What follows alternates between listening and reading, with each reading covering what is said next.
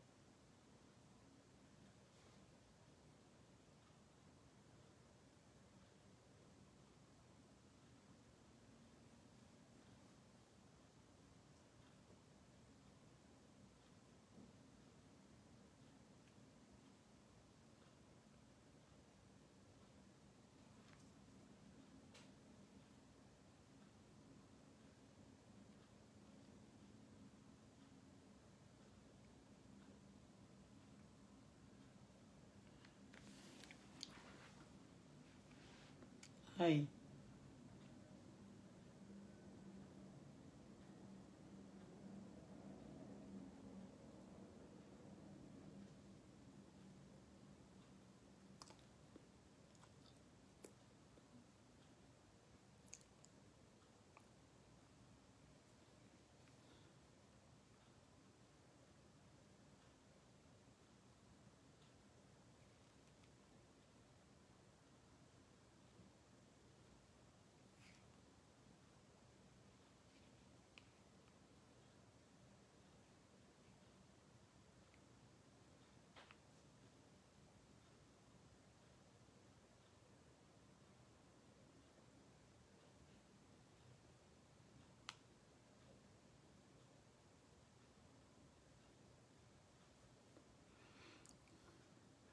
The picture, I hope it's not in that phone you're using now. Huh? Picture of who? Picture of who? The picture of, you know, Sunday now? Sunday. Yes. No. That Sunday in South Africa. Okay, yeah. And where he stand together with Pasuma. It's on that other iPhone, I think. This one? I think so. Bring it out for me. When did you get the picture? Hmm? So when did you get the picture? I get it from the Facebook, and I also use it for chat that time also. Check this also. Check this also.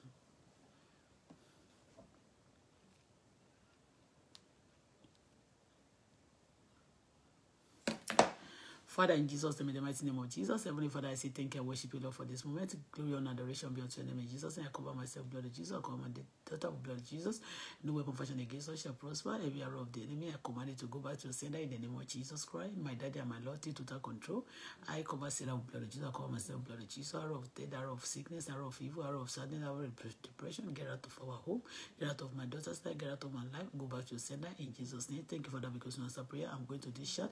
Oh Lord, reveal to that time. Ohun tí àwọn èèyàn kò mọ̀ ní òru tòní ní orúkọ Jésù ní àṣálẹ́ yìí Ọlọ́run tàn mọ́lẹ̀ ní orúkọ Jésù la tàn mọ́lẹ̀ ní orúkọ Jésù gbogbo àṣírí àwọn ìkà ọlọ́májò ń bọ̀ lórúkọ Jésù Ọlọ́run jọ̀ọ́ gbẹ̀san lára gbogbo àwọn ọ̀tá lórúkọ Jésù Ọlọ́run tí wọ́n ní àṣírí olàfojú wọn gbolẹ̀ bẹ́ẹ̀ ni yóò rí. Thank you for that because you answer prayer in Jesus' wonderful name we pray. Amen. Check the small one. I use the picture. I saw it of recent. Which one? Okay, use it. Check it here. It may be there. Hello, good evening, everybody.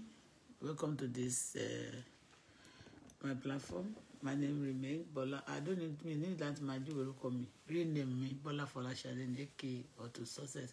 Auto-Bola. Auto-Bola. So I'll send a message. So when they let issue, at least in this place now, something to 10, you know. Something to 10. We have prayer, but I don't think I will be coming out for prayer. I will pray it personally. But let me quickly do this chat and just tell you, get you updated what is going on. And the reason why I'm saying this, I just want people to know how wicked and the people you are living with in society. And Kinshiro is not Kinshiro. And I'm not, I tell you, even this one that I'm saying, I'm not angry. I just want to expose them. I just want to say it and I want to expose them. I'm not angry because the deal have been done already. And unfortunately, I discussed with the ex, that's the father of my baby. He refused to listen to them. But she was going to party. You know, it's a mad dinner. She was a mad tea. It's a mad dinner. Anybody look at you, could do my time. Anybody want to do my dark party. But I want to tell you the physical role. Pasuma Jibola. If there be more tó ń jẹ́ Pasuma Jibola, abe mo Jibola Pasuma ló ń jẹ́ bẹ́ẹ̀. I write it tó máa ń pè ní ọmọ ìyàwó anything tó bá wù kó pè rẹ̀. So the role tí Jibola Pasuma play on the death of Baba Sarah's daddy. Àwọn èèyàn máa ní báwo ló ṣe mọ̀, báwo ló ṣe báwo ló ṣe máa tún wà connected with that. He knows and he play a role, serious one, on the death of that Sarah. And always somebody sọ wọ́n máa láwọn ìjọba òkè pé ìjọba ni wọ́n nílé àti ní abroad. I tell you, gbogbo àwọn tí mò ń sọ yìí wọn kì í ṣe bàbá mi Jagaban. Wọ́n ń ṣe Buhari, wọ́n ń ṣe Sanwó-Olú, wọ́n relate mọ́ wọn. Wọ́n ń ṣe Ògùn State, wọ́n ti relate mọ́ yàtọ̀ sí pé wọ́n relate mọ́ MC. Ṣó ti yé yín relate mọ́ MC náà bẹ́ẹ̀ pé wọ́n máa gbá clean sheet. Even MC gan ó gbá clean sheet lọ sí ọ̀dọ̀ Jagaban ni wọ́n forúkọ Jagaban kì í ṣe wọ́n to say the fact and the truth they are not related to anybody. And mo dẹ̀ tí wọ́n fẹ́ sọ fún wọn pé ẹni tí wọ́n rò pé àwọn kan lè ṣe tó ń ṣe burúkú fún yẹn mo fẹ́ sọ fún wọn pé ọmọ Ọlọ́run náà ni àdójẹ̀ tó jẹ́ ọmọ ayé in the sense of you find it? Yeah, but only this one. I've not seen it. Okay, they are two. There is one that is with Pasuma. That one, this is Sunday. The one that is here, if you check it, you get it. This is Sunday. And so the road tí Pasuma play, ẹni tí mo show picture and see Sunday ló ń jẹ́ ọ̀rẹ́ ọmọṣẹ́ ó ti wá di bí ó ti òun àti Paso ti jẹ́ báyìí. I will tell you also the role gbogbo wọn bó ṣe máa ń fẹ́ láti lọ máa súnmọ́ àwọn èèyàn tó bá jẹ́ kó ní agbára to commit atrocity, and they will be hiding under the atrocity. Although ẹ̀ṣẹ̀ wọn ò lè fi ẹ̀ṣẹ̀ tí wọ́n ṣẹ̀ wọn ò lè fi bí àwọn èèyàn tó bá sá sí abẹ́ wọn tí ò mọ̀ wọ́n tí ò dẹ̀ mọ̀ nǹkan tí wọ́n ṣe. To be candid, some people are doing evil. You don't know them. Okay? You don't know that they are evil, they are devilish. But tó bá mọ̀ wọ́n, I don't think you are mi ò rò pé ẹ̀ṣẹ̀ tó bá mọ̀ tí ẹnìyàn ò bá mọ̀ mi ò rò pé ẹ̀ṣẹ̀ yẹn máa wá sọ́dọ̀ ẹni tí ò mọ̀ yẹn.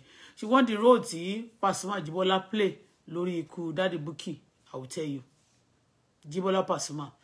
And the reason why they also said that he's been killed, actually.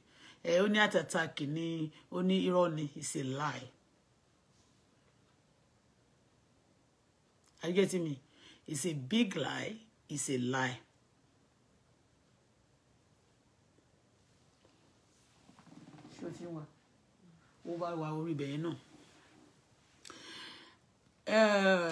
There is one video. A lot of people are tagging Sarah's account Daddy Bukky lórí Facebook, and they are writing, some even post Sarah's picture. They post because Ṣẹ́gun tó ti kú náà, Ṣẹ́gun náà tó kú. Àwọn veg kan, àwọn kọ̀ọ̀kan tí wọ́n fẹ́ máa gbẹ̀san. Sunday sọ kọ̀ọ̀kan fún mi ní year 2014.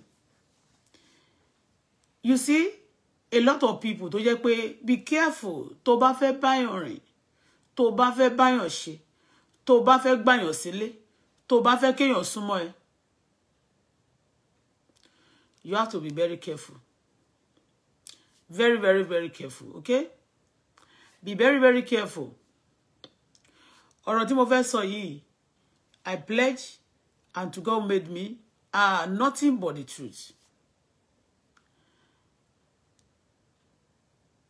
Nígbà tí mo ti wá mọ̀ wọ́n ní 2013 tí mo padà sílé on the 1st of 2013. On the 30th of December 2012, there is a lady, mi ò mọ̀ náà gbà through a club kan tí Ìjẹ̀bú Òde ṣá ni mo fi mọ̀. So, ó ṣe wedding, ó wá jẹ́ ọ̀rẹ́ Paso ní ọkọ ẹ̀, ó ń gbé lọ́dọ̀ Afan. Afa.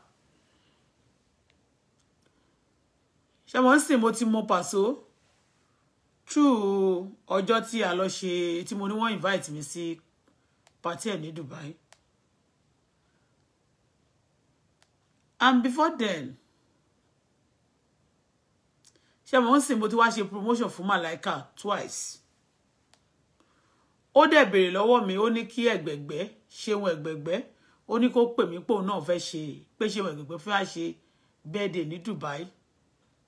Ìpè kí n tún promote àwọn pé hotel yẹn tí mo gbà fún Malaika last time yẹn Sheraton, ó ní hall yẹn náà lòun fẹ́, ó ṣáà fún mi ní gbogbo àwọn kan tó fẹ́. Mo wá ní nísìn mo ti ṣe òwò yẹn, ìyẹn promotion wọn pé shortage ló bá dé, wọ́n gbé owó mi. Kò dẹ̀ tí ju 2-3 weeks again ló tún pè mí pé kí n tún kówó wá o, kí n tún wá ṣe mí. Mo dẹ̀ sọ pé mo ní mi ò ṣe o. Mo ní ṣùgbọ́n tó bá send owó mo lè bá organize. Ìyẹn Pasuma àti ṣeun ẹ̀gbẹ̀gbẹ́. Pasuma Jibola Pasuma àti ṣeun ẹ̀gbẹ̀gbẹ́. So ṣeun ẹ̀gbẹ̀gbẹ́ ló wá ní ó fẹ́ ṣe birthday, bóyá òun àti Paso máa jọ ṣe. No, ó tó bí ní time Paso òun àti ti àti Paso ṣá ní Paso ló máa play kankan bẹ́yẹn. Exactly bí wọ́n ṣe tí Malaika ṣe yẹn ló tún fẹ́ ṣe títí ẹ̀. Mo wá ní èmi ò ń ṣe front star, owó tí mo kó sórí eléyìí ti sọnù already, I cannot do it again o. Ó wá ní wọ́n máa kó àǹkárá wá, mo ní tó bá kó àǹkárá wá tèmi bá ta àǹkárá yẹn tí n bá ná owó kọ̀ọ̀kan nílùú nílùú Dubai ní ọ̀lù abẹ́nìtì, mo ní màá kọ́kọ́ yọ owó mi o kí n tó continue, kí n tó kó yòókù sílẹ̀ o. Ó ní no, wọ́n ní no, I cannot do it o. Okay, yeah, I went to school, so I did not find your gallery. So. Okay, you find it? Yeah, I saved it. On my gallery? No, this is Facebook. Eh? This is his Facebook. Do you see Paso there? Yeah, I spoke to him. Okay, no, this is Malaika with him. Oh. This one is Malaika. Malaika, you know, Komori o. Who's Paso? Pasuma. You don't know Pasuma? This is Malaika. This is Sunday with Malaika. This is Sunday pẹ̀lú Malaika re. Komori o. He doesn't know them. All the role that these people play in the life to destroy, actually destroy, to kill Daddy Buki. Look at it. That is Malaika and Sunday. Pasuma. You don't know Paso? Anywhere you see Sunday with somebody. Okay. Okay, I know it's that musician. That musician.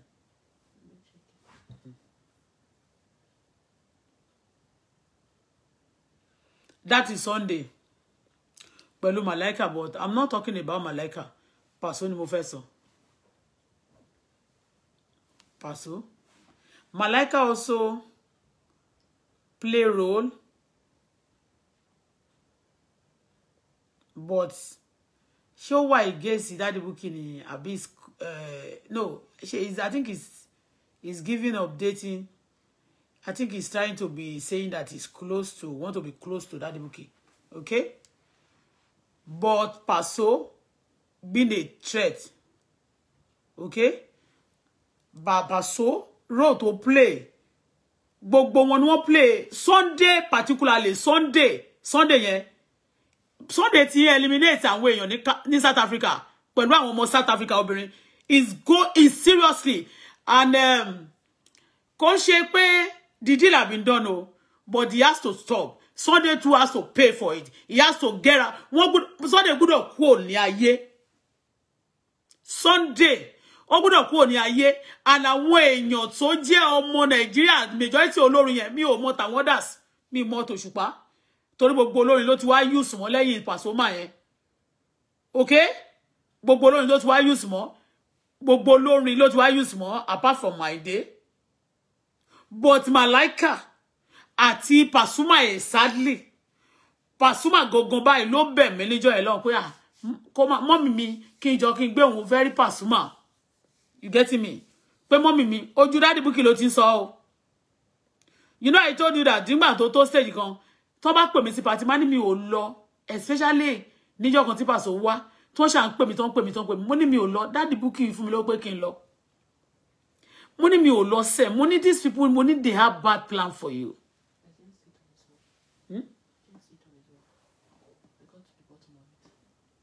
Maybe I missed it. I don't know.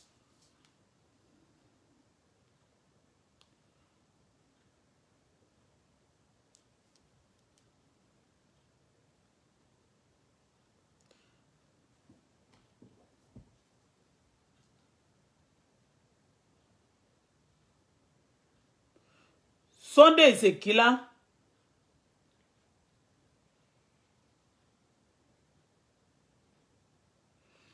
Àwọn tí Sunday ti pa ní South Africa ẹ lọ bèrè o mi ò pa irọ́ o and a máa ṣe lay no maybe I don't even need to boast. I just want to give you updates.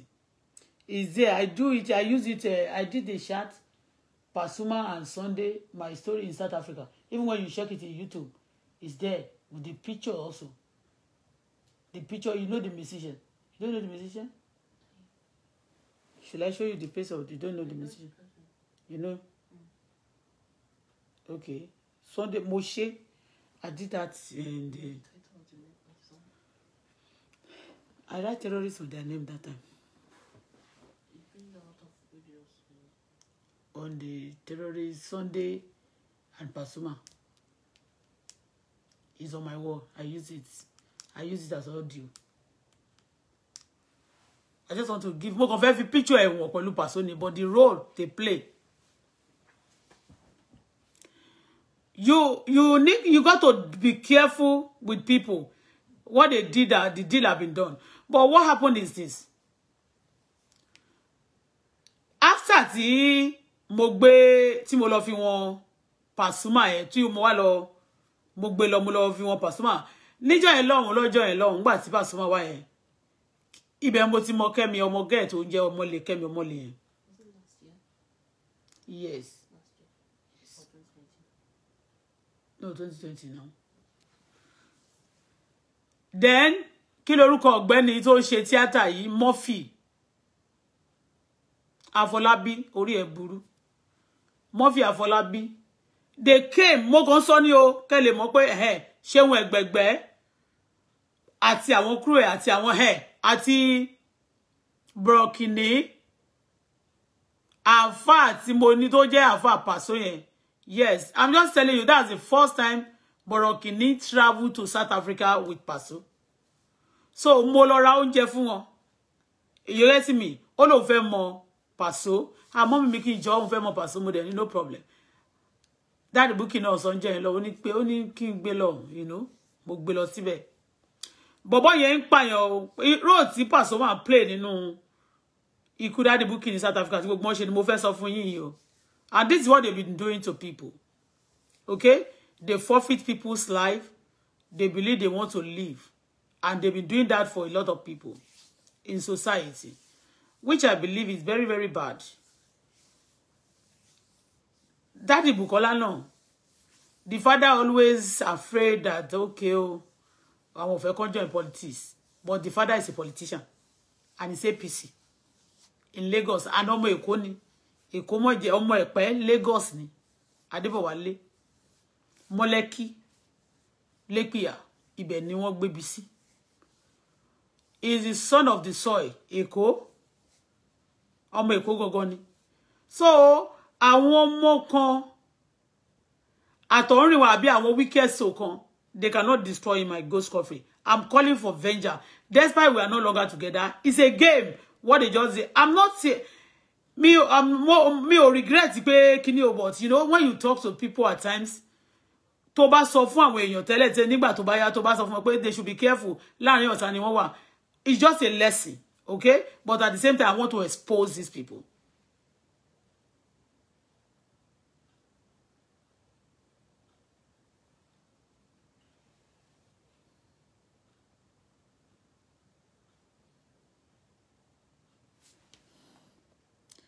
Ayé ò ní dá. Kó ṣì lọ kò ní yé yín. I'm telling you, quicker. Mo need the involvement. I block you already. The Pasuma involvement in Sarah's daddy dead. I tell you nothing but the truth. Let me talk. Oh. If you say in my mouth, I don't want you to comment. If you comment rubbish, you want to comment? Don't even comment. I don't. What do you want to comment for? I'm not doing comedy here now. Thomas, you know.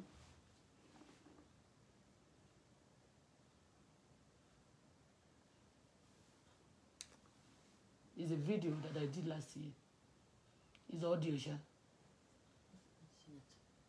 In my own law. I do that area that I did terrorists is one of. I don't think it's on my gallery. It's on my wall. I've never deleted it. It's even on YouTube. I saw it on the of recent. So since then, no. So láti ìgbà yẹn, they are very, very, very close for the evil plan.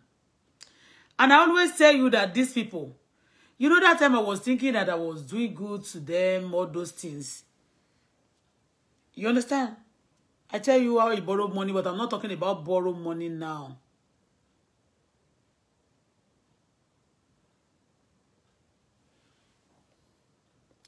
How much Pasuma wabi by one very distract me. I will say it. Your distraction or whatever you say is not compulsory. I mean, I'm not going to be bothered. Right? How much Pasuma wabi by Sunday no mawa. Okay? But Sunday will die before the end of this year by God's grace. The Lord will destroy him because he killed a lot of people in South Africa. Actually, Sunday killed a lot of people. Only mo sọ wípé ó gbé wòlíì wá, ó mọ Genesis now. But I don't want to involve Genesis because Genesis is I don't want to involve him. But the involvement of Pasuma in Sarah's death. You saw it? In Sarah's, not you, I mean Sarah's dad. You will not die in Jesus' name, but live to the glory of God. You will not die, but live. Sarah, you will not die, but live to the glory of God. You will not die, but live to the glory of God. Sarah, you will not die, but live to the glory of God. All your enemy, the Lord will destroy them. Sunday, he must pay for all the evil he has done in South Africa. With some, especially Pelu Paso, Ati Malaika, but Pelu Paso. So from there, they are very close. Since that time, yeah, keep us auto law. Gbogbo ilé wa ń gbóná fẹ́lifẹ́li. Now, ìyá Borokini náà ó wá sílé wa. Ẹ mọ̀ pé mo sọ nígbà yẹn, ó wá lọ fẹ́ visit ilé wa. Gbogbo ore tá ṣe fóun yìí, ore tí mo ṣe fóun, kó ń ṣàdúrà nínú ilé wa. Àṣé they coming for downloading ohun àti Jídé.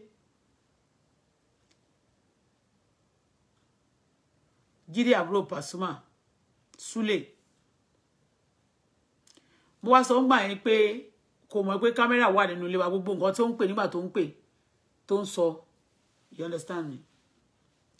They came Borokini. So, wọ́n ní gbogbo rete ṣe torí ngba yẹn owó tí ẹ pọ̀ púpọ̀ nle gan mo fún àwọn owó ngba tán gba gbogbo owó tó wà nle ta ja na owó tán.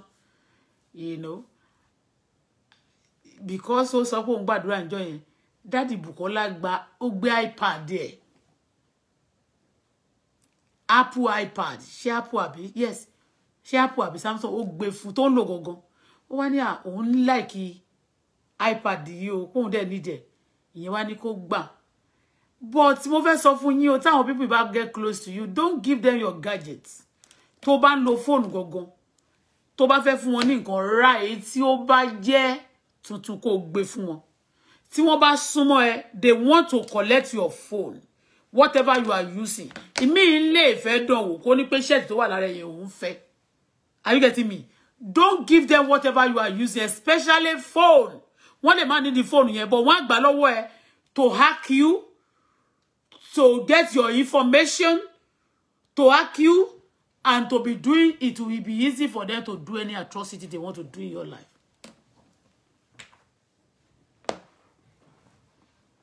Ó wà níbẹ̀. No ma worry. Audio ni, it's not video like this, audio. Okay? It now sound like a picture.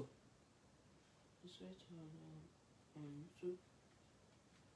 Did you watch the video? I am the one that did the video myself. Yeah, but you say you saw it on YouTube. Did you? Yes, Pasuma and Sunday. The story of my life. What I played the story of Auto-Bola in South Africa. No more really YouTube. Don't cause it. Write the story, eh? Yeah. I just want to show them their face together. And I want to tell you that I introduce them to each other.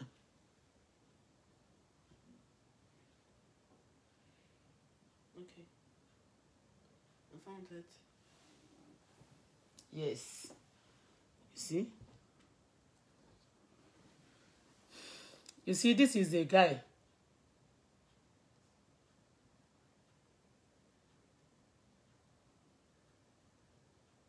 You can see the guy with Pasuma.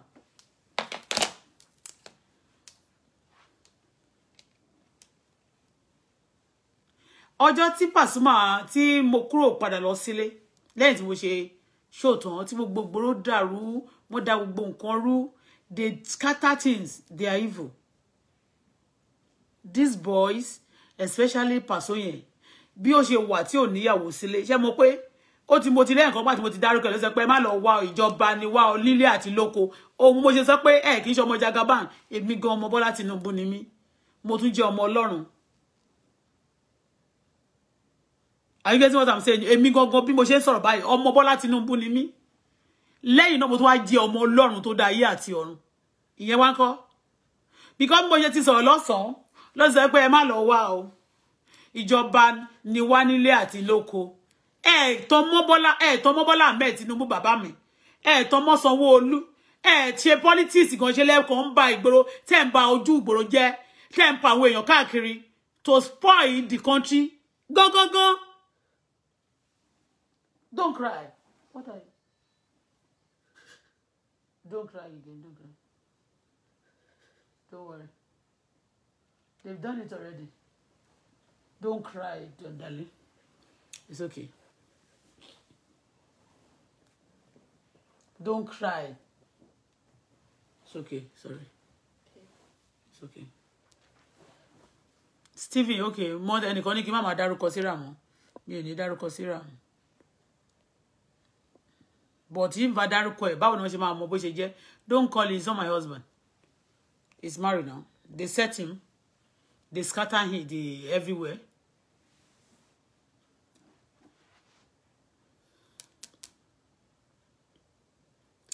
Ṣé dẹ̀ mọ̀ pé àwọn anybody tó bá ti rí báyìí, tó bá ti wà lọ́wọ́ ẹ̀, àbí tó bá ti lógo, wọ́n máa ní wọ́n fẹ́ wọ́n anybody fẹ́ wọ́n fẹ́ shatter ayé ni Pasuma particularly àti Sule náà máa ó lè ní Sule ntí ó lè gbogbo kan tó máa sọ irọ́ ló pa mọ́ wọn mi ò parọ́ kankan mọ́ wọn.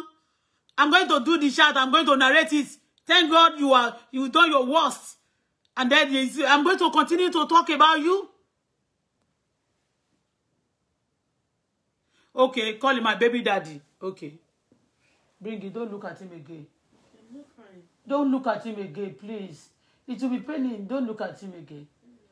Don't look at him again. Don't look at him again. Don't look at him again. Bring it, the phone. Don't look at him again.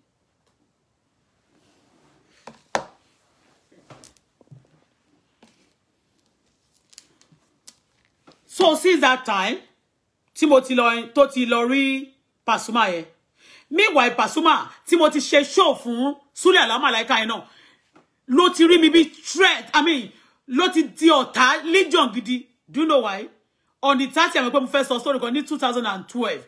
On the 30th December, one of our friend, I mean his friend, tó wà ní London, ìyàwó ẹ̀ ṣe wedding, wọ́n gbé ní Shita. Lady yẹn, mi ò mọ̀ through àwọn ladies kan báyìí tí mo mọ̀. Tá jọjọ ṣe club ngba yẹn ní Ìjẹ̀bú-Òde ni mo fi mọ̀ lady yẹn no invite me actually. You understand me? Wọ́n dẹ̀ ní Pasuma ló máa play bẹ́ẹ̀ pé àpàdé yín pé máa ń sọ pé òun lady yẹn sọ pé àwọn sọ pé òun Auto-Bola kan invite me. Òun gangan ló sọ pé kan invite me o. But ó invite me láti wá wọ́ mi lẹ̀ ńbẹ̀ ìjọ náà. Video yẹn wà ńta o. Níjọ́ ẹ̀ lọ́hùn, àwọn MC náà. I don't think I'm àwọn MC yẹn náà gbogbo ọ̀nà wà ńbẹ̀ tó jẹ́ clinic of the day. A lot of people from London also fall into that wedding. I was also there. So ngba tó dẹ̀ tin sọ pé wọ́n ní ọ̀rẹ́ yẹn obìnrin yẹn sọ pé wọ́n ní ó ní kó ń pè mí kó introduce kó invite me kọ̀kọ̀ bẹ́ẹ̀ yẹn wọ́n ṣàti lọ́jọ́ tí wọ́n ti ní mo náwó fún tí mo ti promote Malaika yẹn tó dẹ̀ ti gbowó mi tí mo dẹ̀ ti gbójú mi pé ẹni bẹ́ẹ̀gi lójú igi máa rúwé ẹ máa gbọ́ o bọ̀bọ́ yìí tó ń pè ní Paso wá ń ṣe bí legion undernet ọ̀dọ̀ onítòótọ́ nítòdodo òun ni mo kọ́kọ́ mọ̀ mi ò dẹ̀ mọ̀ kì í ṣe pé bóyá mo mọ̀ as in wọ́n invite mi sí party ẹ̀ ni mo náwó náà jọ́ náà tẹ́ bá kọ́kọ́ lọ wo mo ní fídíò yẹn ni mo kọ́kọ́ post sí orí Facebook tí mo dé cap báyìí tí mo kàn wọ shirt picture yẹn ni and kẹ́dẹ̀ lè mọ̀ pé Paso máa ń pààyàn for real Paso is a killer for my elbow read my list wide. Engbo, Paso is a killer. They kill around the world. Ṣé gbogbo àwọn èèyàn táwọn yẹn ń pa ṣé Bọ́lá Tinubu ló máa ní kó pa wọ́n? Ṣé Bọ́lá Tinubu ọmọ ìyá ẹ̀ rí? Ṣé ọmọ Àdìjátù rí? Ṣé ọmọ ìyá afọ́jú rí? Ṣé ọmọ ìyá ẹ̀ rí? Kò mọ anybody, kò mọ wọ́n rí. Bàbá yẹn ò mọ wọ́n rí. That Jagaba, that great man doesn't know them. But they hide. Like what Timothy sọ pé ó gbà kan náà ní kí yáwó ló ti sọ pé ẹ má lọ wá o, kó má lọ wá. Ta ni yálà já ẹ. But I'm not going to be angry. I'm going to say whatever happened. Ṣé gbogbo yín bẹ́ ṣe pa ọmọ mi lẹ́kún. Gbogbo yín ọmọ yín máa sunkún lórí yín kọ́dún tó parí. Gbogbo yín pátápátá tẹ́ ṣe pa ọmọ mi lẹ́kún ọmọ yín máa sunkún lórí yín ìwọ Sunday ìwọ Pasuma gbogbo yín àdàbí tẹ́ pé ẹ pààyàn o ṣùgbọ́n tẹ́ pé ẹ ń pààyàn Ọlọ́run máa pa yín Ọlọ́run máa gbẹ̀mí yín Ọlọ́run máa destroy yín ìjọba tó máa ṣẹlẹ̀ lórí èdè Nàìjíríà kò ní fẹ́ bọ̀ yín ṣe kó jẹ́ Jagaban ló di president Nàìjíríà kò ní fẹ́ bọ̀ gbogbo yín kó jẹ́ Jagaban Babu ló di president Nàìjíríà kò ní fẹ́ bọ̀ yín ṣe bẹ́ẹ̀ ni Ọlọ́run ní kí n sọ fún yín bó ṣe máa rí nìyẹn ẹ̀yin ti pé ṣoṣo lójú wọn kì í ṣe ìkàfẹ́ mi o tó bá ṣe fún mi àdàbí ni máa pè torí pé mo gbé mọ́tò mi FJ mo gbé lọ sí ọjọ́ tó bèrè 1 million tó ní kíyà ṣé ìyálà já ẹ kí ló dé tó jẹ́ pé ayé ti yín ẹ̀ ní ayé aláyé lẹ̀ ń lò tẹ́ bá lo ayé ẹ̀yin nìyẹn tó ẹ máa fẹ́ fọmọ́lẹ̀. Bring it so you don't look at it again or you look at you check this one you don't want this one don't look at it please.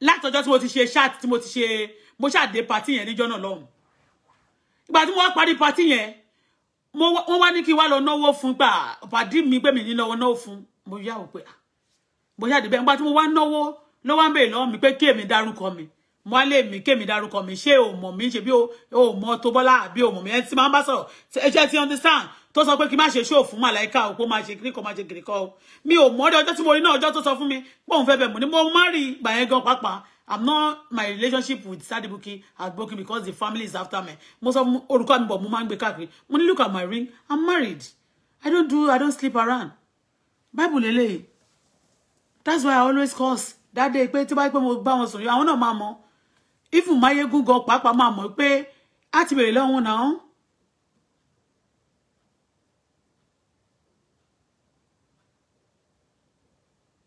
Nígbà tó sọ̀rọ̀ bẹ́yẹn ó wá bẹ̀rẹ̀ sí heart train lọ́jọ́ ẹ̀mí ní party ló bẹ̀rẹ̀ sí wọ́ mi meanwhile party yẹn gangan Bísọ́lá Badmus tí wá pè mí pé ó máa tẹ̀lé mi lọ sí party yẹn aṣọ purple báyìí la mú ní party yẹn àǹkárá báyìí àti lace yellow ni àwọn ọ̀rẹ́ ìyàwó mú so lace yellow yẹn àti àǹkárá yẹn mo ra lace méjì that was alone wọ́n tàwọn iṣẹ́ 25 gbà yẹn lára ni wọ́n mú sílẹ̀ then àǹkárá tó mú bí purple and ló wá ní white line báyìí ni wọ́n mú tó jẹ́ àǹkárá yẹn ni mo gbà fún Bísọ́lá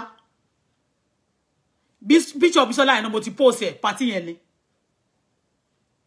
èmi wọ yellow tí mo bá ìyá ọ̀rẹ́ wa yẹn tí mo bá fi múra àwa lọ síbẹ̀ àti gègèlè wo la lẹ́nu níjọ́ ẹ̀bí purple náà ṣáà ni la mú sí àwa dé ńgbà tí wọ́n wá ní kí n lọ náwó níwájú ẹ̀ ń bá dẹ̀ lọ náwó níwájú Pasuma wá fẹ́ máa fẹ̀fẹ̀ sí mi pa mọ́ wá ní kí ló dé kí ló fà mọ́ ebi tiẹ̀ tún rẹ́rìn gbà yẹn ló wá ní kí lórúkọ yín mo lórúkọ àwọn ta ni pé tí ẹ̀bá dẹ̀ ti borúkọ mi kó ṣe mo tún wá tún sọ yẹn náà wá ní kí n dáhùn mo ní Auto-Bola àbí mo tún wá dáhùn jọ pé Auto-Bola don't ask me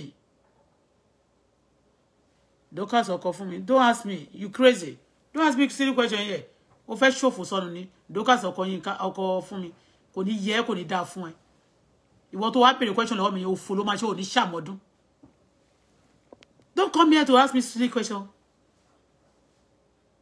tó bá fẹ́ kú wọn yẹ lójú tí wọ́n bá di Daddy Bukky létí ni kàn jẹ́ kó gbọ́ kó máa tiẹ̀ pé ọmọ ẹ̀ kó tiẹ̀ má mi ìsọ̀rọ̀ fífẹ́ kò sẹ́nìwọ̀dì tó lè pa bẹ́ẹ̀ pé ogún bẹ́ẹ̀ pé bílíọ̀nù sèmi ní máa rẹ́yìn gbogbo yín pátá.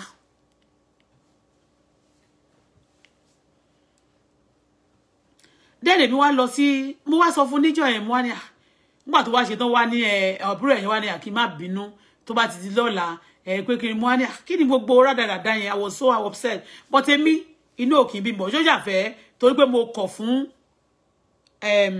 ṣeun ẹ̀gbẹ̀gbẹ́ nígbà yẹn tí mo kọ̀ pé mi ò ṣe show yẹn fún ìyẹn ló fi ní kàn invite mi wá síbẹ̀ tí wọ́n bá dẹ̀ invite mi kò ní lè wọ́ mi ní public are you getting what I'm saying ìyẹn ló ṣe bẹ́ẹ̀ yẹn fún mi mo wá kúrò ní ọjọ́ yẹn ó wá ní nígbà tó ṣàṣe tán wá ní èmi kọ́ òun béèrè ó wá sọ later pé èmi kọ́ mo béèrè òun béèrè favour lọ́wọ́ mi ṣe bẹ́ẹ̀ mi ṣe fún màláìkà ó wá lo èdè kan jẹ́ iṣẹ́ pé òun bẹ̀ mí sùn mo ní màláìkà ò bẹ̀ mí sùn mo búra níjọ́ yẹn pé Ọlọ́run gbọ́ ó ní èhun gbà tó wá ní kèmi ṣe ṣòfò mo kọ̀ àmọ́ ní kó má worry pé tí má dẹ̀ ti wá sí South Africa pé show yẹn wọ́n gbowó mi gbogbo ẹ̀ bàjẹ́ ìlọ́tọ̀ fowó ló sọnù wọn ò san mi ò rówó gbà nǹkan kan bẹ́yẹn mo dẹ̀ ní tó bá ti wá sí anywhere tó bá ti fẹ́ play tó bá pè pé màá yẹ sí pé time ṣì pọ̀ despite pé ó wọ́ mi níjọ́ yẹn súlẹ̀ yẹn náà so ó ṣáà try láti make things nígbà tí ó ṣe tán ó wá ní pé kí nígbà tó béèrè pé kí n má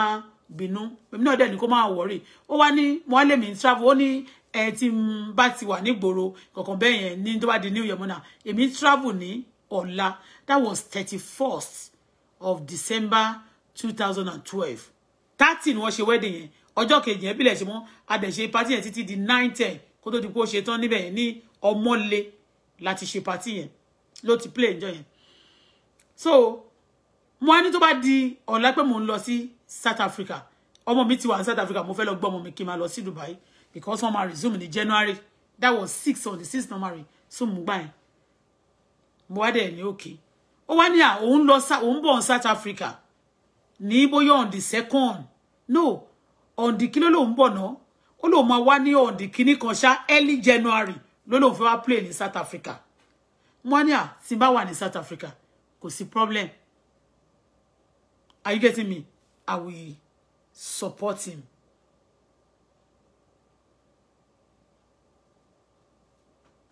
ó lòun no ṣe January àbí February ó ṣá lòun bọ̀ ní South Africa èmi kedere mo fẹ́ gbé ọmọ mi ní South Africa ní kémi máa lọ sí Dubai but when I get to South Africa something happened ṣó ti yé yín Ṣẹ́gun tó kú yẹn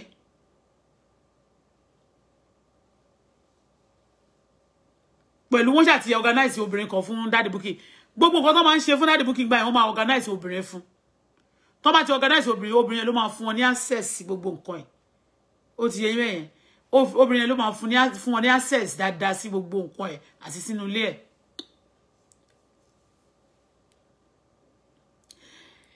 nígbà tí mo ṣáà dé South Africa mo wá rí pé wàhálà wá wà as in èmi kàn ní pé kí kó sanwó school ọmọ owó wa owó tó bá fẹ́ fún lówó school kó fún then a máa lọ ntiwa ó wá ní kí n máa lọ pé ó máa send owó yẹn èmi wá rí pé nínú account mi mo dẹ̀ ti gé ní àlá mo ti ní understanding yẹn pé níjọ́ kan gbogbo account mi ọwọ́ ẹ̀ ló wà gbogbo account mi as in bí internet or everything o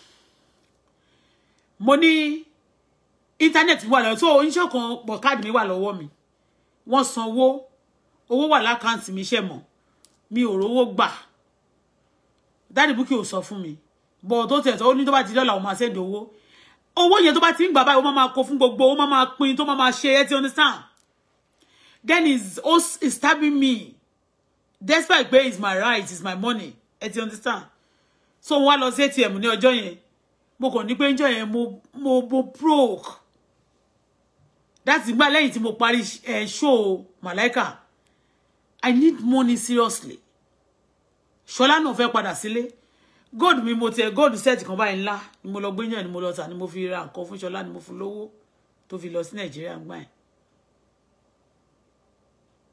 èmi nígbà tí Malaika wá tó wá ṣe show yẹn tí wọ́n fi mú gbogbo owó tán fi gbé mi o so ìgbà tí mi wá dé tí mo wá ti mo ṣe lọ kí káàdì mi sí ATM báyìí mo dẹ̀ pé Daddy Bukky owó pọ̀ lọ́wọ́ mi ṣé wọn ti san owó ni iṣẹ́ kò sọjà ní nǹkan kan bẹ́yẹn ló ní pé wọn ti san owó bọ́ bẹ́ẹ̀ mi kàn ṣe lọ kí káàdì mi sí ATM báyìí mo kàn rí pé ó jáde nínú account mi báwo balance ló bá di bí 100,000 ló wà lákàtí mo dẹ̀ wá rí pé owó tí mo gbé wọlé gbogbo àríyá mi gbogbo owó tí wọ́n góòdù sí query gbà yẹn wọ́n ti san gbogbo owó fún mi but Daddy Bukky ti ń gbà wọ́n tó dẹ̀ ń kó fáwọn èèyàn but kò fẹ́ mi but tó bá lè ṣe tán ó lè wà ní bóyá wọ́n san 20 àbí wọ́n san 30,000 ẹ ti understand but nígbà tẹ́mi kàn lọ wò yẹn mo kàn rí pé ó wà níbẹ̀ mo wá gba owó mo wá pè mo ní wọ́n san owó fún mi ò dẹ̀ sọ pé lọ́la ẹ wàá try láti wá nǹkan kan ìyẹn mi pé kó transfer gbogbo owó yẹn tán tó bá ti transfer ètò èmi ò ní mọ̀ are you getting me àwọn Sunday gbogbo ọ̀nà bá ṣe báyìí o kó ba lè má gba àwọn owó yẹn ní Sunday gbogbo nǹkan tí burúkú tí Sunday ṣe ń sìn òun ló fi ń bùgá báyìí o are you getting what I'm saying ayé àwọn èèyàn tó ti bàjẹ́ òun ló fi ń bùgá báyìí o tó ń fa àwọn pàṣọ lára ẹ̀ tí wọ́n fi pọwọ́ pọ̀ láti bá ayé àwọn èèyàn jẹ́ kì í ṣe Daddy Bukky ní kọ́kọ́ máa ṣe fún o but let me continue mo wá ní no problem pé mò ń lọ South Africa ní ọ̀la pé so mi ò ráyè láti bóyá máa ṣe party ó wá lòun bọ̀ ní South Africa mo ní tí bá ti wà ní South Africa tó bá wá I will no problem mo dẹ̀ ṣe dé mo ní lánàá ńgbà tí wọ́n ń pè mí yẹn pé Paso ni ó play ní ṣé mo pé mo ti sọ fún Daddy Bukky pé mò ń bọ̀ pé Paso ló play níbẹ̀ yẹn ọ̀rẹ́ mi kan náà Tinúkẹ́ olórí burúkú wo gbogbo yín pátá lẹ máa jèrè iṣẹ́ ọwọ́ yín gbogbo yín pátá lẹ máa jèrè iṣẹ́ ọwọ́ yín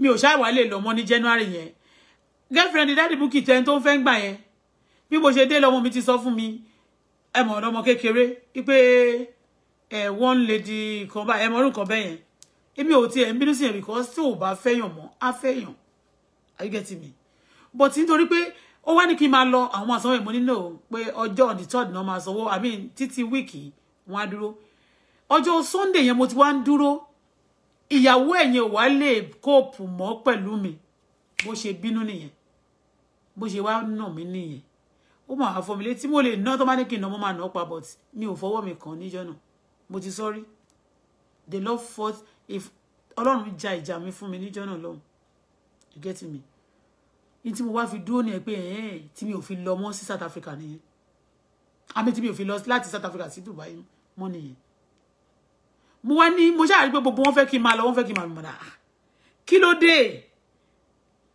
at that time gan àti separate legally I get what I'm saying but mo wá kàn rí pé they don't want me around him àwọn boys wọn yẹn ti pọ̀ Sunday wá ní no Sunday wá ráyè close mọ́ gbà yẹn ṣó ti yé bí mo ṣe dé ní Sunday wá bá mi náà Sunday ló wá sọ mi wá mọ́mì mi àwọn obìnrin yẹn ó sọ Ṣẹ́gun ó sọ bàbá Ṣẹ́gun kan ọmọ eléyìí Ṣẹ́gun ti bí ìgbà tóun yẹn wọn ò jẹ́ kó ń súnmọ́ Mr. C gbogbo wọn pátápátá mo ní mọ́tò ó lòun ò ní mọ́tò gbogbo wọn ni wọ́n make owó lára wọn gbogbo wọn ló wà okay wọn ò ṣe dáadáa fún mo ní Sunday mo ní okay má worry ó wá ní ó wá bẹ̀rẹ̀ sí download fún mi gbogbo girlfriend tó ń gbé meanwhile tẹ́lẹ̀tẹ́lẹ̀ òun ló máa ń gbé obìnrin tí mo ló gbé àwọn member Genesis wá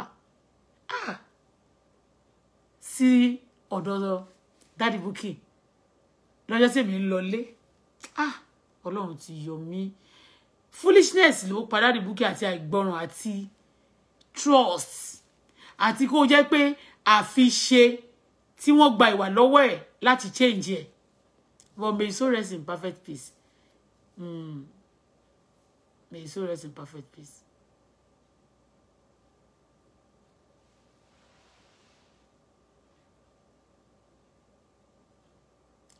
On a good day tó bá ní pé kémi má sọ̀rọ̀ gbogbo wọn bá ìbọn ṣe tí wọ́n bá ní má sọ̀rọ̀ sí mi ò ní sọ̀rọ̀ ṣó ti yé yín mi ní sọ̀rọ̀ ṣùgbọ́n tí mi ò bá sọ̀rọ̀ these people will continue to do their havoc and they'll be boasting on it pé wọ́n ṣe burúkú yìí kò sẹ́ni tó fẹ́ mú wọn. Are you getting what I'm saying? Ó dẹ̀dẹ̀ bó ṣe kúkú jẹ́ mi kú ṣe dúró South Africa nìyẹn lucky or me nígbà tó dẹ̀ yá ló bá dé ní January nígbà yẹn náà. Bó ṣe dé mo wá sọ fún bó ṣe wá ń bá mi Ṣẹ́gun ló ń kóbìnrin fún gbà yẹn Ṣẹ́gun yẹn ló kú yẹn Ṣẹ́gun Fáṣọlá kò ń ṣe ọmọ Fáṣọlá Èkó ó kàn jẹ́ Fáṣọlá ẹ̀mọ́ kórúkọ máa ń jọra ṣé ti yé Ṣẹ́gun Fáṣọlá torí Ṣẹ́gun yẹn gangan ni wọ́n tó torí pa Daddy Bukky báyìí wọ́n náà fẹ́ kí ọmọ Ṣẹ́gun torí Ṣẹ́gun ọmọ kan ló bí tí àwẹ̀ wà Nàìjíríà wọ́n fẹ́ kún ọmọ bí ọmọ Ṣẹ́gun ṣe feel wọ́n fẹ́ kí Ṣọlá Adébùkọ́lá feel the same thing irọ́ lẹ pa because for like 6 years let it distance ọmọ mi pẹ̀lú ẹ̀ tẹ́ jẹ́ kó tó bá wo picture yẹn ṣe á kó máa wò pé normally ó believe tẹ́lẹ̀tẹ́lẹ̀ ó máa wò pé one day we still going to see things going to be rectified kì í ṣe bóyá fífẹ́ but he will come back to his senses and do right thing calling me that's what he used to be my baby used to believe okay he cried now because I'm away so for life I will not be able to see him again I will not be able to communicate again there is not going to be a settlement again there is not going to be this and that again that is what's really breaking everybody down and I thank God again because we are not together if you are together today I don't know what my daughter will be doing because kan to separate they are like this.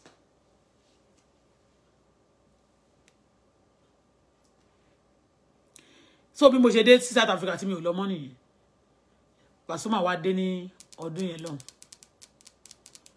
ìgbà tó wá dé yẹn ni mo sọ pé òun àtàwọn people yẹn wá dé yẹn àwọn tó tẹ̀lé wá kẹ́ bá lè mọ̀ pé ọ̀rọ̀ tí máa sọ lọ bèrè lọ́wọ́ wọn lò wọ́n máa ṣẹ́ but involvement Sunday àti Paso gbogbo wọn ló ní ọwọ́ ní ikú Daddy Bukky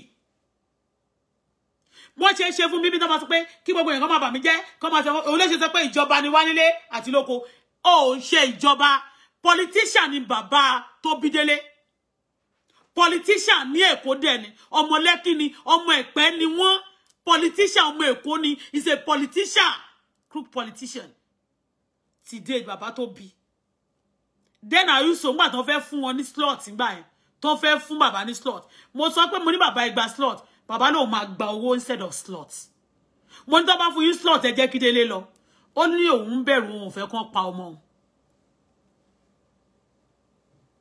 only because danger only it's a dangerous thing to do politics especially only àkọ́bí òun.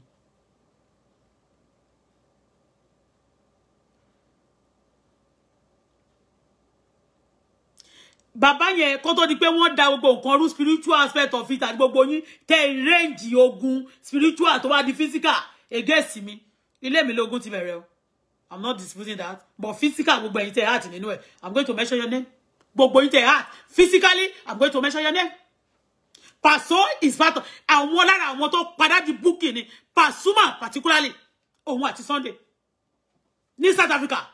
Pasuma is a killer. Government in Nigeria every sí ọ̀rọ̀ Pasuma Jibola. People said to me pé ó máa ń gbé ọmọ Taisi ló sọ pé ó máa ń gbé àwọn èèyàn tó bá ti ní kó lọ bá ṣe wọ́n ní rí àṣẹ òyìn mọ́ ní junction aago kan ló máa jáde ló máa ní kó lọ gbé ẹni yẹn wá sọ pé ó nígbà tóun tiẹ̀ máa ń rí ó lóun máa ń rò pé ó ga gan ni ó lọ́jọ́ tóun rí bá oníṣe lórí ṣáńkò mọ́ ní à bó ṣe sọ̀rọ̀ yẹn kò ṣe ṣáńkò àzìn but kò ga bó ṣe máa ń rí nínú kiri yẹn ó nígbà tóun wá rí ó lóun wá rí pa kò ga mọ́ ní tòótọ́ ni. But when you see him you see you are come believe pé he's not a kò short púpọ̀ o but yẹ mọ̀ pé bóyá ó ti shrink bóyá dẹ̀ máa mú nǹkan gbà kan àbí ṣe ó ṣáà ni nígbà tẹ́ni yẹn sọ báyìí mo ní it's true. Taisi ló gbé mi láti Ẹ̀pẹ́ lẹ́kínjọ́ yẹn tó ń gbé mi bọ̀ tí mo lọ sílé ló ń sọ̀rọ̀ àwọn mi ò mọ rísì tó fi ń sọ. Ẹ mọ̀ pé mo ti sorry ẹ mọ̀ pé mo dẹ̀ ti sorry. Ìpè wọ́n ní olè ní pé ó ṣúbì ni. Sunday yẹn náà kedere olè ni wọ́n ló jà ní Nàìjíríà ó amrọ̀bà ni wọ́n pè kó tó di pé sáwá South Africa. Mo dẹ̀ sọ pé ní South Africa ń sìn wọ́n ó ń kidnap ó pẹ̀lú àwọn tó fẹ́ kidnap Daddy Bukky níjọ́ yẹn tí mo ní mo lọ gbálẹ̀ Sunday tí mo show face pẹ̀lú ohun Paso sìn ó lè ní why tó jẹ́ pé àwọn tó ń pààyàn tó máa ń jalè tó kì í ṣe pé ó ń jalè ó ń ṣe yahoo ó lè lobọ́n òun àti àwọn ọmọ Mozambique òun àti àwọn ọmọ Mozambique ló máa jọjọ ṣiṣẹ́ ó ń pààyàn báyìí ọmọ olè kí ló dé tó jẹ́ pé àwọn olè amrọ̀bà wọ́n wá sí agbo wọ́n dẹ̀ máa mọ̀ pé olè ni wọ́n ìmí gan tí ò tí graduate láti dolè dáadáa wọ́n máa train ẹ̀ níbẹ̀ yẹn láti di olè kí ló dé tó jẹ́ pé olè ló ń wá ságbo Paso.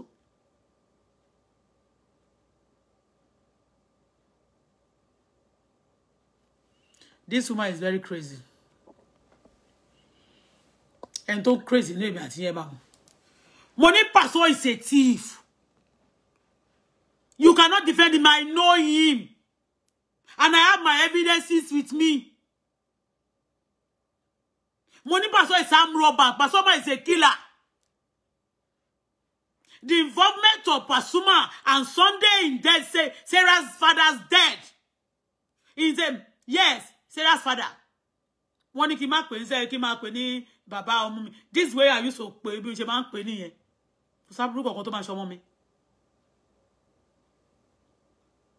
I know many of you will want to be because you don't want anybody to talk about it.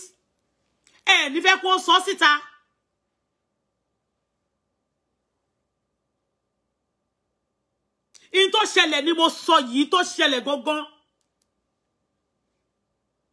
Mo introduce níjọ́ yẹn lọ́hùn ó ní pé mo wá bèèrè lọ́wọ́ Daddy Bukky mo ní kí ló dé tó fi help Sunday náà because èmi hate Pasha you get me ṣé mo wá rí nítorí pé wọ́n sọ fún mi ńgbà yẹn pé gbogbo ìtìgbà tí mo ẹni tí Daddy Bukky fẹ́ àti ẹni tó ní kó wá nà mí yẹn ó wá jẹ́ organized by Ṣẹ́gun àti gẹ́yẹn àti Daddy Bukky àti ìyàwó Ṣẹ́gun Samata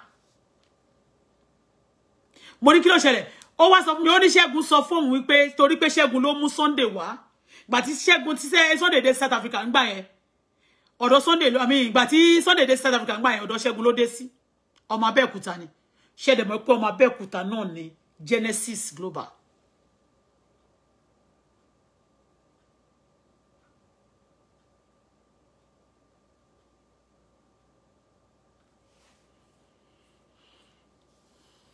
Eléyìí ní you are blocked. Are you getting me? Ọ̀dọ̀ Ṣẹ́gun ni Sunday dé sí.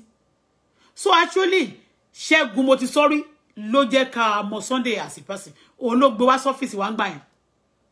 But ó máa ń di ojú fún ó máa ní kò fẹ́ rí òun. You getting me? So ńgbà tó wá ṣáàkí mi tó wá mọ́mì mi o mọ́mì mi ló máa ń pè mí. Mo kórí burúkú. Ó ní wọn máa jẹ́ kí Mr. Steve help òun. Mo ní wọn jẹ́ kó help ẹ. Mo ní kí ló ṣẹlẹ̀? Ó wá ní wọn obìnrin báyìí ni wọ́n gbé fún. Òun náà kedere obìnrin ló máa ń lò fún Daddy Bukky gbà yẹn. Ṣé mo ń sìn gbogbo àṣírí bó ṣe plan ní Daddy Bukky lákọ̀ọ́kọ́ tó gbé ọlọ́pàá wá sọ́fíìsì wa. Òun ni mo ló ní ṣẹ́ẹ̀kì. Tí mo ní ó pe Daddy Bukky tó ní kàn gbé ṣẹ́ẹ̀kì fún mi. Ṣẹ́ẹ̀kì kíní kan Chevron Sunday yẹn ni. Sunday tó forí kan Paso lórí yẹn òun ni. That time he was close to Daddy Bukky pẹ̀lú ogun. Sunday ń ṣe bastard ogun. Ọ̀sán àtòru ló ń wẹ̀.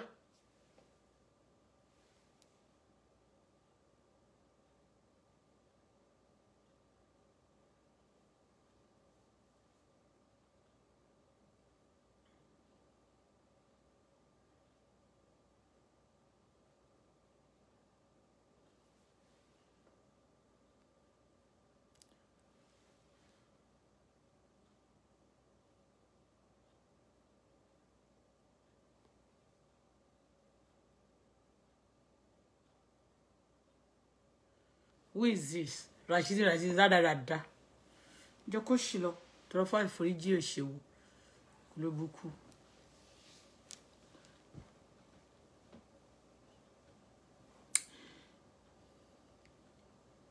So, Sunday, Ṣẹ́gun ló introduce ló gbé Sunday wá. Ọlọ́run má jẹ́ kán gbé àgbákò wọlé wa. Sunday ló kọ́kọ́ set ọ́fíìsì wa sínú iná ngba ẹ̀. Sunday yẹn kede at that time kedere mi ò tí mọ̀ Paso gan o kí n tó wá lọ ó pẹ̀lú àwọn tó ti látọjọ́ tó ti dé báyìí ló ti ń wò pé wọ́n lẹ́ni tó lówó ní society ní group wọn yẹn ló ti ń set àwọn wòlíì o àtòun o àti kíní o ló ti bẹ̀rẹ̀ sí ń ṣe tógún ló fi wọlé tiwa because tẹ́ bá rí ó dúdú bànàbànà ó ní Monday kan tí mo ní Sunday na Monday kan tó wà nínú ilé wa Monday yẹn mi ò like ọmọ yẹn ní ó ṣe dúdú ó dẹ̀ níwà burúkú kan so tí bá ti ń rí ọmọ yẹn mo máa ń rí Sunday.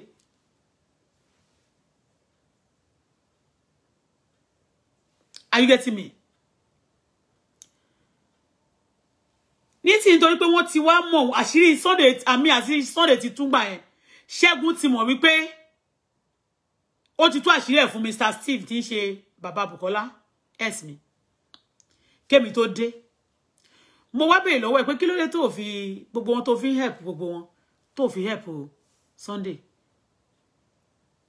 ṣé mo pé ẹjọ́ tèmi rò fún nígbà yẹn kémi tó lọ pé tèmi àti Sunday jà bí ẹni máa kú Sunday tó bá ti gbéyàn bàbá má lọ bá pé ó burúkú ló máa ṣe kí ko ló máa ṣe but Daddy Bukky ó máa gbọ́ togun báyìí ló fi command ẹ̀ oni mo ló ń fẹ́ pẹ̀lì nígbà yẹn tóun tó ń fẹ́ ọ̀rẹ́ pẹ̀lì Daddy Bukky ń fẹ́ pẹ̀lì òun fẹ́ ọ̀rẹ́ pẹ̀lì so ibi tó bá ti lọ báyìí ó máa make sure pé ó wà lẹ́gbẹ̀ẹ́ Daddy Bukky á mà ti Daddy Bukky pa òun ló kó ọlọ́pàá wá sọ́dọ̀ wa tó set wa sínú fire nígbà yẹn listen and listen good nothing but the truth Sunday burú Sunday is a killer before he left Nigeria ó ti yé ó ti mọ àwọn Genesis àǹkó kó tó kú òlé ó ti ń jalè ó ti ń lòbó ó ti ń ṣe yahoo kì í ṣe yahoo torí kò mọ̀wé púpọ̀ but ó ti ń ṣe àwọn nǹkan burúkú ní Abẹ́òkúta àti lẹ́kọ̀ọ́ Èkó mọ́ Abẹ́òkúta mọ́ gbogbo Òṣòdì yẹn kó tó di pé ńgbà tán wá ló sá lọ wá South Africa ṣé mo pé sí àwọn ò mọ̀ Ṣẹ́gun tó jẹ́ àkátàǹtì ló gbé wá sọ́fíìsì wa Sunday yìí ló pa Ṣẹ́gun Sunday yìí ló pa Daddy Bukky òun àti Paso àti àwọn other people I will tell you reason and I will tell you and I will prove evidence. I'll give you evidence.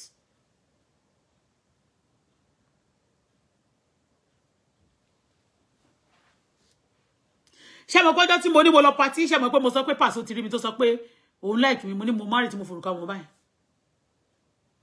Orí mi, orí Daddy Bukky no be threat. Although báwọn ṣe ń pààyàn ní tiwọn nìyẹn.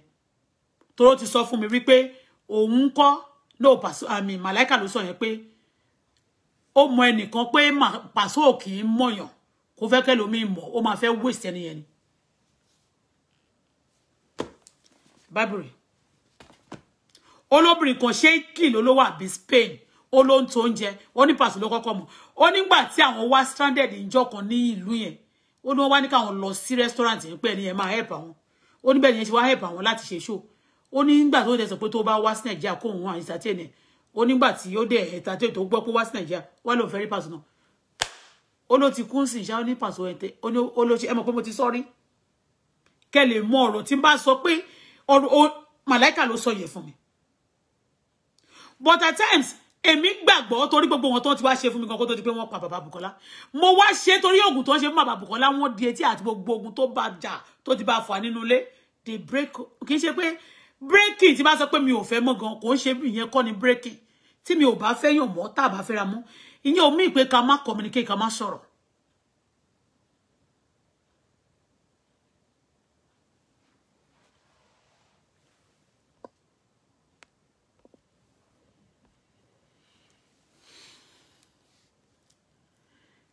Daddy Bukky wá sọ fún mi pé gbogbo nǹkan tó ti ṣe fóun pé kò dá ipe number 1 ó ń set àwọn èèyàn sínú cave pé n tó ṣe fún Ṣẹ́gun náà pé ó burú gan pé lẹ́yìn tó ṣe ti ọ́fíìsì wa tó ń gbà yẹn ìgbé gbà tí ó lọ sí Nàìjíríà tí Ṣẹ́gun lọ Nàìjíríà ó ní ọmọ South Africa tó ń fẹ́ Samantha Ṣẹ́gun tó bá ti gba owó ṣó ti yẹ yín mẹ́yẹn tó bá sọ̀rọ̀ gbígba owó kò ṣe owó fraud omi ò lè sọ báyà wọ́n ń jalè torí Ṣẹ́gun àmì torí pé Sunday ń jalè so àwọn èèyàn tó bá rí Daddy Bukky pẹ̀lú ẹ̀ wọ́n máa rò pé irú iṣẹ́ kan ni wọ́n ṣe torí ẹ̀ mo sọ nígbà yẹn pé anybody tí ò bá ti ń ṣerú in tó bá ń ṣe you have to different yourself and distance yourself from there but bọ̀bọ̀ yìí wọ́n fi oògùn ṣe torí pé nígbà yẹn tó bá nà mí nínú ilé náà ó máa pe Sunday ló máa kó gbogbo pọ́ọ̀sì ẹ̀ fún ló máa kó fóònù fún lọ́jọ́ tọ́lọ́pàá bá wálé kì í ṣe pé bóyá mo pọ̀ ọlọ́pàá fún torí pé a máa ìjà débi pé ọlọ́pàá máa ń wálé always ni ẹ̀fún àti èdè.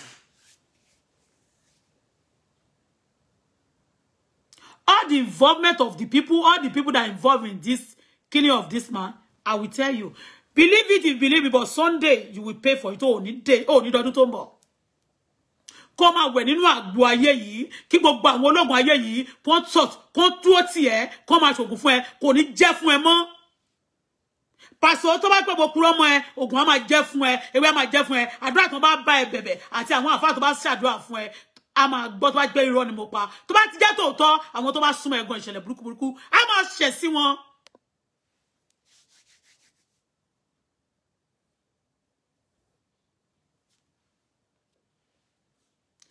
So Daddy Bukky ṣe òun ni mo lọ set ọ́fíìsì wa o àti wa lẹ́yìn ìgbà náà mo wá àwa ti separate èmi ti wà ní Dubai bàtà dẹ̀ ń lọ wọ́n béèrè lọ́wọ́ mi ta ni kí ó jẹ́ ká fi head ọ́fíìsì wa èmi bá ṣù sí Ṣẹ́gun nítorí pé mo wò pé Ṣẹ́gun kàwé is an accountant also but kò ṣiṣẹ́ Nàìjíríà kò tó wá ó dẹ̀ quiet láàrin wọn I didn't pray also but I always pray mo kàn choose láàrin wọn torí wọ́n ti sọ pé láàrin wọn a dẹ̀ fi head office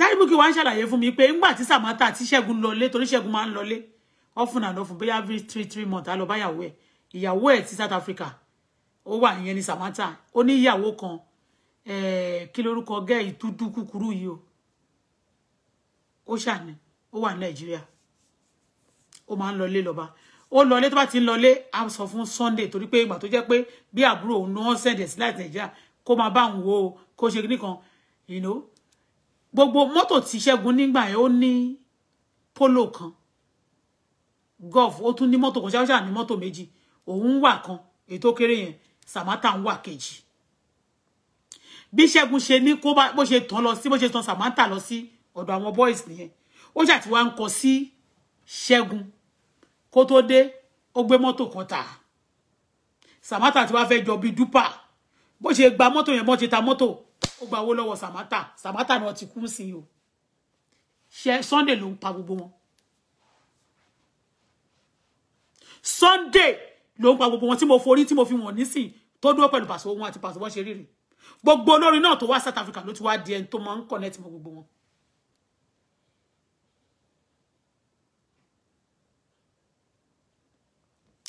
ó wá gbé Samantha ó wá gba owó yẹn lọ́wọ́ Samantha Sunday ti ta mọ́tò ó tán Samantha kó lọ ta mọ́tò ó ti wá ń kọ sí Ṣẹ́gun ọkọ ẹ̀ ó ló lọ bóbìnrin ní kìnnìkan owó ló kó lọ bẹ̀ pé kó ta ìyẹn náà wá ta gbogbo owó yẹn náà bóyá lè ta ó kúrúkù bèbí yẹn náà ó gba gbogbo yẹn lọ́wọ́ bèbí yẹn so Ṣẹ́gun gbà tí Ṣẹ́gun dé Ṣẹ́gun wá ń sọ fún Mr. Steve pé kó ṣọ́ra fún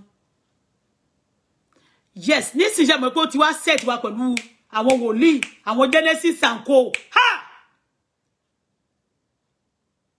Ọlọ́run gbà mí báyìí ò ní mọ̀ pé díẹ̀ ní so ti ń rùn many things ló ń ṣẹlẹ̀ láyé yìí Ọlọ́run gbọ́ àwọn nǹkan kan wà tó pé tó bá fẹ́ sọ̀rọ̀ báyìí wọ́n ti wá wò pé bóyá òun ló bá mi sọ̀rọ̀ wọ́n wá ṣe kíni wọ́n fẹ́ ṣe kíni wọ́n fẹ́ pa ẹni yẹn wọn ò ní fẹ́ kó sọ̀rọ̀ because wọ́n believe pé ṣé bí mo ṣe ń pe Daddy Bukky yẹn wọ́n á ti mọ̀ pé wọ́n ń pè é wọ́n pè òun náà pa ni are you getting me wọ́n pè òun náà pa ni because wọn ò fẹ́ kí àwọn àṣírí ọ̀rọ̀ kan kó tú totally Genesis is a bad guy he has a lot of àwọn crew tó bad gan bọ̀ kò ń ṣọ̀rọ̀ ẹ̀ mọ́ sọ kò jà mí lólè.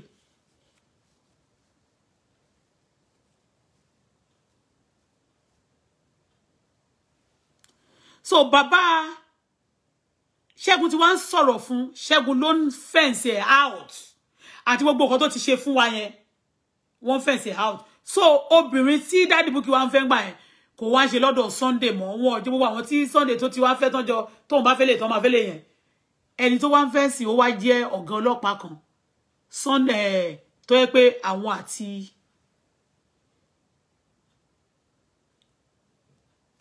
Ṣẹ́gun wá jọ jẹ́ báyìí ọ̀gá ọlọ́pàá yẹn gan-an Monday lórúkọ ẹ̀ òun ni mo ní wọ́n wá ní kó wá nà mí lé ọmọ náà Monday kan àti Sarah àwọn jọ jẹ́ age mate ọkùnrin nìyẹn are you getting me so nígbà tí mo dé tí mo wá rí pé nǹkan tó jẹ́ kí wọ́n separate Sunday nìyẹn o nǹkan tó jẹ́ kí Sunday tí Ṣẹ́gun ò fi jẹ́ kí Sunday súnmọ́ Mr. Steve nìyẹn Sunday ló ń ṣe bí ló ń ṣọ̀hún ló ń ṣe bí ló ń ṣọ̀hún ló ń ṣe bẹ́ẹ̀ ló ń ṣe báyìí ló ń ṣọ̀hún ló ń ṣọ̀hún because of his close to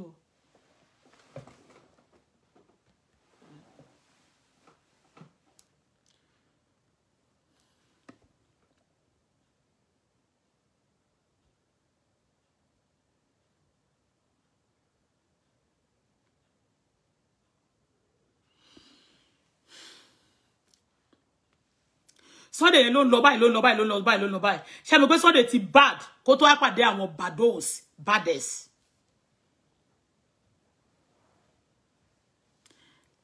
ó wá ní ó ṣàwà ń ṣàlàyé fún mi gbogbo àwọn tí Sunday Daddy Bukky fẹ́ àwọn bí Ṣẹ́gun ṣe ń ṣe àbúrò Ṣẹ́gun náà tó jẹ́ Pama kí lorúkọ Fẹ́mi Pama lorúkọ yẹn jẹ́ Pama gbogbo ló jáde tí wọ́n sọ ń gbà yẹn ó bá yẹ ẹnìkan jẹ́ àwọn ló ń ṣe o àwọn ló ṣe o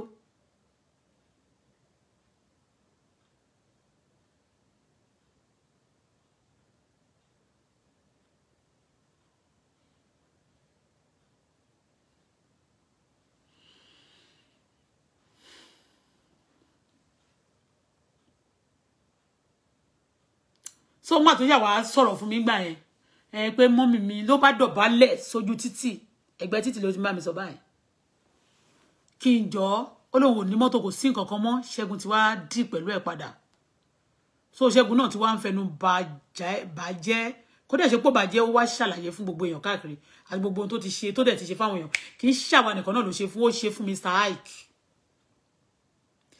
ìjọ tí Mr. Ike tó wá rí pẹ̀lú wa nígbà Mrs. Mommy Bukky kí lẹ ń ṣe pẹ̀lú bàbá nǹkan bàbá ní Sunday ṣe fún mi ó ní ó fẹ́ bá mi gbé mọ́tò kan lọ tà bó ṣe gbé mọ́tò yẹn ó ṣe everybody busy complaining about Sunday kó dupe wọn kó set wọn kó gbé ọjà wọn kó gbé àwọn ọlọ́pàá sí wọn kó dá ayé wọn rú iṣẹ́ tí Sunday bẹ̀rẹ̀ sí í ṣe nìyẹn kó kidnap pẹ̀lú àwọn ọmọ Mozambique Bible lélẹ̀ kò sẹ́ni tó purọ́ mọ́.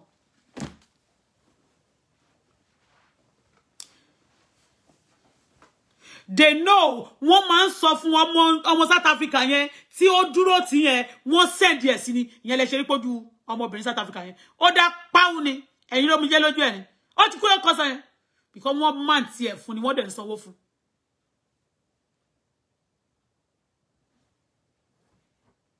So that kò ní bá ọmọ ẹ̀ sọ̀rọ̀ tó bá bá ọmọ ẹ̀ sọ̀rọ̀ he will be able to release some messages to the daughter. And I will be praying and he will get out of it. One man see ẹ pẹ̀lú ọmọbìnrin yẹn ni, but he never know. Ọ̀rọ̀ tí mo sọ yìí, ọ̀rọ̀ yìí gùn gan. Ẹ mọ ọdún tí mo fi sọ tí mo fi pariwo lórí Facebook. But bó ṣe pa Baba Bukky, wọ́n máa expose many things. Wọ́n tún wá wí pé okay o.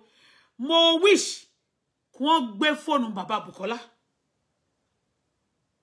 Mo wish kí wọ́n lọ ṣe test fún kan wo ikú tó pa.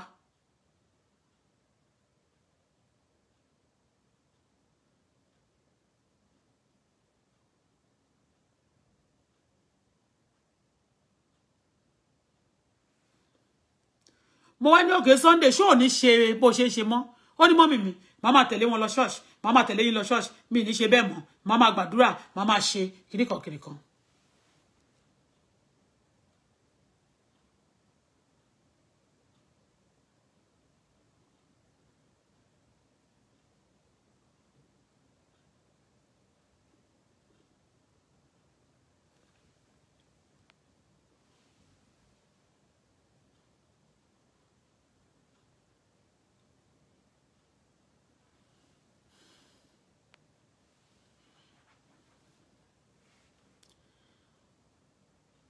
Mo ní o mama lọ church o lo mama lọ church ó ní mọ́mì mi ó ní trust me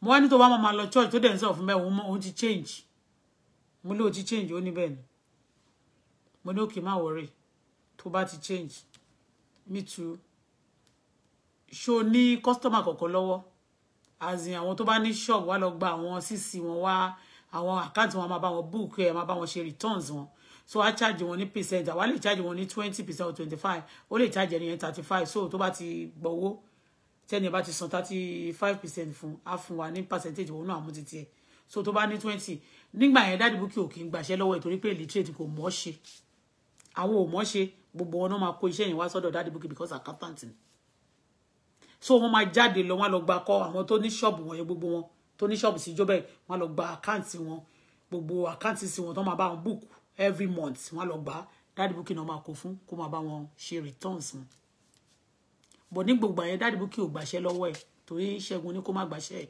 àwọn nǹkan tó ti ṣe sílẹ̀ àti iṣẹ́ burúkú tó ti ṣe ó dẹ̀ bẹ̀ mí ó ní kò ní ṣẹlẹ̀ bẹ́ẹ̀ mọ́ ó wá ń ṣàlàyé fún gbogbo àwọn tí Daddy Bukky ti fẹ́ wọ́n ṣe ń ti obìnrin sí òun náà ti ṣe rí o torí bọ̀wọ̀ kí nìyẹn wá jẹ mọ́ ó wá ní torí ẹ̀ ìwọ tó bá lówó tó bá ń ṣe ṣìnà báyìí tó bá rí pé wọ́n láìkẹ́ wọ́n máa pa ẹ́ last ni tó ń ṣe ṣìnà tó àwọn ọkùnrin kan wà tẹ́ pé in tó máa fi ń wo àti wọn ni pé wọ́n lọ máa bá wọn wá ọkùnrin obìnrin oríṣiríṣi wà tó bá ti ń kóbìnrin wá fún mo mọ ẹnìkan kí n forúkọ bù láṣìírí gbogbo àtàwọn ọmọ tó bí wọ́n máa lọ ń wá obìnrin ọ̀rẹ́ wọn báyìí tó bá ti rí ọ̀rẹ́ ẹ̀ lélẹ̀ bá mi pè wá á fọmọ ẹ̀ lówó á fún ọ̀rẹ́ ṣé ọ̀rẹ́ ẹ̀ lélẹ̀ ìyàwó ẹ̀ ọ̀rẹ́ ìyàwó ẹ̀ lélẹ̀ á fún wọn lówó àwọn ló máa pa ẹ́ tó bá ronú kú wàrà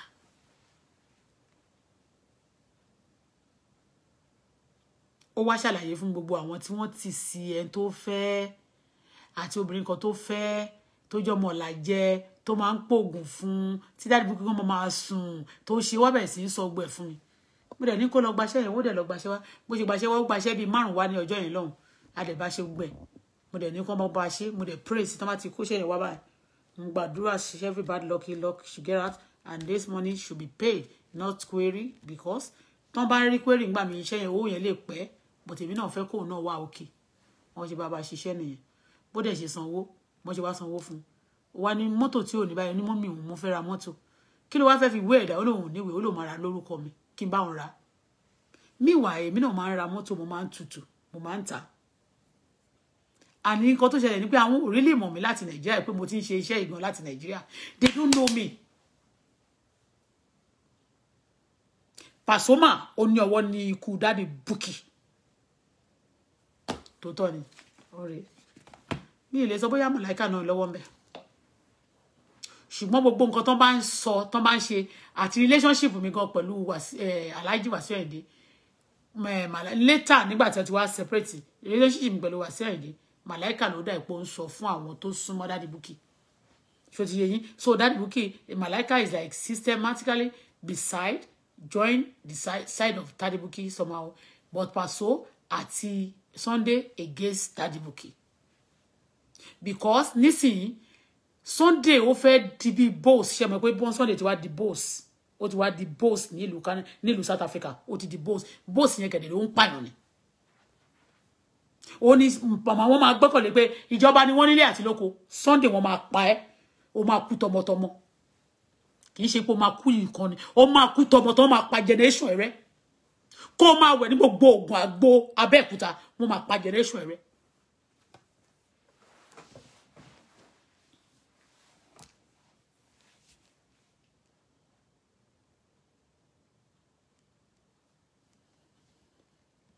wọ́n dẹ̀ sanwó mo tún gbé lọ City Deep City Deep mo máa ra mọ́tò káàkiri SM kíní kan ṣá máa ra mọ́tò but City Deep gogo wọ́n like me gan. I'm close to the City Deep.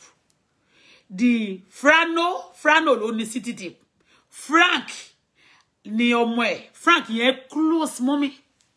Ìyá ẹ̀ Shelly. Ìyá ẹ̀ Shelly is a friend. All of them are close to me because wọ́n ní wọn ò tí rí customer to me. I used to buy from them. And bí mo ṣe wá rajà lọ́wọ́ yẹn because nígbà tí nǹkan ti wá ń wà okay fún mi. I go back to my business. Because mo ti ṣe iṣẹ́ business mọ́tò yẹn ní Nigeria, but wọn mọ̀ mí. Nobody know me. And I don't explain myself to them, to people actually. So ìgbà tí mo wá dé Dubai tó máa ń pè mí ní Auto-Bola yẹn. Wọ́n kàn rò bóyá mo kàn yẹn ní pàṣẹ ṣe pé òun ló fẹ́ mi ní Auto-Bola. Mo ṣe sọ pé kí n tó mọ̀ wọ́n rárá, kí n tó kúrò Nigeria rárá pé mo lọ settle abroad ni mo ti ń ṣe mọ́tò. Ni mo dẹ̀dẹ̀ dárúkọ àwọn ọ̀gá tó kọ́ mi níṣẹ́ ní Ìjẹ̀bú Òde. But worry me be ọmọ òtí bí ọmọ nume because I always nice and I always walk gently and I also workaholic ni mi.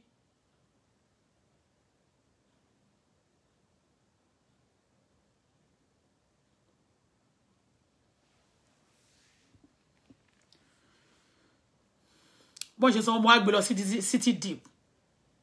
Mọ́tò ló fẹ́ ṣá rìn rán níjọ́ ẹ̀ mọ́tò tó fẹ́. Mọ́tò tèmi náà every time tí bá ti débẹ̀ ni máa ra mọ́tò because tí bá ti gba owó I always invest my money on business. Our properties or land properties. I love to buy things to invest my money on things. Ìwà burúkú tí wọ́n ṣe wù fún mi yìí. Àwọn ló jẹ́ kí n ní ò jẹ́ kí n fi ọkàn mi sí property ilé ká máa ṣe.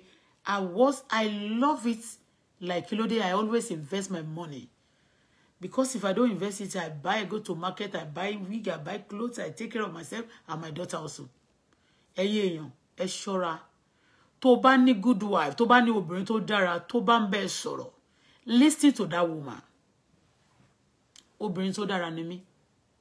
Ṣùgbọ́n àgbákò ní ibi tí mo ti jáde, àti ilé tí délé ti jáde, àti àwọn àgbákò tá wá bá pàdé níta. Èmi kedere, Ọlọ́run kó mi yọ nítorí pé mo dá wọn mọ̀ pé àgbákò ni wọ́n. Tí n bá ti rí èèyàn pé àgbákò ni, máa yẹra fún. Tí n bá dẹ̀ ń bẹ tó wà lẹ́gbẹ̀ẹ́ mi sọ pé àgbákò làwọn ilé tí wọ́n bá gbọ́ wọn máa rí side effect later.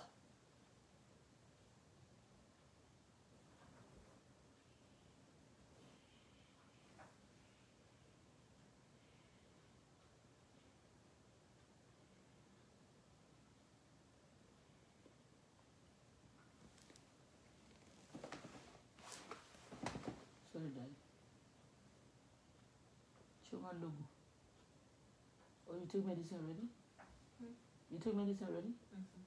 Yeah.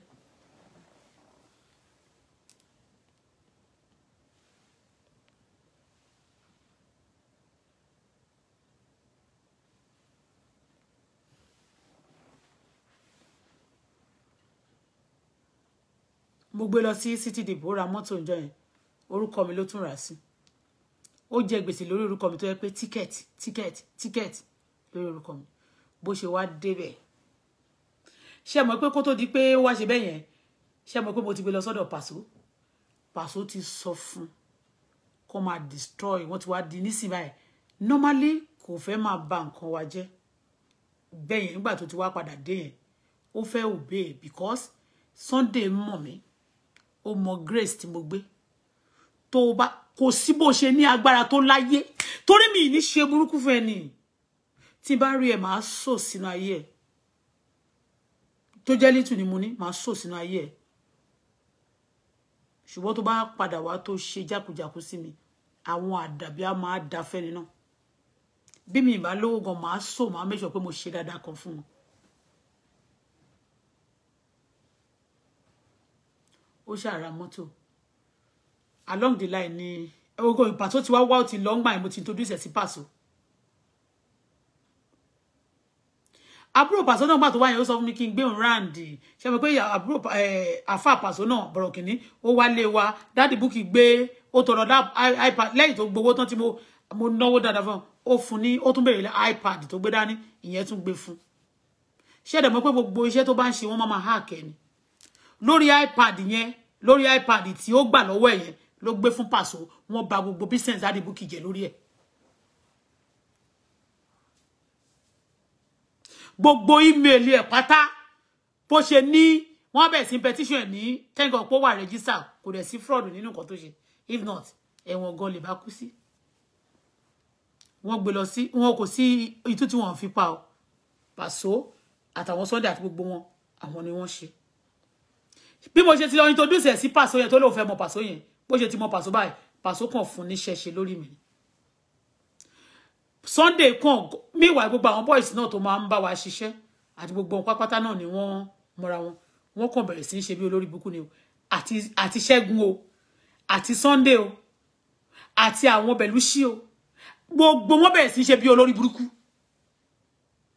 ó wá padà ṣe mọ̀ pé nísìn báyìí òun àti Sunday ò close mọ́ àmì òun àti Ṣẹ́gun ò close mọ́ kó tó di ìgbà yẹn but nígbà tí ó ti wá padà wá sọ́dọ̀ wa yẹn náà wọn ò ní choice wọ́n ti rí pé mo ti accept it again ó ti yẹ yín yẹn ó dẹ̀ ti bẹ̀ mí náà òun fẹ́ lọ sí rípà so mo ní a máa lọ níbi tó ti fẹ́ lọ play ó ní òun fẹ́ lọ rí kó tó di pé ó di lálẹ́ so that tó bá ti rí òun níbi party á lè fún un lọ́wọ́ dáadáa mo ní kò sí problem ni mo tún dì mẹ́rù ó wa mọ́tò tó ti wá rà tó ti rà lórúkọ mi jọ yẹn ṣé Volvo ló kọ́kọ́ rà bí mọ́tò ló kọ́kọ́ rà ṣá tó forúkọ mi rà jọ yẹn ló de nọ́mbà mọ́ àmì ló gbé èmi náà dẹ̀ gbé mọ́tò wo ni mo gbé FJ yẹn different cars ni mo ń gbé lọ bẹ̀ títí ọjọ́ tí n bá ti lọ fún wọn lóúnjẹ báyìí tó máa ní ẹ wá lóúnjẹ fún wa o tí bá lọ fún wọn lóúnjẹ títí wọ́n fi kúrò different cars ni mo máa ń gbé lọ bẹ̀ and the smallest car tí mo gbé ńgbà was one brand new Honda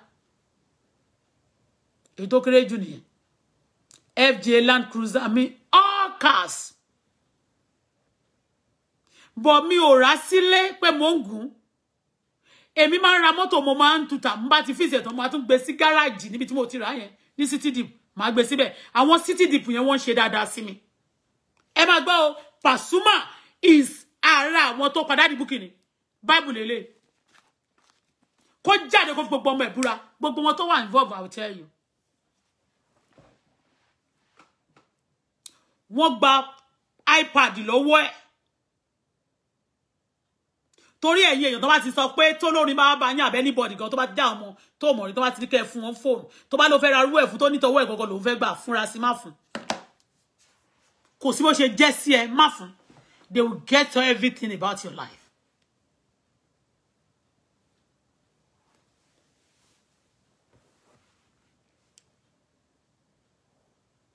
ẹlòmíì tó bá bẹ báyìí tó bá ti bá fóònù ẹ pé jẹ́ ká fún wa yá wa ń fóònù ìka lò conservative pé wọ́n á tẹ kóòdù sórí ẹ̀ tó bá ti tẹ kóòdù sórí ẹ̀ wọ́n ti hack fóònù ẹ̀ gbogbo tó bá ti ń sọ wọ́n máa gbọ́ gbogbo ayé ẹ̀ ló máa wà lọ́wọ́ wọn wàá máa rò páyé ló ń ṣe ẹ́ wàá máa ní wọ́n ń ṣe ẹ́ ni wàá máa gbàdúrà Olúwa gbà mí lọ́wọ́ ayé gbogbo tí mo ṣe ó wà nígbà ìtọ́ ṣe fún ẹ nìyẹn ìtọ́ ṣe fún mi nìyẹn Efele náà béèrè lọ́wọ́ mi ó ní kí n fún un ní fóònù ìtí Efele kọ́kọ́ ṣe fún mi nìyẹn ní Ìjẹ̀bú Òde bọ̀ mi ò sọ̀rọ̀ tiẹ̀ báyìí ó béèrè Galaxy Tab náà lórí lọ́wọ́ mi jẹ́ lónìí fóònù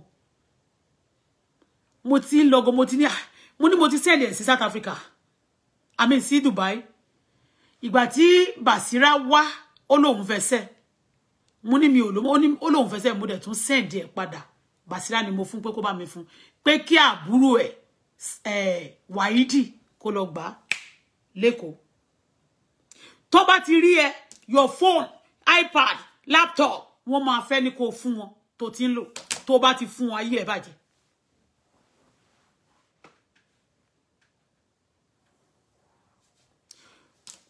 wọ́n lè pè é tó bá dé party wọ́n lè ní kí ẹ jẹ́ kó wo fóònù ẹ yẹn kí ló ṣe báyìí wọ́n ti sáré tẹ kóòdù sórí ẹ̀ ìwọ tí àwọn kan bá jó lórí tó bá ti gba fóònù lọ́wọ́ ẹ̀ tó bá ti tẹ kóòdù sórí tó bá ti náà fẹ́ wà bí wọ́n fẹ́ ṣe nǹkan kan tó bá ti tẹ nǹkan sórí ẹ̀ tiẹ̀ báyìí o tiẹ̀ ṣe kí ni ó bá ẹ pa.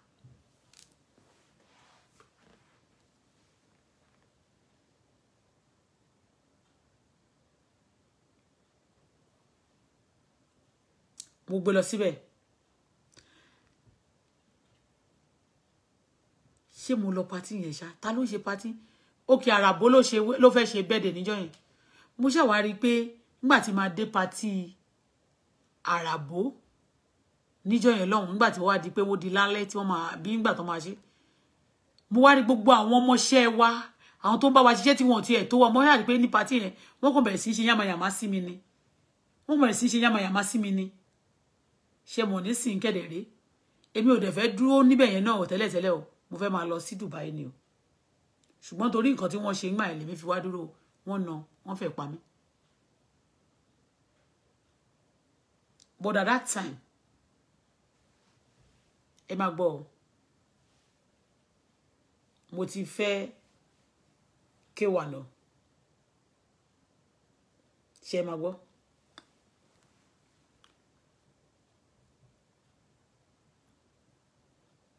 Wọ́n wá ṣe yamayama sí mi party àwọn dẹ̀ ló invite mi síbẹ̀.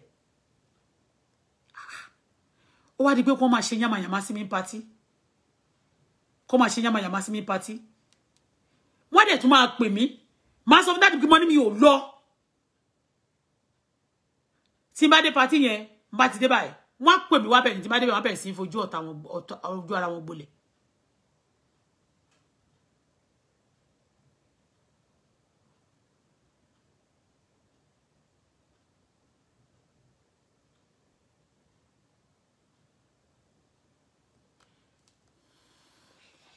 Bóun àti ẹ ṣe di báyìí ni ó dá mi lójú pé K1 the ultimate náà is part of it but mi wá mọ role to play.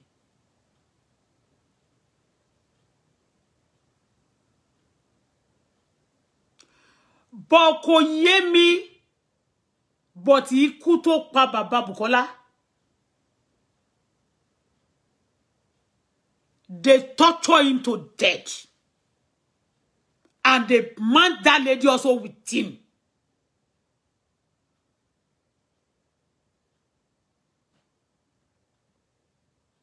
And also on Sunday, láti gbọ́ pé wọ́n máa ń fi ego. Tó bá ti fẹ́ pa èèyàn, tó fẹ́ máa assassinate, tó fẹ́ kó máa kú díẹ̀díẹ̀. Wọ́n á fi ego yẹn máa fi lọ oúnjẹ fún. Wọ́n rán àwọn South Africa láti pa àwọn èèyàn. Ìyẹn lẹ ṣe rí pé ojú ẹ̀ nígbà tó sọ pé he's dead.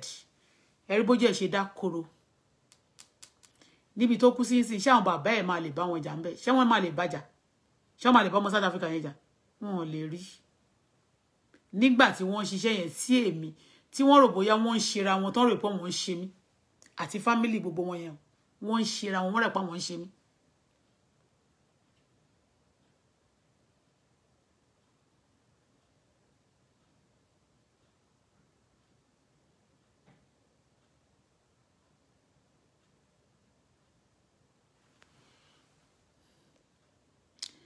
Èwo ni mo will mess you up big time.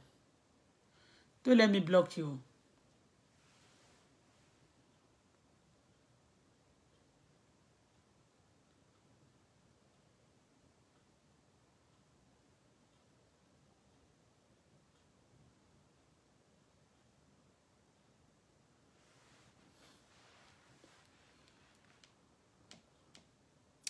Gbogbo South Africa wá dàrú. Wọ́n máa ń sọ̀rọ̀ fún Daddy Bukky wọ́n máa ń oríṣiríṣi àwọn èèyàn. Yes. Kò pẹ́ o kò tún jìnnà ń bó ṣe party yẹn tó tún wá lọ play ní Pretoria. Wọ́n tún invite mi síbẹ̀. Kí lorúkọ girl She Baby ó wá náà nígbà yẹn náà lọ She Baby. Wọ́n wá lọ play ní South Africa. Lọ́nbẹ̀ mi náà pé akínjọ kí n pọ́n wọn lé o kìnnìkan kan. You understand me? Ni Daddy Bukky náà máa ní kí n pọ́n wọn lé ṣó ti yé.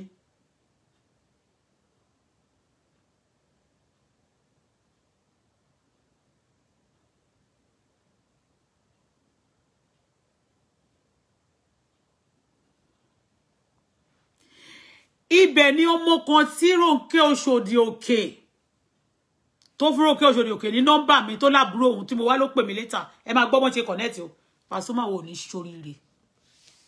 Pasuma is a killer. Pasuma have destroyed a lot of lives. Wọ́n máa pa ìjọba òkè, ìjọba ìsàlẹ̀, wọ́n máa pa yín láàsì ni. Purposely, deliberately, they are close to people that in parliament, they are trying to get close to those one to cover their sin. I wish people that are up there they disown them. I wish those people who are up there disobey them. I mean, deny them now. Kon try láti kon yẹra fún wọn. Wọ́n dá Nigeria rú gan ni o kò ṣe kékeré o. Wọ́n dẹ̀ ní any good thing wọ́n contribute to Nigeria. I tell you, o re mo sọ fún yín. Wọ́n corrupt in Nigeria. Wọ́n dá Nigeria rú, wọ́n bà Nigeria jẹ́, wọ́n jẹ́ kí àwọn èèyàn dìdàkudà, wọ́n dẹ̀ tún pa àwọn èèyàn. Kon sọ fún mi. Yàtọ̀ sí orin kì í ṣe gbogbo wọn o. Irú ètè mi mọ̀ sí Paso ni mò ń sọ báyìí. Pasuma. Kon sọ fún mi yàtọ̀ sórin tó ń kọ iṣẹ́ àwọn nìkan ni wọ́n ń ṣokọrin. Ṣebí iṣẹ́ tí wọ́n ṣe yẹn, ṣebí fún iṣẹ́ láti jẹ oúnjẹ ìjọ wọn ni. Ṣé wọ́n fi help Nigeria ni? Torí wọ́n take bí pé personal thing. Bí pé bóyá ṣe ni wọ́n help Nigeria. They are killing Nigeria and they are destroying people live with these evil things, horror things that wọ́n ṣe. Involvement of Pasuma in nínú ikú bàbá ọmọ mi ni mo sọ yìí. Pasuma play a lead role to kill Sarah's daddy physically. Obìnrin tó wà nínú ilé yẹn wọ́n má tẹ̀ síbẹ̀ fún. Ó sick fún ọjọ́ 5 péré ni o. Kò gbé lọ sí hospital àwọn yẹn ti sọ fún mi. Ẹ lọ wò, go and reverse it back. Son of the soil, oni Sarah's daddy jẹ́ ọmọ onílé Èkó ni. Tó bá máa sọ̀rọ̀ Nigeria, tó bá máa sọ̀rọ̀ ìlú ní orílẹ̀-èdè Nigeria, wọ́n sọ̀rọ̀ Èkó, wọ́n sọ Abuja, wọ́n wá sọ Kano. Ní orílẹ̀-èdè Nigeria, wọ́n tó wá sọ Port Harcourt.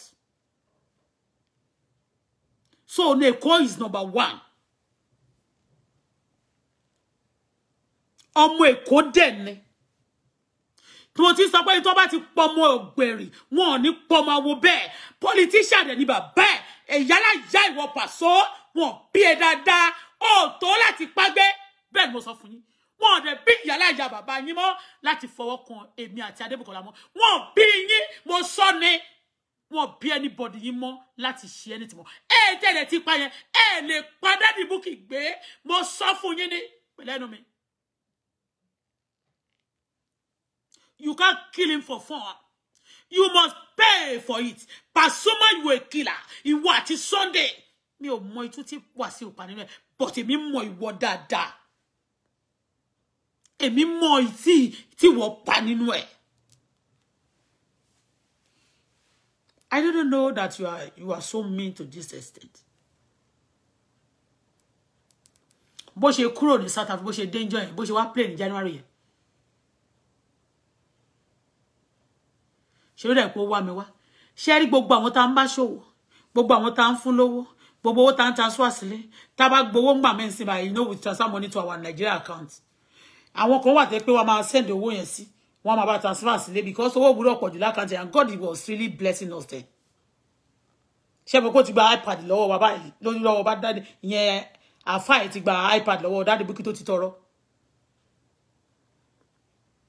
ó lọ ṣeré ní ibi bẹ̀yẹn àwọn Sunday àti Ṣẹ́gun wọ́n ti wá wà ńbẹ̀ mo kò wá rí pé láàrin ọjọ́ mẹ́ta Sunday àti Ṣẹ́gun àti gbogbo wọn wá di ọ̀tá gbogbo àwọn boys Daddy Bukky yẹn wọ́n wá di ọ̀tá mi wọ́n wá face mi wọ́n wá lé ogun mọ́ mi ìyẹn ni wọ́n ṣe ní kí ẹnìkan lọ nà mí kí n kúrò ńbẹ̀ ìyẹn mi pé mo ti sùn pẹ̀lú K1 the ultimate nobody mo wá fẹ́ sọ kankan fún K1 the ultimate mo máa ṣe ṣáàtì K1 mi ò ní bu o but mo fẹ́ ṣe ṣáàtì K1 the ultimate separate tó bá ti mọ̀ pé o fẹ́ máa bá obìnrin sùn obìnrin wọn yẹn tó mọ̀ pé obìnrin mi ọkùnrin kankan gbọ́dọ̀ gorí wọn mọ́ tó mọ̀ pé iṣẹ́ tó ṣe fún ọba tó jẹ́ pé tó bá ti ọkùnrin mi bá ń bá sùn ó máa fẹ́ tayé ó gbọ́dọ̀ ṣe jìnnà mọ́ àbí kò bẹ́ẹ̀ ni o ó gbọ́dọ̀ ṣe jìnnà I'm coming on that to your matter kì í ṣe ìbú o because ẹ máa sọ pé tó bá ti rọ́bà fi lọ bá ń pa mo mọ̀ pé mo sọ fún yín pé ọmọ ọba ni mí ẹni bá pagún ni gúngàn kò kádùn gbogbo ẹni tó wá lọ́wọ́ níkú Daddy Sarah kò ní kádùn kò ní kíje is a son of the soil. Ìjẹ̀bú Òde bẹ́ẹ̀ ni ìdí tó fi bí ọba Adébọ̀wálé lórúkọ wọn family tó ń jọba ní Ìjẹ̀bú Òde náà ní bàbá Bùkọ́lá ti jáde níròlù Bọ̀wálé ni wọ́n ní Ìjẹ̀bú Òde bẹ́ẹ̀ ni ní Lẹ́kì ní Lẹ́kìyà bẹ́ẹ̀ ni Èkó ni Ẹ̀pẹ́ ibi tí wọ́n bí ẹ sí orí ẹ̀ àti ẹsẹ̀ Ìjẹ̀bú ni àtìkó orí ẹ̀ àti ẹsẹ̀ Èkó ni àti Ìjẹ̀bú so kò sí anybody ní Ìjẹ̀bú gan àbí ní Èkó gan tó ní right wọn ò lè fi ọmọ àtọ̀húnrìn wá èyí tó ṣe mí ò bí irú mọ Pasuma yẹn àtọ̀húnrìn wá ni wọ́n ní Ìlọrin máa ń pààyàn sí wọ́n ní they are deadly and dangerous ìlú tó súnmọ́ lọ́hùn tẹ́lẹ̀tẹ́lẹ̀ la pè wọ́n bọ̀ wọ́n ti súnmọ́ iná wọ́n ti jìnnà sí àlùjọ náà.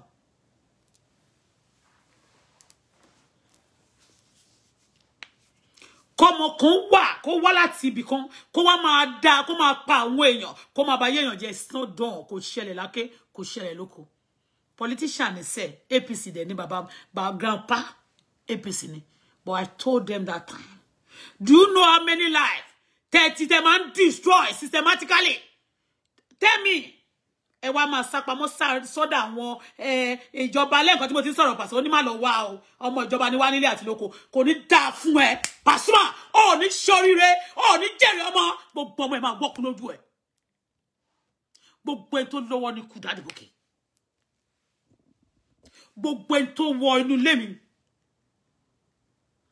torí mi ò tanná wá yín o ṣe lè bẹ̀bẹ̀ o pé kí wọ́n promote kan náà fún yín o tẹ́ wọ́n ti wá sọ pé tẹ́ bá wọlé yẹn máa make sure pé ẹgbà ẹ̀mí bẹ̀ Sunday ẹ̀mí ẹ̀ máa bọ́ bẹ́ẹ̀ ni mo sọ fún ẹ ọ̀run máa gbẹ̀mí ẹ̀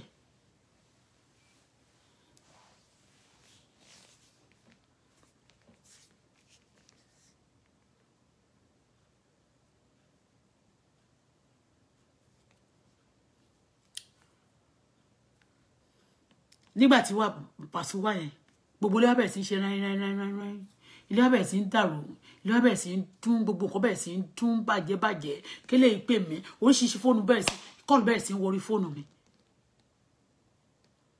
máa rojọ́ gbogbo àwọn boys tó ń ṣe dáadáa sí mi tó máa ń ṣe yẹn wọ́n kàn di ẹ̀hàn náà ní suddenly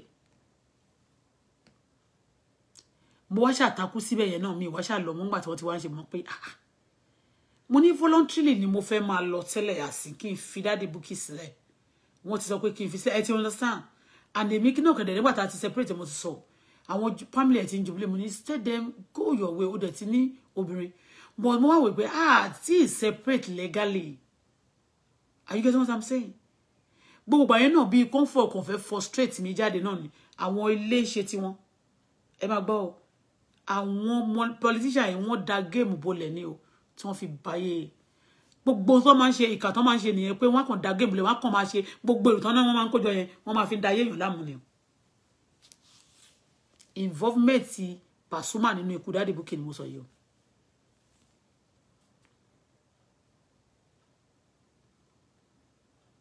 o obìnrin tó wà nínú ilé wọ́n plant ẹ̀ fún báyìí lójú ẹ̀ ṣe dágbàgbà tó ti tó fẹ́ kú tán ló ti ní kán wá gbé sick ó ti fẹ́ tìmọ̀ pé ó ti fẹ́ give up ó sick gbé lọ síbẹ̀ wọ́n plant ẹ̀ fún ni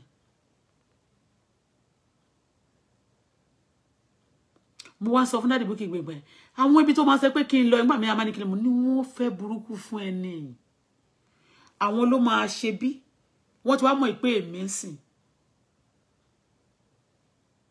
wọ́n ti mọ̀ pé èmi ni mo lè save life ẹ̀ Sunday dẹ̀ ló sọ fún ọ̀túrò Ọlọ́run ló lè save life ẹ̀ àti tú àdúrà tí n bá gbà Sunday is now close to us he gave them all the information and data of Daddy Bukky àti gbogbo fóònù gbogbo tóun lóun fóònù fi ń tọrẹ àwọn àtọrọ lọ́wọ́ ẹ̀ máa ṣe bí big boy pé òun kàn dash wọn nìkan yẹn they are using that they petition him they send a lot of things there was a time nígbà yẹn last year tó sọ pé wọ́n pè òun lọ kóòtù oríṣiríṣi nǹkan ṣẹlẹ̀ nǹkan oríkìrí kan wọ́n máa parọ́ mọ́ òun wọ́n máa ṣe orí fóònù wọ̀nyẹn èyí tí iPad tí bọ̀rọ̀kìnní gbà lọ́wọ́ ẹ̀ ibẹ̀ náà ti kọ́kọ́ bẹ̀rẹ̀ iṣẹ́ Daddy Bukky Paso àtàwọn boys ẹ̀ ó wá dóṣòdì iṣẹ́ yẹn dóṣòdì ni mo sọ pé tó bá sọ owó fáwọn èèyàn báyìí wọ́n á ti mọ̀ wọ́n á pe ẹni yẹn láti Èkó wọ́n lè sọ pé mi nǹkan mo máa lọ ń ṣògùn níjẹ̀bóde o obìnrin yẹn ìyàwó ẹ̀yẹn ó gbóná gan ni o kàn ṣògùn tì mí ó ní owó kan rí níjọ́ yẹn bọ́n ṣe sanwó fún ọkùnrin yẹn tó ti bẹ̀ wá nígbà tó ń sanwó fún ó tún lọ fọlọ́pàá mú Daddy Bukky èmi dẹ̀ wà Nàìjíríà mo máa pariwo Daddy Bukky wá sọ fún mo wá sọ fún ìjọ ẹ̀ mo wá ń pariwo wọ́n wá tọrọ owó lọ́wọ́ mi láti Òṣòdì pé àwọn fẹ́ ṣe Òṣòdì dé dá 2014 wọ́n gbé aṣọ wá báyìí paṣọ tí wọ́n mú rèé golden àti bọ̀bọ̀ kan bá ṣe gódòmù ni wọ́n pè wọ́n ṣàjọ wá wọ́n wá ní MC ní kan gbáṣọ wá owó tí a dẹ̀ máa fi support wọn kankan bẹ́yẹn wọ́n kó aṣọ àǹkárá 5 fún mi mo wá ń pariwo jọ yẹn wọ́n wá ní ata ló ṣẹ̀yìn tẹ́ ń pariwo mo ní tá a bá ṣiṣẹ́ lẹ́nu ọjọ́ mẹ́ta yìí nígbà tí Paso ti wá padà délé yẹn o gbogbo iṣẹ́ gbogbo nǹkan ó wá bẹ̀rẹ̀ sí ń bàjẹ́ Pasuma wà náà tó padà Daddy Bukky o Bible lele Pasuma apààyàn ní Pasuma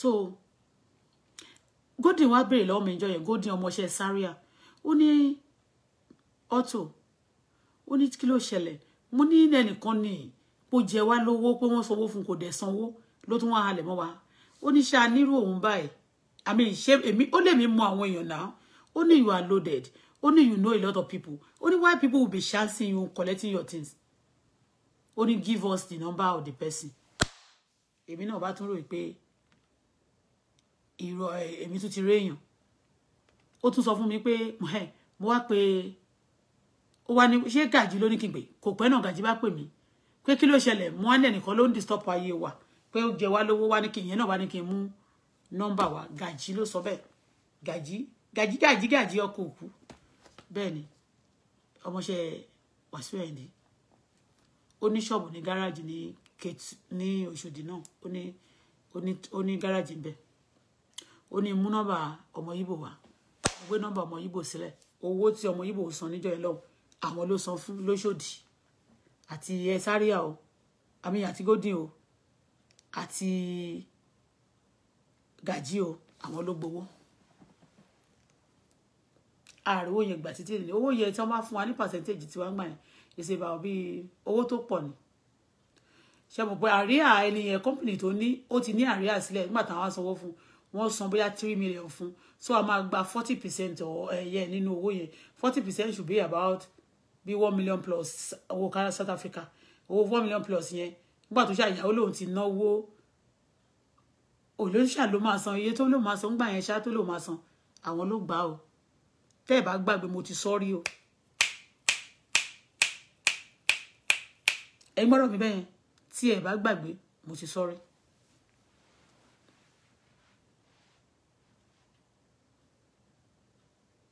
àwọn ló gba owó lóṣòdì ìyẹn lọ bẹ́ẹ̀ bí wọ́n ṣe ń gba owó tibẹ̀ yẹn náà tí wọ́n wá ń dọ́gbọ́n gbogbo àwọn kọ́sítọ́mà wa wádìí pé tí wọ́n bá ṣiṣẹ́ àtiṣẹ́ Sunday o àtiṣẹ́ Ṣẹ́gun o wọ́n láwọn wọ́n kàn máa dédé gbowó mi níwọ̀n ní sanwó mọ́ fún wa ṣe mọ̀ pé ń sìn wọ́n ti wá mọ Pàṣọ ǹjọ́ yẹ yín ṣá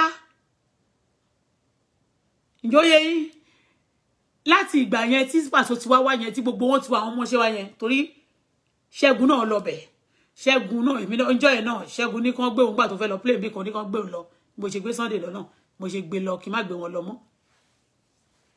bó ṣe dé Ṣẹ́gun wá dogun fún mi Ṣẹ́gun dọ̀tá mi Ṣẹ́gun di wàhálà gbogbo wọn pátá bó ṣe mọ Pàṣọ báyìí gbogbo wọn kò di ṣòro ni ilé kọmẹ̀sì gbóná lálálálálá ní everybody ó di pé kán sanwó kán bá gbogbo kọ́sítọ́mà wọn kán láwọn ògbówó àwọn òrógbà o kán máa gbé owó wa mi percentage tiwa ni mò ń sọ wọn ò bá ní sọ fún wa torí ó ti ní àwọn tó ń fún wọn fún Pàṣọ wọn jọ ń pin ní wọn wá máa pin lára wọn fi wọn owó wa wá fi ṣe big boys.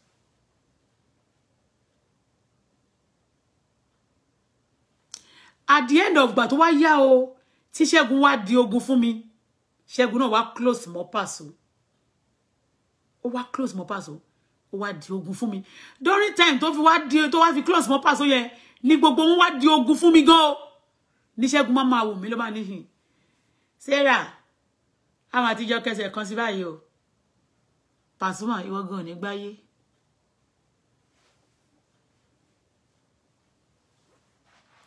àfáà ní àmì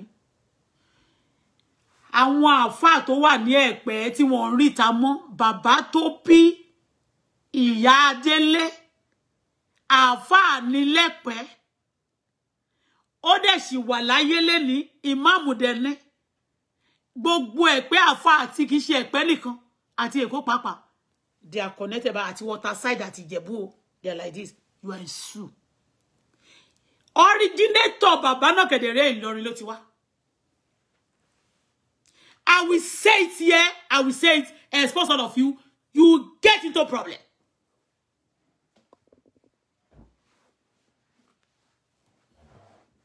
Kì í ṣe lọ́dọ̀ èèyàn nìkan o, lọ́dọ̀ Ọlọ́run pàápàá.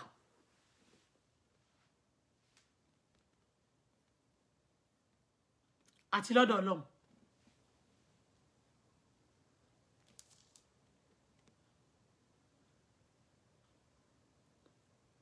Bó ṣe bẹ̀rẹ̀ sí gba owó yẹn ni gbogbo iṣẹ́ tá wá ṣe mo ṣe tọ̀mẹ́tì owó yẹn Sunday wá lówó wọ́n wá ń forfeit ayé daddy Bukky títí wọ́n fi pa wọ́n wá pariwo Auto-Bola ni o Auto-Bola ni o mo wá nígbà yẹn nígbà tí mo wá ti rí pé mo ti wá ń bá sọ wọ́n ti wọlé gan kò gbọ́ràn mọ́ èmi á wá sọ fún ṣòro owó tá fẹ́ máa pa báyìí ṣòro bá ṣe ń sanwó iṣẹ́ fún gbogbo àwọn èèyàn tó ń bá wa ṣiṣẹ́ tó ń gba percentage wọn I will get my own percentage. I want to build us ní gbogbo yẹn ìlú òyìnbó ti sú mi wọ́n ti make ayé miserable Dubai wọ́n fògùn ṣe gan àti débẹ̀ wá dìṣòro wọ́n ní ayé mi lára tó jẹ́ pé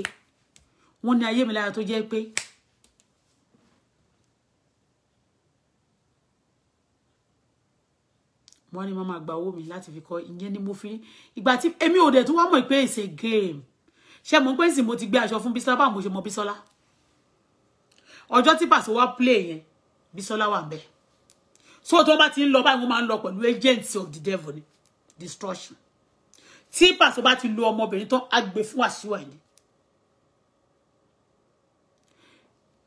bó ṣe ní kọ́kọ́ ṣe Paso kò tí ẹ̀yìn ọ̀hún ṣe tèmi yẹn ṣe jọ́ mi that's their own cup of tea ọjọ́ tí mo ní kọ́kọ́ pọ̀ mọ́ Paso yẹn tí wọ́n invite me sí party yẹn enjoy ẹ̀ náà ni Bísọ́lá wá kí mi ní Bàsíà sọ pé wọ́n ní ó kí mi ò dá ló mo nígbà tí mi ò bá ṣọ̀rẹ́ mi ò ṣọ̀rẹ́ mi ò dẹ̀ mọ́ rí àwọn ọlọ́wọ́n tó dẹ̀ dàrí mo láwọn ní tíátà wọn ni wọn ò dá o wọ́n máa bá yé èèyàn jẹ́ o for real ni for what for real ni.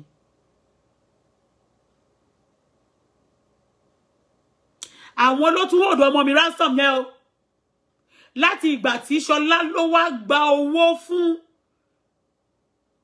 onímọ̀gbé wá tó wá gbowó lẹ́nu ọ̀nà nígbà tí mo ṣe promotion fún Màláíkà o owó yẹn wọ́n gbé mi Ìjẹ̀bú-Òde tó wá wà báwo ni Alhaji Wasiu Ade ṣe mọ̀ pé Ṣọlá ò má jẹ́ ká bá yé obìnrin jẹ́ pé you not regret having me as your stepfather.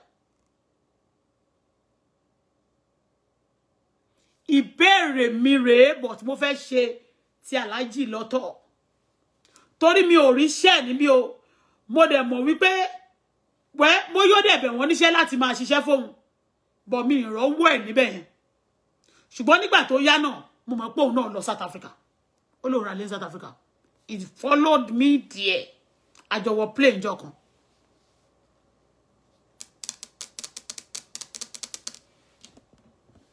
involvement Pasuma Jibola nínú ikú Daddy Bukky.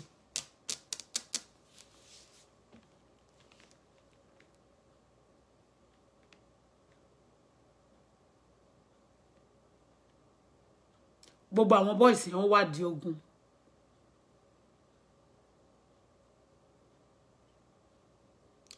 Wọ́n wá ń destroy gbogbo àwọn tó wà ní Sunday nsìn ó ti wá di boss òun ni wọ́n wá fẹ́ lò ṣó ti yé bẹ́ẹ̀ tó bá ṣe ń gbowó yẹn òun wá ṣe mẹ́nu mọ́ kò pẹ́ kò jìnnà wọ́n ní àwọn wọ́n pààyàn lóṣòdì pé sáré àpààyàn lóṣòdì ó wá South Africa.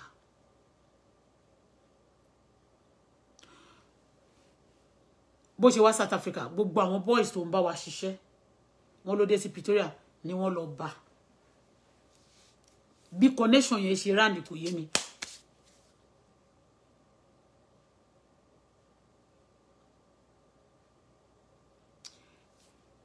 Pasuma kedere àti Saria Pasuma actually pẹ̀lú Saria àwọn náà jọ rí báyìí MC òun àti Paso kọ́ ló close Zaria gangan lọ̀rẹ́ Paso tó máa ń mú business wá fún Paso lára àwọn business tó mú wá fún Paso òun ni MC jẹ́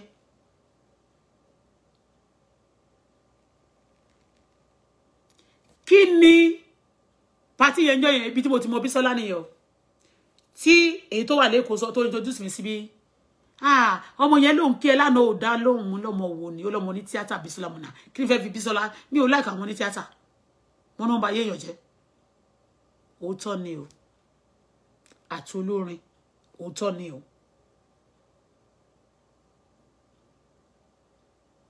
gbogbo èrò tó ń kójọpọ̀ tó máa lọ ń bá wọn lójoojúmọ́ yẹn tó máa kì mí tí ò bá sanwó fún yẹn ó níṣẹ́ tó ń mú lọ mú ṣẹ́yàn wá kí ẹni má gbowó ẹlòmíì kó máa sanwó fún kó máa sanwó wọ́n máa ń pay back o kó máa sanwó báyìí wọ́n lè má kí o ẹlòmíì tó bá ti wọ́n bá ti bẹ̀ níṣẹ́ tó bá ti ṣiṣẹ́ wẹ́dán jọ wọ́n á kì í dẹ́rùnlé àgbàdùnlé kó má sí ń bẹ̀ wọ́n á parí iṣẹ́ ẹ̀ fún ní gbogbo ọjọ́ bí tó bá ti lọ á máa fi sanjọ́ ni because kò ní fẹ́ kí iṣẹ́ tó ṣe fóun kó leak out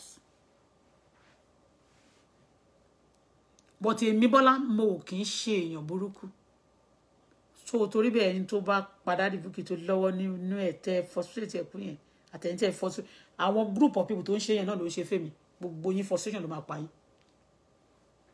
àṣírí yóò ní bò ìjọba tẹ́ fẹ̀yìntì gbogbo ló máa já yín kulẹ̀ mi ò ní ṣépè fún ìjọba yẹn torí ìjọba yẹn ò rán níṣẹ́ wọn ò rán yín iṣẹ́ wọn ò mọ gbogbo orí burúkú tẹ́ ń ṣe àwa tẹ́ bá ti ṣe fún báyìí tá bá ti rí ìràn tá dẹ̀ ti mọ̀ la máa sọ̀rọ̀ jáde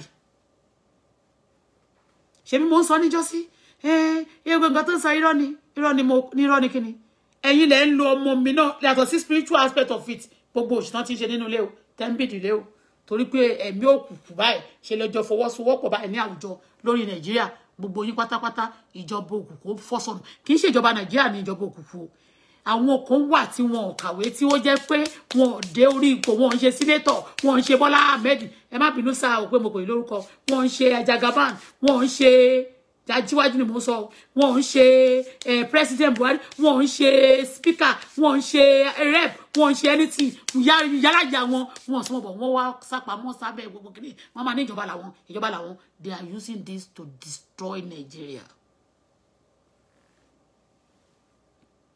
nígbà tó bá destroy gbogbo wọn máa pariwo good people no dey stay for life àwọn èèyàn burúkú ló ń pẹ́ èèyàn burúkú ló máa kú sí kéèyàn burú èèyàn tó dáa kó máa pẹ́ láyé Pasuma ìṣèdùnyàn burúkú ní apàyàn ní ó yẹ kó kú ó yẹ fún ikú bẹ́ẹ̀ ni Sunday apàyàn ní ó yẹ fún ikú gbogbo àwọn èèyàn burúkú yìí wọ́n yẹ fún ikú o tó ń pa àwọn èèyàn tó dáa sọnù ní àwùjọ wọ́n yẹ fún ikú.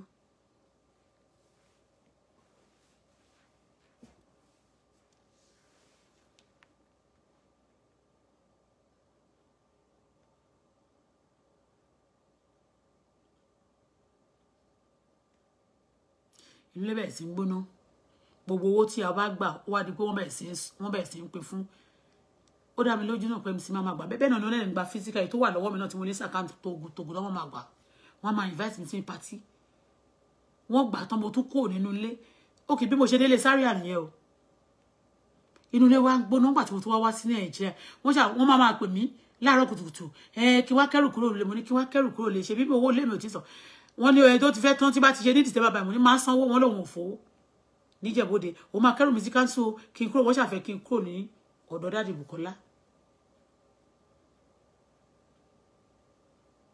bọ̀ tí gbogbo àyẹn kò yé mi nílé ẹ̀gbọ́n mi ẹbí tí mo ṣàgbé náà wọ́n ti kọ̀nẹ́ẹ̀tì lórí mi bẹ̀rẹ̀ sí já gbogbo nǹkan mi gbà ń bí Pàṣọ náà máa pè mí òun nídìí owó kí yáhùn wọ́n bẹ̀rẹ̀ sí já gbogbo nǹkan mi gbà ń bí jágbà ń bí mo ṣe ń gbà lọ́wọ́ mi ni wọ́n ń gba ti dáàdì Bukky ní South Africa iṣẹ́ tó bá tún ṣe ni wọ́n tún pín owó ẹ̀ wọ́n á pe gbogbo àwọn tó bá ti sanwó fún wọn tán wọ́n á pe gbogbo wọn pé àwọn nìkan sanwó fún wọ́n á fi owó dáàdì Bukky ṣe big boy wọ́n wá ń rẹ̀kì ẹ̀ wọ́n depress ẹ̀ títí ó fi kú Pasuma mi ti lè sọ ọ̀rọ̀ ti Máyégún torí bíbélì ní ká wádìí wọn gbogbo dájúdájú ká fi ṣe dé tó bá ń ṣe òtítọ́ bẹ̀ mú but in tó bá wà ń bẹ́ẹ̀ I will say the truth nothing but the truth. àwọn èèyàn bẹ̀ mí gan wọ́n ní kí n má wá analyse but kí n dúró for 3 months tí má ti dúró for 3 months wàá rí nǹkan tó máa ṣẹlẹ̀ ògo láíláí ni ògo láíláí ni kíni nobody yálà jẹ́ anybody ò gbọ́dọ̀ pè mí mọ́ kó sọ fún mi pé má analyze anything tó ṣẹlẹ̀ mo fẹ́ ògo láíláí ni kíni ẹni tó pa gbogbo tó wà nínú ilé yẹn wọ́n máa ti ẹ̀ ní láti padà dé Bukky ẹ mọye torí pé kí n má bàa kọ́ máa ṣé wọ́n ní mi fẹ́ de ṣé wọ́n fẹ́ mi ẹni tó bá fẹ́ mi sì kó wá propose mi ṣé wọ́n ní mi fẹ́ ni wọ́n máa gbógun tì mí báyìí lórí Facebook tán bẹ gbogbo èèyàn àbí gbogbo ẹ̀ kò yé yín ni. They just want to be shattering people's life come and forfeit ayé àwọn èèyàn.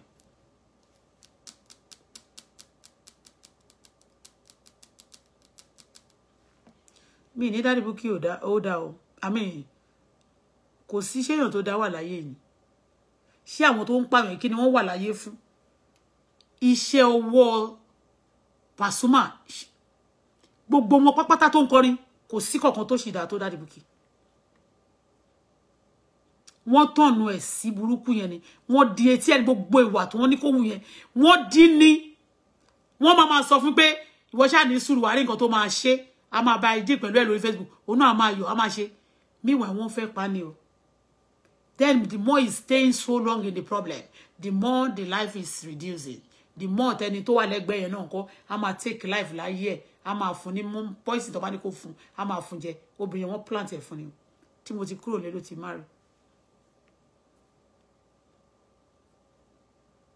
Kí ló wá depress ẹ̀ tí wọ́n tún wá lu ọmọ mi kó máa ṣe pè fún mi ó dá mi lójú ìyẹn efele mọ̀ pa èpè tó ń ṣẹ̀yẹn náà má mi mọ̀ Alhaji Wasiu Ayinde náà mọ̀ they just want to say that a ti sọ fún ẹ ìwọ ló ti sùn káàkiri èmi bó ni mo sùn lọ Ṣọlá wá ń sọ wọ́n wá ní ẹ torí ẹni ọmọ ẹni òṣèdí bẹ̀rẹ̀ ká filẹ̀ kẹ̀ sídẹ̀ ọmọ ẹlòmíì bọ̀ lé ní ìgbà tí gbogbo nǹkan ṣẹlẹ̀ ń sìn ọmọ Wasiu Ayinde ti gbé ìyá ìjáde ìyá tó ń rè o Tóyìn Kọ́ládé ti gbé kiri kọjá gbogbo wọn ló ń ṣe o Àyìndé náà sọ pé ọmọ òun padà sí lóyìnbó wá ya fọ́tò ṣe báyìí o but bàbá ọmọ tèmi ti kú gbogbo yín tó lọ ẹnikẹ́ni tó bá lọ́wọ́ ní ikú Daddy Bukky ẹ ò ní kíje gbogbo ẹni tó lọ́wọ́ ní ikú Daddy Bukky ẹ ò ní kíje ara lẹ́mi tó lọ́wọ́ nínú ikú Daddy Bukky ẹ ò ní kíje Ọlọ́run tó lọ́wọ́ nínú ikú Daddy Bukky ẹ ò ní kíje gbogbo ẹni tó lọ́wọ́ nínú ikú Daddy Bukky ẹ ò ní kíje o ẹ ò ní kíje ẹ ò ní kíje ẹ ò ní kíje tọmọtọmọ ẹ ò ní kíje ẹ ò ní kíje ẹ ò ní kíje ẹ ò ní kíje ẹ ò ní kíje ẹ ò ní kíje ẹ ò ní kíje wọ́n ní má sọ sí wàá rí nǹkan tó máa ṣe títí I'm not impressed wọ́n ní ògo tẹ́nìkan ní òrí nínú family nípa gbà tí mo wá ń sọ̀rọ̀ Ṣẹ́gun mo wá ń bẹ̀rẹ̀ mo bẹ̀rẹ̀ sí gbàdúrà Olúwa kí ni mo ṣe fún wọn àdúrà àdúrà àdúrà àdúrà àdúrà àdúrà àdúrà mo ní ẹ jẹ́ kí mi sọ fún yín ẹ ṣiṣẹ́ ni Ọlọ́run Elédùmarè ń gbọ́ gbogbo yín bẹ́ẹ̀ ṣe pọ̀ tó yẹn lẹ máa yọ sọnù bí ọmọ wọ̀ tẹ́ ẹ bá pè kẹ́ ẹ bẹ̀bẹ̀ kẹ́ ẹ túbá kẹ́ ẹ pa jáwọ́ lọ́rọ̀ tèmi kí gbogbo ìwọ tó tiẹ̀ pa Daddy Bukky náà ò ní kíje kó máa wẹ̀ ní gbogbo ayé yìí àdàbí tó bá jẹ́ pé ìkúnlẹ̀ tí wọ́n fi bí ìwọ kì í ṣe ìkúnlẹ̀ ìyá tiẹ̀ náà fi ìkúnlẹ̀ bí ni tí ìyá ìbá máa lò ó gbogbo nǹkan tẹ́kọ̀ọ́ máa ṣe tẹ́ máa ṣe gàràjé tẹ́yìn náà lẹ sọ ṣebí ìyá ẹ̀ náà máa lọ gbogbo àyẹ̀ náà tí wọ́n fi mú ìyá ìwọ̀nù kan òun ló ṣe ẹ̀mọ́rìsì tí ẹ̀ máa fi sọ pé kí wọ́n bá ń pa mí wọ́n á sọ fún ni pé èmi ńkọ́ ni mò ń ṣe pé obìnrin yẹn ẹ̀mí akániwá lórí ẹ̀ gbogbo àwọn tó wà tó jẹ́ ẹgbẹ́ aláwo yẹn tó bá ti lò yàn àbí tó bá bí pé wọ́n ṣiṣẹ́ kan fún wọn fẹ́ kó dáhùn wọ́n fẹ́ máa fi ògo tiẹ̀ trade gbogbo ẹni bá lò máa fògo tèmi trade òkúta ló máa bá kú ò ní tà mọ́ lórúkọ Jésù tó bá dẹ̀ tà gbogbo ọmọ ẹ̀ máa yọ kú lójú ẹsẹ̀ alẹ́ ti pe ṣoṣo lójú ẹ máa rí ìjà ṣoṣo ẹ ti bá Ọlọ́run ẹ ti wọ ìyá ìjà torí pé touch no man nothing ni wọ́n sọ do my prophet no harm ọmọ Ọlọ́run ni mí bẹ́ẹ̀ ni mo gbàdúrà kí n tó bí ọmọ mi bẹ́ẹ̀ ni ọmọ mi ò ṣe fọwọ́ kàn mi ò ṣe fọwọ́ kàn gbogbo ẹni fọmọ náà mi gbogbo ọmọ yín máa ṣọ́kú lójú yín Pastor is a killer I need justice investigate nǹkan tí mo sọ yìí ọmọ son of the soil ní Daddy Bukola bẹ́ẹ̀ ni Ìjẹ̀bú àti Èkó ni kò sí ọmọ àtọ̀rìnwá kò sí ìyá láyà kò sí tó fún other person ní ọpọlọ àti authority láti sọ pé Ṣọlá náà ó wà nínú mo lówó wọn ní àjálẹ̀ níjẹ̀bú-Òde efele gbogbo kílódé tó kàn náà gbogbo pátá ni wọ́n command àjálẹ̀ gbogbo wọn bẹ́ẹ̀ ni ẹ ti ìwádìí Ogun state governor Ondo Lagos state governor Buhari gangan ẹ wádìí wọn ọ̀rọ̀ tí mo sọ yìí tẹ́ investigate and prove me pé mo wrong lẹ́ni ni Pastor ti jáde ìjọba ni wá o má lọ wá o kò ní yẹ ìyálàjà ẹ̀ Paso kò ní dá fún bàbá la bàbá ẹ kò ní jẹ ìyá ẹ kò ní dá fún gbogbo àwọn ọmọ ẹ òfò ló máa ṣe. Kò tiẹ̀ sí kankan tó máa ṣe Ṣọlá ọmọ ní ẹ kán má lọ pa.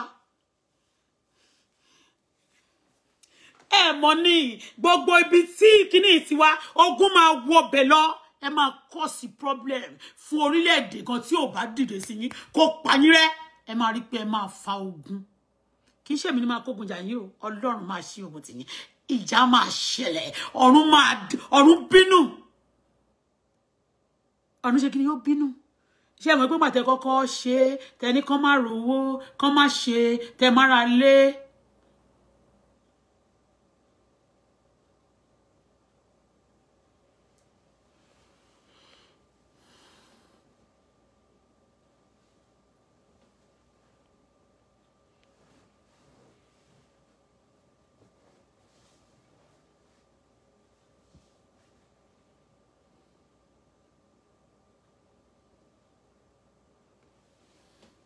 What is negative I'm speaking about K1 now?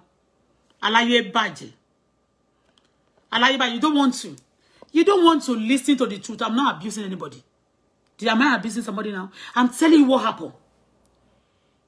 Am I speaking negative? Kini negative Timothy something. What are the negative Timothy saw? Ṣé tí mo sọ yẹn ṣé mo purọ́ ni? Àbí mo ti sọ pé òun nísìn ló padà di Bukky. Tí n bá ti ṣe feasibility studies mi. Tí n tó bá kàn lọ́wọ́ máa sọ síta. But Paso.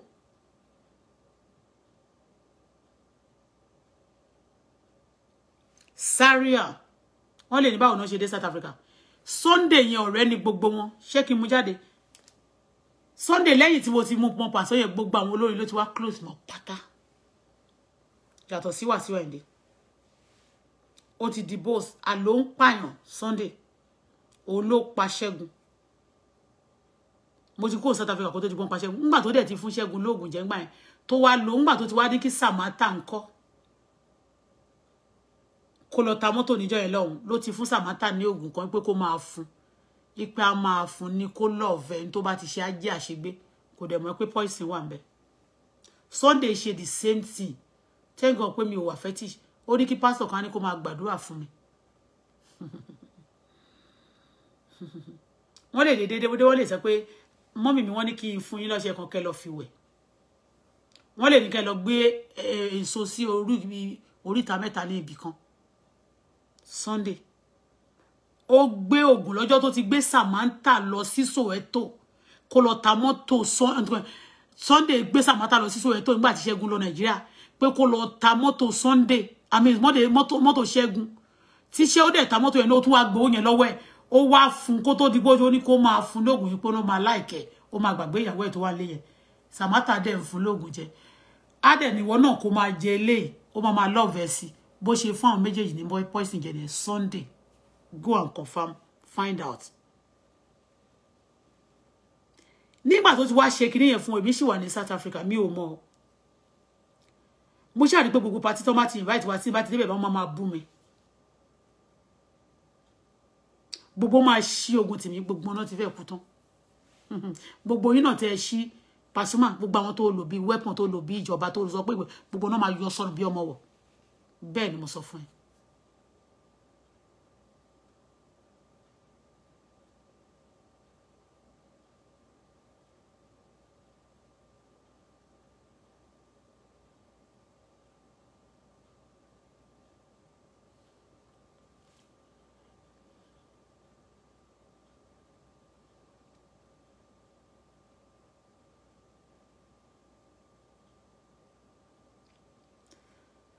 Ìgbà tí Sunday ti wá Ṣẹ́gun ti wá sick Ṣẹ́gun wá sick ṣe rí láti ìgbà tí mo ti wá dé yẹn tí mo ti wá rí pé girlfriend ìyàwó tí Daddy Bukky ń fẹ́ gbà ó close mọ́ Ṣẹ́gun.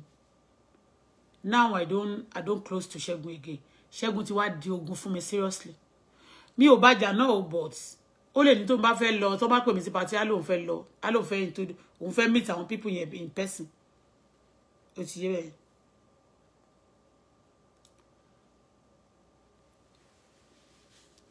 ó wá di ní ọjọ́ kan àbúrò ẹ̀ tó ń jẹ́ Pama Fẹ́mi a wá ń lọ a fẹ́ lọ drop Sarah ní school ní ọjọ́ yẹn yẹ kí n tó dé wọ́n ti wá gbé Sarah sí school lẹ́yìn tí mo fi lọ Nàìjíríà wọ́n ti wá gbé Sarah sí school wọ́n ti fi orúkọ ẹlòmíì sí orúkọ mama Sarah àti tó bí Sarah kẹlẹ̀ wo nǹkan tó ń plan Sunday wọ́n ti wá ń kọ́ Daddy Bukky sí mi ṣé mo ń sìn wọ́n ti fẹ́ mú mi wọnú ìgboro lọ wọ́n fẹ́ gbà mí lọ́wọ́ wọn pátápátá gbígbà tó ń fẹ́ gbà yẹn kì í ṣe gbígbà tó dáa o láti gba gbogbo nǹkan tó bá ní náà nìkan dẹ̀ useless ẹ̀ kó bẹ̀rẹ̀ sí lọ pàtí kó di useless down kán lu ẹ̀ kó máa lo àìsíkì ẹ̀ tó bá rí pé o tún ti gbàdúrà ó yọ ọ̀sà fún ẹ kán tún bá ẹ sùn kán tún fẹ́ sílẹ̀ tó bá tún ti dìgbà kan tó bá tún ṣé ó ti yẹ bẹ́yẹn this is what they do.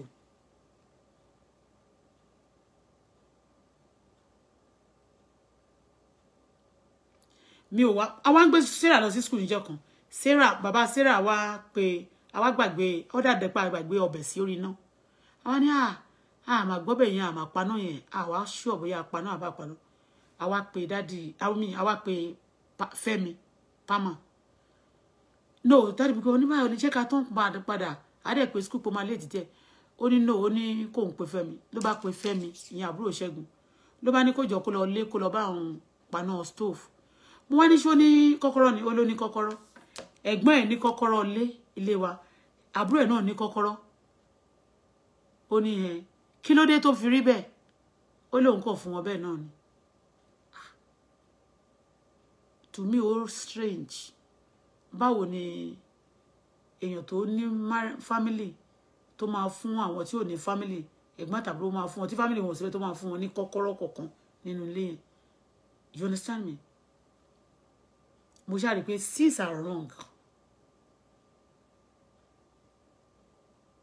so àwọn ìgbà tó ti lọ sí party pàṣọ yẹn ni gbogbo wọn ti di ogun mọ́ mi wọ́n wá kàn di ọ̀tá mi gbogbo bí tí a ń jẹ̀ sí gbogbo bí tí a ń rìn sí ó wá dàbí ọ̀run àpáàdì wọ́n wá bẹ̀rẹ̀ sí fẹnu bà mí jẹ́ tọ́n bá ti kọ́kọ́ fẹ́ bà ẹ́ jẹ́ tọ́n fẹ́ wàá máa rò páyé ló ń ṣe ẹnu ni wọ́n á pè sí kílì wọ́n máa pè ṣọmọ ilé má bàa ṣeré o ó pààyàn ó ṣe o wọ́n máa fẹnu ṣe kí ni wọ́n máa fi bà ẹ́ jẹ́ wọ́n á fi ayé mi lára ara ogun tí àwọn pípọ̀ ìfi ń jàyàn nìyẹn Pasuma àtàwọn olórin kan àti àwọn tó jẹ́ bóyá mafia bí wicked máa gbé wọn Nàìjíríà Àánú Òjó náà ń ṣe Àánú Òjó bóyá nínú ẹgbẹ́ tó máa ní click tó máa ń ṣe yẹn o bóyá tó bá ti wọbẹ̀ bóyá nǹkan tó máa ṣe ni pé ní tẹ́ máa fi máa bàyàn jẹ́ òun náà ni pé ẹ máa rò pé oògùn ni wọ́n ṣe ẹnu ni wọ́n fi ń bàyẹ̀ jẹ́ tó bá ń fẹnu bàyẹ̀ jẹ́ débì kan wọ́n máa lálàkàlà.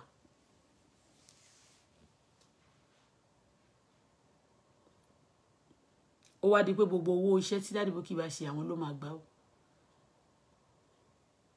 wọ́n tún wá fún ní problem just like mo ṣe ṣe bí bá ti tajà báyìí tí n bá ti ní kọ́ bá mi send owó síbi kan wọ́n ní owó kan báyìí la fẹ́ gbà lórí ẹ̀ o wọ́n obtain mi níbi mo ṣe wà ìyẹn lẹ ṣe rí Paso wà nínú àwọn tó sọ pé kí wọ́n fọ́ kìíní níjọ́ yẹn torí ẹni tó wálé tó wá kàn ẹsẹ̀ glass ẹ̀ tí wọ́n máa sọ kí wọ́n sọ kí wọ́n fọ́ glass yẹn wọ́n ṣe kiri kan these people are evil for real.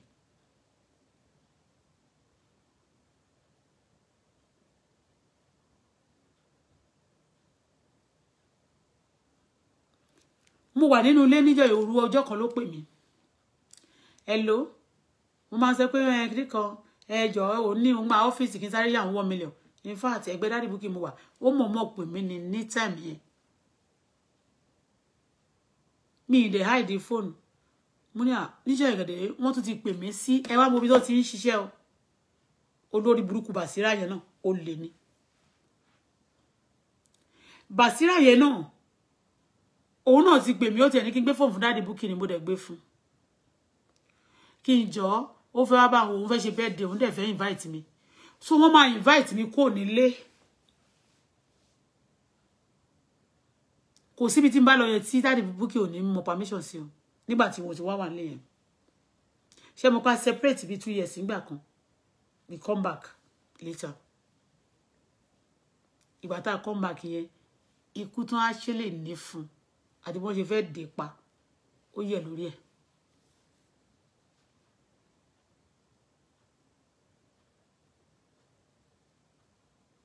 torí ẹ̀ ìwọ tó kàn máa dédé gbóúnjẹ wá fún pé kó máa jẹ kó máa mu jẹ̀dí kó máa mu oògùn kan kó máa máa gbó kan be careful. Bikini, be careful.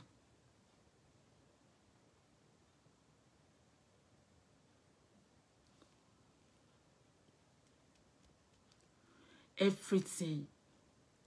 Gbogbo lè bẹ̀rẹ̀ sí ní tó bá ti wá pè mí gbà yín pé kí n lọ máa ní mi lọ. Wọ́n fẹ́ bayé wa jẹ́ ni. Lóru ọ̀gànjọ́. Wọ́n kò dédé pè fóònù yẹn máa wà ńbẹ̀ lẹ́ni èèyàn ní gbé kọ́. Ní òru ọ̀gànjọ́. Nígbà tó pẹ́ o mo wá ń pe bọ̀rọ̀kìnní mo ní bọ̀rọ̀kìnní ẹ̀yin ni mo máa ń bá sọ̀rọ̀ ẹ̀yin lẹ gba fóònù lọ́wọ́ wa lọ. Wọ́n máa ń pè lóru ọ̀gànjọ́ pé àmì tó máa ń pè á lóun ò mọ̀ á dẹ̀ máa sọ máa ṣépè ẹni tó bá wà nídìí ọ̀rọ̀ yẹn nìkan á ní kí n má wọ̀rí pé òun kọ́ ló wà ń bẹ̀ o pé bọ̀ tí òun mọ̀ pé tó bá ti pẹ́ tó bá yá ẹni tó wà ń bẹ̀ ó máa fojú wọn bọ̀rọ̀kìnní.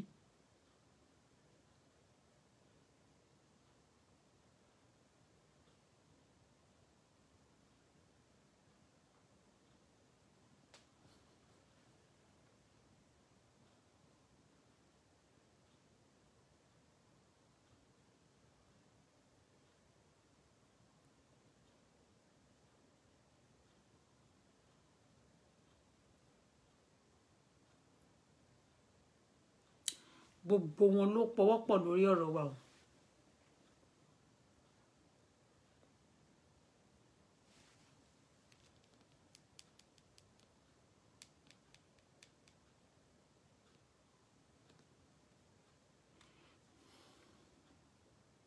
Tó má ti fọlọ́pàá mú Daddy Bukky gbà wọ́n wá bẹ̀rẹ̀ sí fọlọ́pàá mú oríṣiríṣi ló máa ṣe èmi ni máa lọ gbalẹ̀.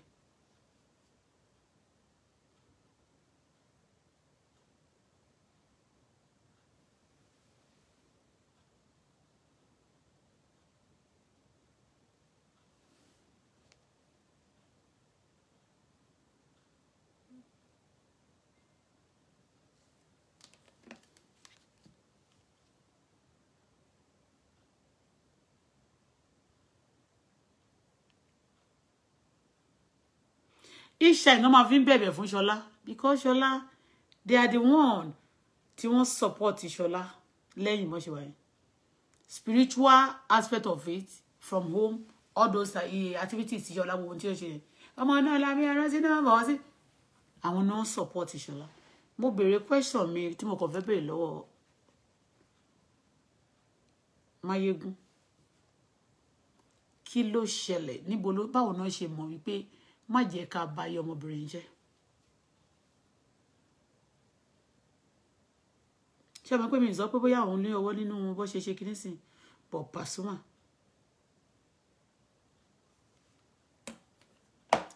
Sunday òun ló eliminate nígbà tó bá ti lò tó láti parí iṣẹ́ kan àwọn tó lù ẹ́ láti parí iṣẹ́ àwọn náà ló máa pa ẹ́.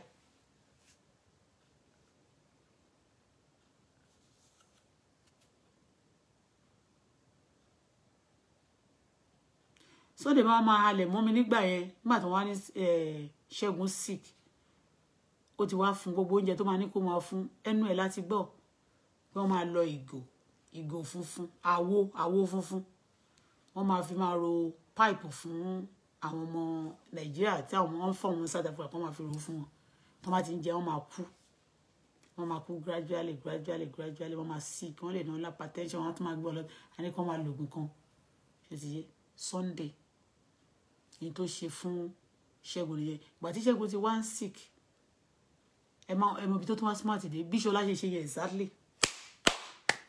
ó kàn máa dédé send message wa wọ́n sọ pé Ṣẹ́gun sick ń sìn o tó bá ti kú báyìí wò ó Mr. Steve ilé ò ní gbà yín ọ̀rọ̀ ò ní gbà yín àti ìyàwó yín tó bá lọ Nàìjíríà máa fa Jésù.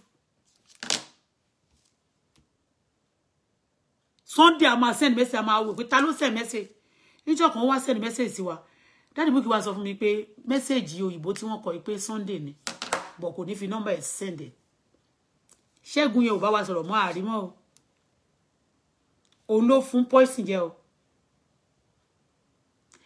èyí tó kò ń ṣòro nìkan ló ń pa o gbogbo àwọn tó wà níbi bẹ̀ yẹn irú ìyàwó Wálé náà ó ń pààyàn gan. Sunday máa ń pààyàn gan. Tó bá gba oúnjẹ jẹ tó gba nǹkan mú lọ́wọ́ Sunday ikú ẹ̀ ló gbà.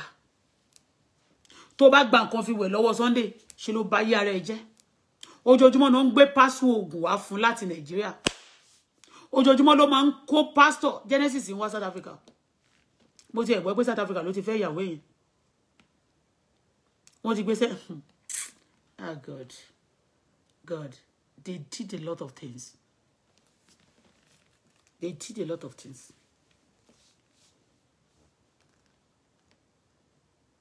But during that time, ìyẹn lèmi fi pé wọ́n tún máa pariwo, hey, kò jẹ́ kó bọ́ ọmọ ẹ̀ sọ̀rọ̀. Àwa tá máa pé kò ní gbé kọ́. Ṣé mo lè máa sọ mí báyìí pé mo ń pe bàbá ọmọ mi ń pe kò gbé kọ́. But I'm not ashamed. I always say it. Ṣé kò pé? Ṣé kìí ṣe pé mo pè náà la ṣe mọ̀ pé ó ti fẹ́ give up. The Spirit of God, I was lẹ́yìn ọjọ́ tí mo ń fara wọlé bí báyìí tí mo ṣe. Ṣé mo kò ṣe láwa sọ? Òun náà wọ́n máa ní kó sọ ni torí pé wọ́n plan. Actually, let me tell you the truth. Wọ́n plan láti pa mí ni. Ẹ dẹ̀ mọ̀ nǹkan tó ṣẹlẹ̀. Ilé tó kù yẹn ni wọ́n fẹ́ gbà. Tó bá ti wà lórí ọ̀rọ̀ yẹn wọ́n máa make sure pé wọ́n gba gbogbo nǹkan yẹn tán. Bàbá mi Jagaba máa bá mi dá sí ọ̀rọ̀ yẹn, ọ̀rọ̀ Pasuma. Ìjọba àgbáyé Canada náà wọ́n wà lórí ọ̀rọ̀ àwọn yẹn kò ṣe tẹnu. Kò ṣe tẹnu.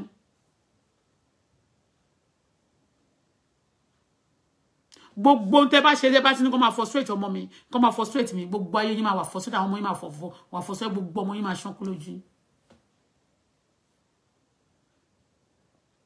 Jagaba babu gbọ́dọ̀ bá wa ṣáájú Bọ́lá Ahmed Tinubu, wọ́n gbọ́dọ̀ bá wa dá sí ọ̀rọ̀ àwọn eléyìí. Bẹ́ẹ̀ni. They've been doing this mo rò pé rọ́ni.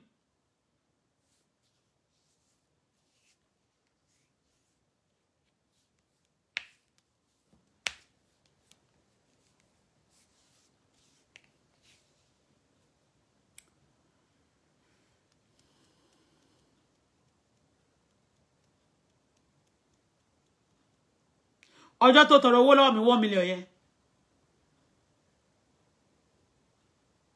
Basira ti pé bàbá ọmọ mi ó ti sọ pé kí n wá sí Nàìjíríà kó fẹ́ ṣe birthday. Ayuba ló ń play ńbẹ̀.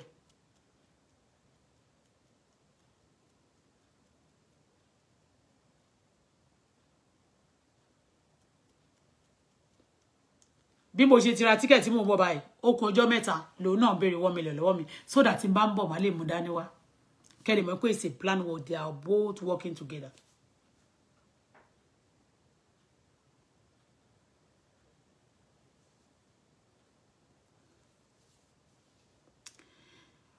Wọ́n sọ̀rọ̀ kan ní orí Facebook, but mi ò tún fẹ́ tún yẹn. Nǹkan kan ṣẹlẹ̀ ní about last month ago, but last year no. I don't want to say it now. Wọ́n rò bóyá mi ò mọ̀, but I know it.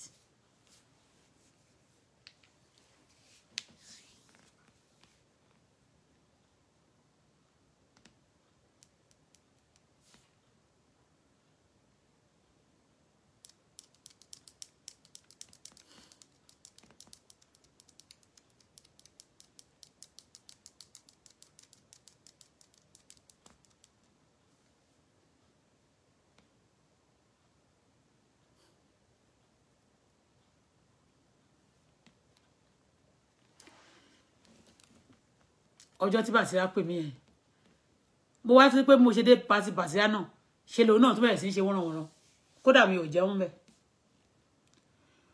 Ọmọ tó wá sí ọmọ kan tó ń jọjọ wá sí Paso tó ń pè ní Bílíkì. Ọmọ yẹn Basira bẹ̀rẹ̀ sí mú káàkiri. Ó máa ń tẹ̀lé Basira wá sí Dubai. Basira ò mọ̀ tẹ́lẹ̀ inú plane náà ti pàdé o. Tó bá ti pàdé wọn ó ṣe lè ṣàgbákò. Obìnrin wọn tó bá pàdé wọn ṣe lè ṣàgbákò. Tó bá pàdé ọkùnrin wọn ṣe lè ṣàgbákò.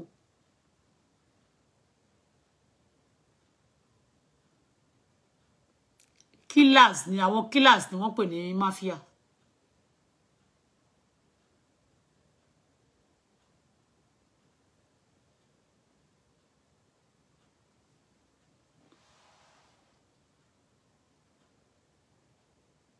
Bílíkì yẹn ti kú ó máa pokùn so mani Bílíkì yẹn picture ẹ̀ wà pẹ̀lú wọ́n máa sọ o gbọ́dọ̀ bú yẹ o gbọ́dọ̀ bá yẹ ẹja o gbọ́dọ̀ ṣe o they will be wọ́n máa sa oṣẹ́ oríṣiríṣi níbo ló ti Bíbélì sọ pé ìyá ẹ má ṣe mú àwọn ọmọ yín bínú ọmọ ẹ má tẹríba fún ìyá yín gbogbo ohun tí Ṣọlá ti ṣe fún mi lénìí iṣẹ́ tó ti ṣe fún mi àwọn ló wà ńbẹ̀ ẹ ò ní ní sinmi Pasuma kí ló dé mo ti bèèrè lọ́wọ́ ẹ̀ náà kí ló dé tó níyàwó sílé wọ́n ló ń pààyàn for real ni involvement Paso ni mo sọ yìí o tó gbọ́ sọ fún mi gbà mo ní à ṣé tí mi ìbá ti ẹ̀wà rọ́kọ fẹ́ tó wá jẹ́ Paso ni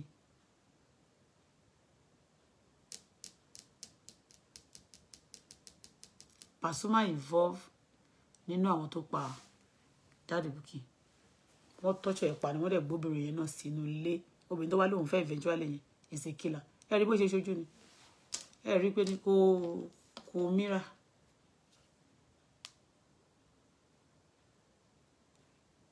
ẹ rí pé ojú ẹ̀ dà ní ó ní instead ó kàn sọ casually ni ó pẹ́ gan kó tó wá síbẹ̀ wọ́n dẹ̀ ṣe é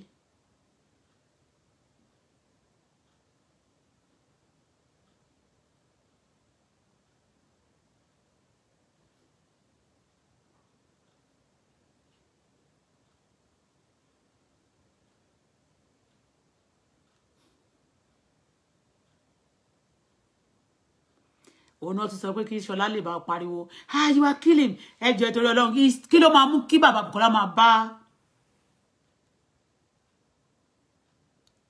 Ṣọlá sọ̀rọ̀ tí ò ní bọ́mọ ẹ̀ sọ̀rọ̀ tó ń bá màmí sọ̀rọ̀ tó ń bá gbogbo wọn sọ̀rọ̀ tí ò ní bọ́mọ ẹ̀ sọ̀rọ̀ kí ló máa jẹ́ kí ló fà Ṣọlá dẹ̀ tó wá bẹ̀rẹ̀ sí máa you killing ṣé èmi ni ìyàwó tó fẹ́ ni ṣèbí Ṣọlá wà nínú àwọn tó gúrùpù tó jọ ṣe gúrùpù papọ̀ tán forúkọ mi sí àkáǹtì kan tán kó Màláíkà tán kó Paso tán kó gbogbo lórin sábẹ́ tán dẹ̀ fi ń ṣáàtì pẹ̀lú Daddy Bukky tán dẹ̀ lé mi mọ́ ní tán dẹ̀ fi ń ṣe oríṣiríṣi ṣèbí Ṣọlá wà ń bẹ àwọn èèyàn máa sọ pé ọmọ ilé òṣìṣẹ́ ní bẹ̀rẹ̀ ká fi bẹ̀rẹ̀ kẹ̀ sí ọmọ ẹni mi tí Ṣọlá bá lọ́wọ́ nínú ikú Daddy Bukky kò ní kíje bẹ́ẹ̀ ni mo sọ gbogbo ẹni tó lọ́wọ́ nínú ikú Daddy Bukky ó lè ṣe o ó nà mí o àwọn tó wà nínú ayé yìí iṣẹ́ gbogbo wọn tó jẹ́ pé wọ́n ń lo obìnrin tí wọ́n ń pa kádàrá obìnrin yẹn dà sábúrú ṣé wọn ọ̀ṣẹ́ ni wọ́n wọnú géèmù pẹ̀lú Daddy Bukky mo ní game player làwọn eléyìí wicked people ni wọ́n àwọn family ẹ̀ wọn ò gbà òun náà wọ́n wọnú géèmù pẹ̀lú gbogbo wọn pátápátá simply because they turn èèyàn tó láìkí yín tó ṣe dáadáa fún yín wọ́n tọ̀nà ẹ̀ tí ọ̀tá yín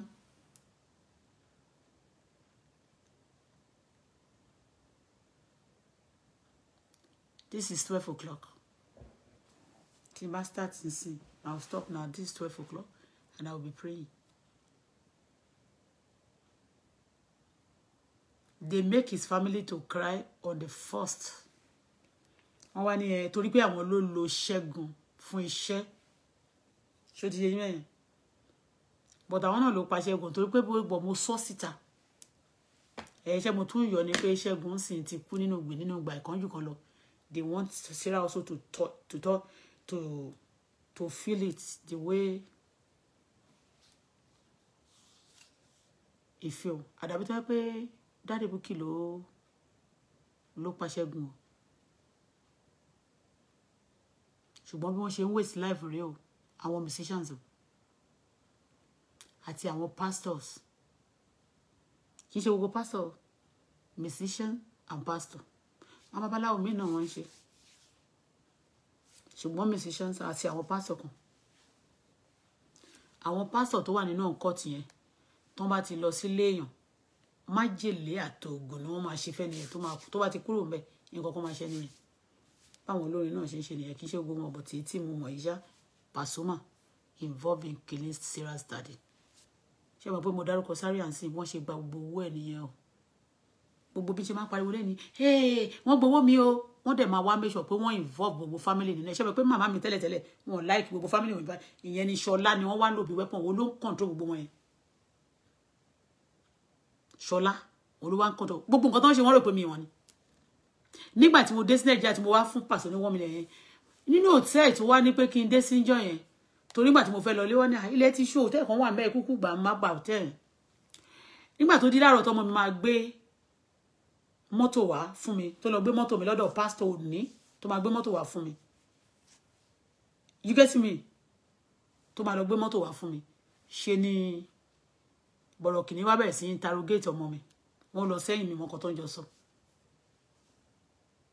bọ̀rọ̀ kìíní yẹn wọ́n ti kọ́kọ́ gba iPad lọ́wọ́ kìíní ṣó ti yé mẹ́yìn Ṣọlá tó bá wà nínú àwọn tó padà dìbò kí ò ní kíje èmi mo sọ bẹ́ẹ̀ fún ẹ tó bá wà náà tó pa bàbá Bùkọ́lá ò ní kíje bẹ́ẹ̀ ni mo sọ fún ẹ ṣebí wọ́n ní guts láti rán iṣẹ́ sí mi láti curse mi sórí fóònù tó bá wà náà tó pa bàbá Bùkọ́lá ò ní kíje gbogbo yín tẹ́ lọ́wọ́ nínú ikú dádì Bùkọ́lá tẹ́ pa bàbá Bùkọ́lá tẹ́ dá Bùkọ́lá lóró gbogbo yín pátá ẹ ò ní kíje ẹ ò ní kíje ẹ ò ní kíje èyí tó wà nínú ilé mi tó wà ńbẹ̀ olórin tó lọ́wọ́ ńbẹ̀ ẹ ò ní kíje ẹ ò ní kíje mi ò sọ pé kò burú o ṣùgbọ́n ṣe lẹ gbé wọnú géèmù yẹn torí ìwọ tó bá wà lábẹ́ gé ohun mi tó bá ti gbé wọnú géèmù tó bá ń lò ẹ láti ṣèkàfẹ́ nìkan tó bá ní kó sọ báyìí fẹ́ nìkan kó sọ báyìí fẹ́ nìkan kó máa tọ̀ mẹ́tẹ̀ nìkan wọ́n máa pa ẹ́ tó bá ti parí iṣẹ́ wọn torí tó bá ti parí iṣẹ́ yẹn dandan wọ́n máa pa ẹ́ ṣáà ni ìwọ ní ikú kan torí ẹ̀ mo kàn fi nǹkan tó ń ṣe iná ni bọ̀ torí ẹ̀ mo sọ fún yín èmi Bọ́lá Fọláṣadé ó di èèwọ̀ bí ẹni báyọ̀ ṣe burúkú ṣé mo sọ́njọ́ yẹn pé wọ́n ní kí n bú Jagaban bàbọ̀ tó dẹ̀ ń pín owó fún wọn lórí Facebook pé kọ́ máa bú wọn wọ́n ń fún wọn lówó tòótọ́ ṣẹ̀bẹ́ tó ra mọ́tò lọ́wọ́ mi ó ní kí n bú Jagaban bàbọ̀ mo ní mi ò bú wọn ara mo ní mi ò bú wọn tí wọ́n bá ní wọ́n pààyàn sójú mi náà ṣe pààyàn ni tí wọ́n bá ní wọ́n ṣe báyìí sójú mi náà ṣe wọ́n ò ṣe lójú mi because wọ́n ń bà tèèyàn jẹ́ wọ́n fẹ́ bà tiẹ̀ jẹ́ tó bá ti ní kó lọ bá tẹ́nìkan jẹ́ kó máa ṣe nǹkan burúkú fẹ́ nìkan wọ́n fẹ́ bà tiẹ̀ jẹ́ gangan ni ara nǹkan tí mo sọ fáwọn ẹbí bàbá Bukky nìyẹn kí ni wọ́n máa ṣe máa bá màmá mi sọ̀rọ̀ tí bá di Bukky máa bá Ṣọlá sọ̀rọ̀ tí ò dẹ̀ ní bá èmi sọ̀rọ̀ kò dẹ̀ ní bọ́mọ ẹ̀ sọ̀rọ̀ kí ló ń bá Ṣọlá sọ kí ló ń bá màmá mi sọ Ṣọlá dẹ̀ ló máa pe màmá mi Ṣọlá tó bá lọ́wọ́ nínú ikú dádì Bukky ó ní kíje èmi mo sọ bẹ́ẹ̀ fún gbogbo tó lọ́wọ́ nínú ikú dádì Bukky nínú ilé ẹ̀ ní kíje ìgbà tó wá ní kí n padà sọ́dọ̀ dádì Bukky yẹn mọ̀ kan tó ṣẹlẹ̀ wọ́n ti fún pọ́sìn ó ti jẹ pọ́sìn yìí Pasuma lọ́wọ́ ń bẹ̀ wọ́n plant ìyàwó tó fẹ́ yẹn ẹ lọ bèrè wọ́n plant ẹ̀ fún ni ọjọ́ yẹn gan wọn ò jẹ́ kó kú sílẹ̀ ó kù dẹ̀dẹ̀dẹ̀ kó kú wọ́n wá ní kó lọ gbé kúrò ó wá kú sílẹ̀ lómi torí tó bá kú sílẹ̀ wọ́n lè ní pé kó fẹ́ search ilé tó bá jẹ́ pé èèyàn wà lẹ́gbẹ̀ẹ́ tí wọ́n mọ̀ kan wọ́n lè ní wọ́n fẹ́ search ilé and again police South Africa they will always support their people this is what Nigerians are doing nǹkan tí Paso ṣe lélẹ́yìn ẹ lọ wádìí ẹni tó bá dẹ̀ ní mo purọ́ ó máa ṣọ̀fọ̀ ọmọ ó máa ṣọ̀fọ̀ ọkọ ó máa ṣọ̀fọ̀ ìyàwó ó máa pàdánù gbogbo rẹ̀ tó bá wà ní ayé ẹ̀ mi ì purọ́ nothing but the truth.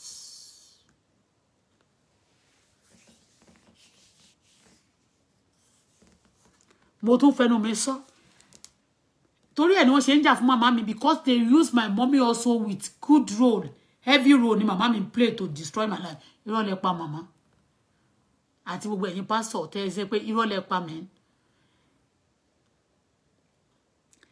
àánú òjò ṣe mo sọ pé tẹ́lẹ̀tẹ́lẹ̀ náà kò rí bẹ́ẹ̀ láti ilẹ̀ ọ̀dọ̀ ó máa ń dèèyàn mọ́lẹ̀ kan ní kó má máa rí kó máa purọ́ fún yàn ẹ ti understand true well done job tó ṣe fún wa ó dà pé òun náà fi compensate ẹ̀ pẹ̀lú Ọ̀ṣínbàjò wẹ́ iṣẹ́ burúkú tó ṣe Ṣẹ́gun tó wá kú yẹn torí pé àwọn ló bẹ Ṣẹ́gun ní ṣẹ́ngbà yẹn àní Sunday a máa tẹ́tì wọn pé wo tó bá tún lọ ṣe bí èmi máa ń lọ Nàìjíríà déédéé èmi ò ní rí Nàìjíríà gbẹ̀yẹn ni wọ́n ṣe jẹ́ ń sinmi Nàìjíríà o mo tún dé Canada wọn ò tún jẹ́ ń sinmi ẹni tó ń gbé nínú ilé mi tó wà lókè tí wọ́n sọ pé ọmọ ewé yẹ gbogbo máa ń péjọ sábẹ́ ewé but let me tell you ewé yẹn gan kò lọ́mọ kọ̀ọ̀kan ó kàn ń tọrọ ẹ̀jẹ̀ ni majority of evil people they gather there just to support láti bá yé òun náà wọ́n máa bá yé ayé ẹ̀ máa wà fucked up èpè ti wà lórí rẹ̀ náà already kì í ṣe pé bóyá mo fi bàjẹ́ o àbí mo fi ń bu o ṣe mẹ́ni tó girlfriend ẹ̀ tó jẹ́ girlfriend onímàálù woman yẹn ó ní ọkọ o àríyọ̀ lọ́kọ ẹ̀ o bí wọ́n ṣe sọ ayé ọkọ ẹ̀ dáadáa báǹkì lọ́kọ ẹ̀ náà ti ń ṣiṣẹ́ báǹkì ni ọkọ ẹ̀ ti ń ṣiṣẹ́ kó tó di pé wọ́n yọ ọkọ ẹ̀ níṣẹ́ kó tó ṣe báyìí ti báyìí nísìn onímàálù ló fẹ́ títí ó fi kúrò Nàìjíríà nígbà tó kọ ẹ ti kúrò ó dẹ̀ ti gbé London náà rè ó máa lọ London lọ fàṣẹ ìyẹn lady yẹn Yẹmisí Àríyọ̀ girlfriend onímàálù ni. I know many things that is going on, but I tell you at times I pretend as if I don't know. Ṣé tán bá náà fẹ́fẹ́ mi sì wọ́n ní fún mi má jèlè jẹ. Ẹnìkan pè mí lánàá ní ẹ nísìn ẹ má fọkọ o. Ẹ nísìn tí nǹkan bá ti ṣẹlẹ̀ tó gun bẹ́yẹn bá ti ń bá jẹ́ ẹ ní fọkọ o. Láyé yín. Tẹ́nibọ̀dì bá tún pè mí tó sọ bó ṣe ń bá mi sá tí mo sọ pé wọ́n dánmọ́ mi lórí yẹn. Ó ní ẹ má wọrí ẹ ṣáà dákẹ́ 3 months ẹ máa rí. Tẹ́ bá ti dákẹ́ 3 months. Ẹ máa rí gbogbo nǹkan tó máa jẹ ìyẹn ni tí n bá ń ṣe ṣáàtì nsìn wọ́n á make sure wọ́n ò ní control crowd sábẹ́ ọ̀dọ̀ mi o káwọn èèyàn má bàa sọ pé àìrópọ̀ mẹ́jẹ́ ká lọ gbọ́ nǹkan tó ń sọ wọ́n ò ní control crowd o wọ́n tiẹ̀ lè má jẹ́ káwọn èèyàn gba notification kan máa hack account mi báyìí kán má jẹ́ kán gbà láti sórí ọ̀dọ̀ mi ṣó ti yẹ yín yẹn wọ́n á dẹ̀ tún sọ fún gbogbo àwọn speaker orí Facebook kan dìde kán máa ṣe ṣáàtì at that time káwọn èèyàn má bàa gbọ́ nǹkan tí bá sọ ìsítàtì so evil is operating on this Facebook. And àwọn tó dẹ̀ ń ṣe ọmọ Nàìjíríà ni involvement Ṣọlá wa ń pariwo bí Sunday tó pa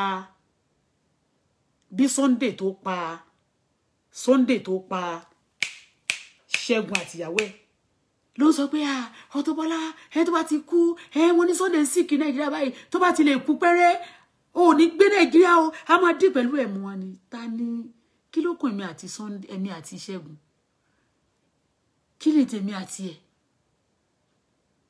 ìdí mo kàn mọ̀ ní pé wọ́n gbé oògùn oríṣiríṣi wá á funfun pẹ̀nẹ̀pẹ̀nẹ̀ ìmí ìmá dúdú ìmí ìfunfun á wà ń bẹ̀ wọ́n á tò sílẹ̀ wọ́n ní kí dáàdì Bukky máa mú mo ní máàmù mọ́ sẹ́yìn ìró ẹ̀ ni májèlé ni gbogbo nǹkan tó kó sílẹ̀ yìí ọmọ Nàìjíríà ìwọ tó bá ti sọ pé wọ́n fẹ́ jẹ àgbo wọ́n fẹ́ gbógun tó kàn mọ́ ogun rà ó rí Tóyìn Ìgbìrà ni wọ́n pa Tóyìn Ìgbìrà sọnù ni wọ́n ti use ẹ̀ àti Tóyìn Ìgbìrà yẹn wọ́n ní cancer poison ni majority ń jẹ láyé ìtàn sọ pé wọ́n ní cancer poison ni majority ni wọ́n fún àwọn ẹlòmíràn bá sọ pé ó kú ó ní àtàtà kìíní ẹ mọ̀ pé pàtí mo interrogate gẹ̀ yẹn ẹ mọ̀ pé kò rọ́rọ̀ sọ let me play it for you to listen pàtí mo interrogate gẹ̀ yẹn ìyàwó tó fẹ́ yẹn ẹni pé kò rọ́rọ̀ sọ number 1 wọ́n ti plant lady yẹn gbogbo gbà tó máa ń bú Adébùkọ́lá yẹn pé you a prostitute you a aṣẹ́wó ẹ mọ̀ pé Ṣọlá náà aṣẹ́wó ló tún pè mí báyìí gbogbo wọn dẹ̀ ló béèrè lọ́wọ́ mi pé wọ́n fẹ́fẹ́ mi yàtọ̀ sí kéwọ̀ nínú gbogbo lónìí kò sí kankan tó bá mi sùn rí gbogbo wọn náà máa rí ẹ tó máa náà fẹ́fẹ́ wọn ò fẹ́ wọ́n fẹ́ lògo ẹ̀ ni.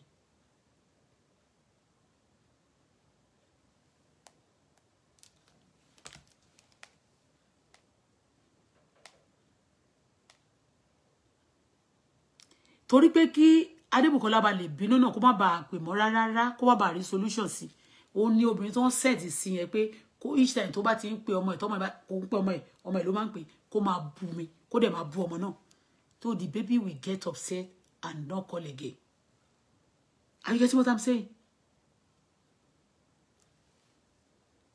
gbogbo ẹni tó pa Daddy Bukola tí Ṣọlá bá lọ́wọ́ ń bẹ̀ ò ní kí ìjẹsẹ̀ ẹ̀bẹ̀ mi mo bí ẹ èmi ò pààyàn tó bá lọ́wọ́ ní ikú Daddy Bukky tí wọ́n sọ fún ẹ pé nǹkan báyìí la fẹ́ kó ṣe ò ní kí ìjẹsẹ̀ gbogbo yín tẹ́ lọ́wọ́ ní ikú Daddy Bukky ẹ ò ní kí ìjẹsẹ̀ Sunday ò ní kí ìjẹsẹ̀ gbogbo yín Pasuma gbogbo tí yín pátá ẹ ò ní kí ìjẹ Ṣọlá tó bá lọ́wọ́ ní ikú ẹ o tó torí gbogbo ètò ìṣẹ̀lẹ̀ ṣe ti pa ẹ ti ṣe kiri kan ó wá sábẹ́ ṣáàtì mi Ṣọlá tó yẹ pé tí máa ṣe ṣáàtì wọn máa wá wọ́n dúró níjà wọ́n pretend pé wọ́n gbọ́ kọ̀ọ̀kan tí mo pè wọ́n gbogbo wọn àti mọ́mì náà wá sọ fún mi bó ṣe tí ń rí nìyẹn mọ́mì òkúta náà máa fi pa yín tẹ́ bá ṣọ́ra òkúta náà máa fi pa yín.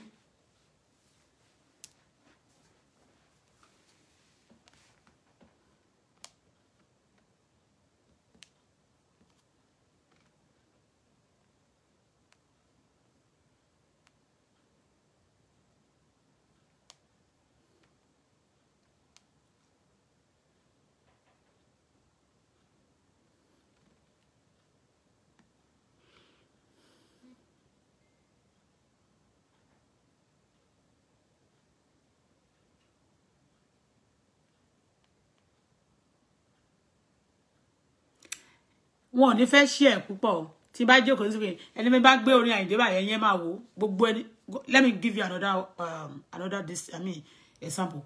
Ìwọ lọ wo ibi tí wọ́n ti play orin Wasiu Ayinde, ẹ máa rí pé tó bá máa parí wá rí 35, 25 títí 40, ó lè rí 70,000 tó ti wò. 70,000 wo ni. Wọ́n kan allow crowd men. Ẹ̀yin kò jẹ́ kí n sọ bá wọn ní jẹ́ kan wò. Read for you to know that this is real tí mo ṣe for real. Àwọn náà tí mo sọ̀rọ̀ bẹ́ẹ̀ wọ́n wà under voice mi.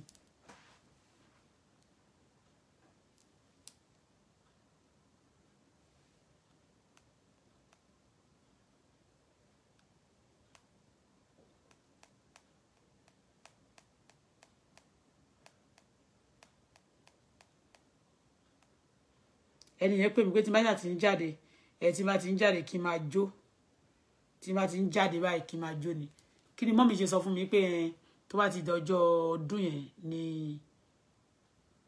wọ́n máa pè mí Tọ́pẹ́ máa bẹ̀rẹ̀ sí kí mi kò ní dá fún gbogbo yín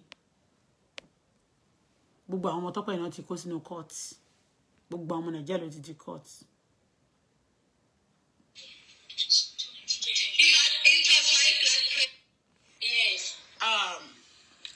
What happened to Steve? Hey, you know,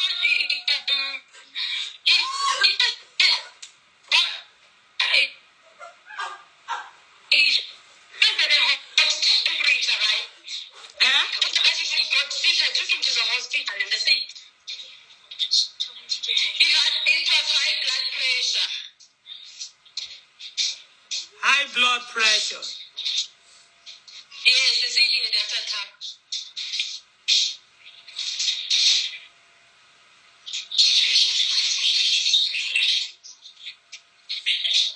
High pressure. He's gone. You mean Steve now? Steve is gone. He's dead. Yes, he's dead. But I was told that he'd been sick for some time and then you kept him at home. You kept him at home. You didn't take him to the hospital.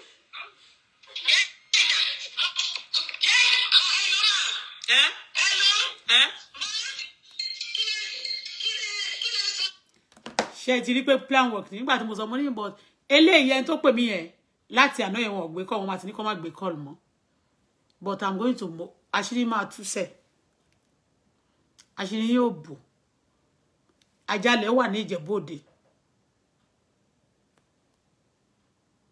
Ṣọlá òun àti Efele mo àní kó lọ ṣe yẹn sẹ́ kó kọ́kọ́ lọ nǹkan tí mo sọ ẹ lọ béèrè tó bá ti jẹ̀bi kó dá lẹ́bi èwo ní kẹ́dẹ̀ sọ pé we want Nigeria to be better ẹ̀dẹ̀ máa rí tòótọ́ ẹ̀dẹ̀ nífẹ̀ẹ́ sí ẹ̀dẹ̀ máa rí kàbáyé ojúkọlójú ẹ̀dẹ̀ máa fi sílẹ̀ báwo lẹ ṣe máa rí better Nigeria báwo lẹ ṣe máa rí better Nigeria obìnrin tó ń pè tó ń ṣe tán kí ó tó dé ni obìnrin yẹn ti sọ fún mi pé ó sì kí pàwọn wá lọ gbé bọ̀ fóònù ẹ̀ ọwọ́ wọn ló ti wà. Okay, wọ́n lọ wọ́n wá gbé ẹni yẹn pè wọ́n pé kó wá gbé òun kúrò ńbẹ̀. Àmì kó wá gbé wọ́n ti wá pè wọ́n pé sick. Ọjọ́ tó kú lọ́jọ́ ọdún yẹn Christmas ó sì lọ. Torí pé mo wo account yẹn sí wọ́n wá lọ fi picture ọmọ mi kan kí n bá lè máa miss ẹ̀. Àní Wasiu Ayinde jẹ́ kí n gbé nǹkan tí Wasiu Ayinde gbé jáde sórí kíní ẹ̀. Nǹkan tí Wasiu Ayinde tó gbé jáde tó gbé sórí àkáǹtì ẹ̀ lẹ́ni tẹ́ má fi nà mí mo mọ̀ jẹ́ ẹ má fi nà mí mo mọ̀ jẹ́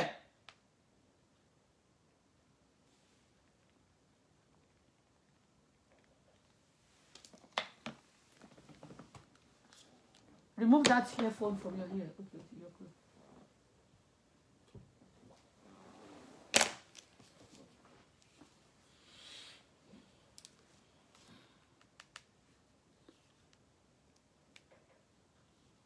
Mumbo.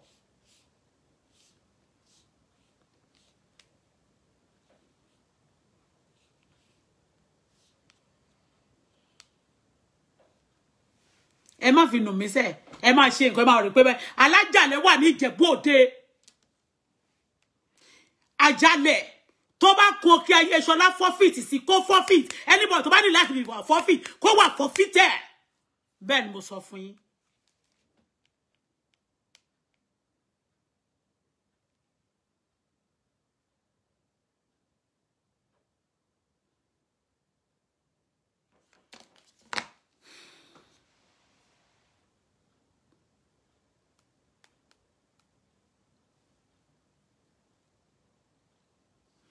Ore Sunday àti àwọn nìyẹn instrument they killing in the society. Wọ́n pààyàn láwùjọ.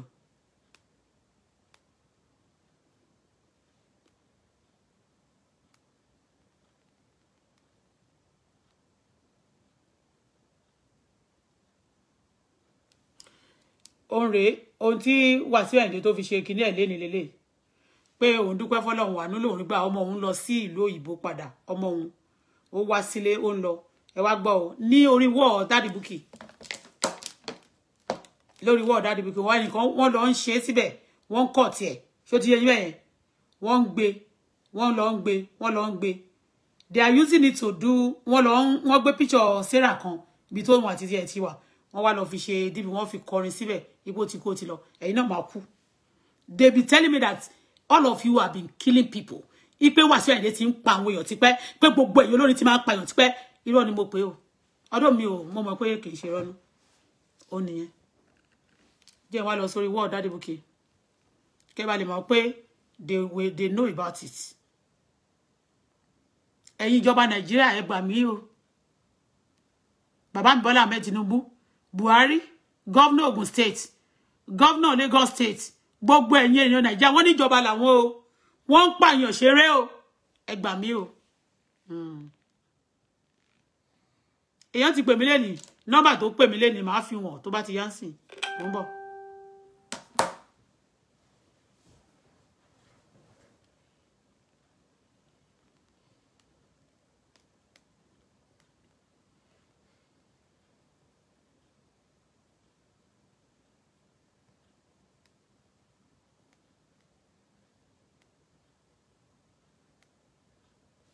Ẹ wo ẹ bá wo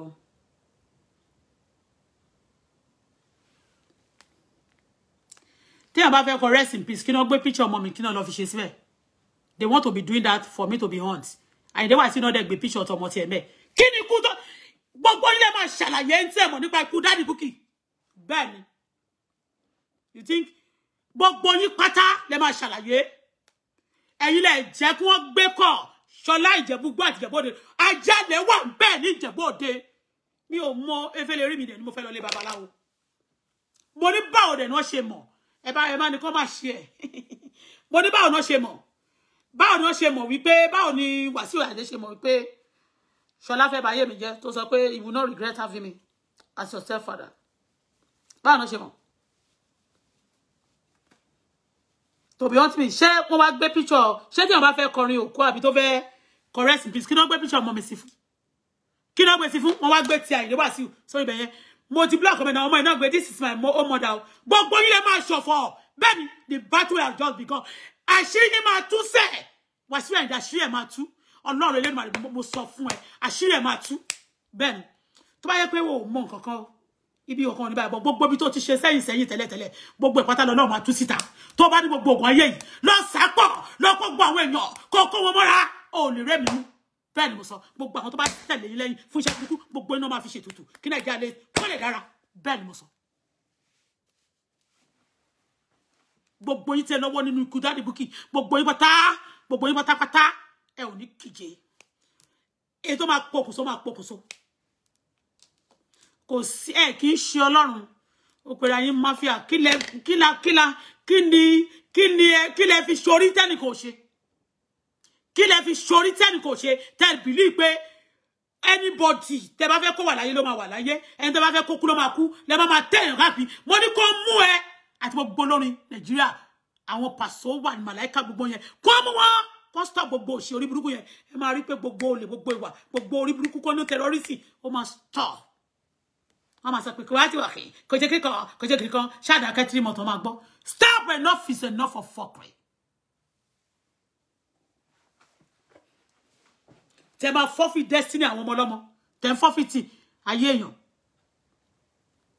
gbogbo yín pátápátá ni mọ́mí náà wá ní mọ́mí wá lẹ́nu ó wá sọ fún mi bọ́n lọ́gọ́lọ́ pé bó ṣe rí iṣẹ́ mi ò pọkàn yín ni ẹ máa kà gbogbo yín pátápátá ẹ máa gbogbo yín pátá tẹ́ dìde ogun sí Adébùkọ́lá gbogbo yín lẹ máa ṣẹ̀sìnkú gbogbo yín tẹ́ dáwọ́ ogun ti Sarah gbogbo yín tẹ́ lẹ fẹ́ lu ògo Sarah pa gbogbo yín tẹ́ lẹ fẹ́ lu ògo mi pa gbogbo yín tẹ́ dáwọ́ ogun tì mí gbogbo yín lẹ máa ṣẹ̀sìnkú gbogbo yín pátá lẹ máa ṣòfò tọmọtọmọ màmá mi tó bá wà ńbẹ̀ mo ti mọ̀ pé wà ńbẹ̀ mi ò ní ṣòfò pẹ̀lú àwọn tó máa ṣòfò Ṣọlá tó bá lọ́wọ́ nínú Daddy Bukky àti gbogbo game tó play ó máa ṣòfò tọmọtọmọ bẹ́ẹ̀ mo sọ fún ẹ kò sí bí no ìhọ̀bọ ṣe ṣorí tí náà kí o ṣe bẹ́ẹ̀ ni ọmọ tí wọ́n sọ pé everything tó bá ti wá yá ọmọ tá bá ti kọ́ máa gbélé ta kọ́ta ṣé wọ́n kọ́ wá sí Àyìndé ni ṣé wọ́n kọ́ Pasuma tó wọ́n pààyàn ṣeré tó ní àjálẹ̀ mo ní àjálẹ̀ wà ní Ìjẹ̀bú-Òde mo ní ọmọṣẹ́ ọmọ agbègbè kan tí mo sọ ń sì kò tí yé yín ni kò sí tó fún yín ní audacity tó bá dẹ̀ ní àtẹ́jọ́ tán tí sọ̀rọ̀ yẹn kò ní èmi lè máa rí pé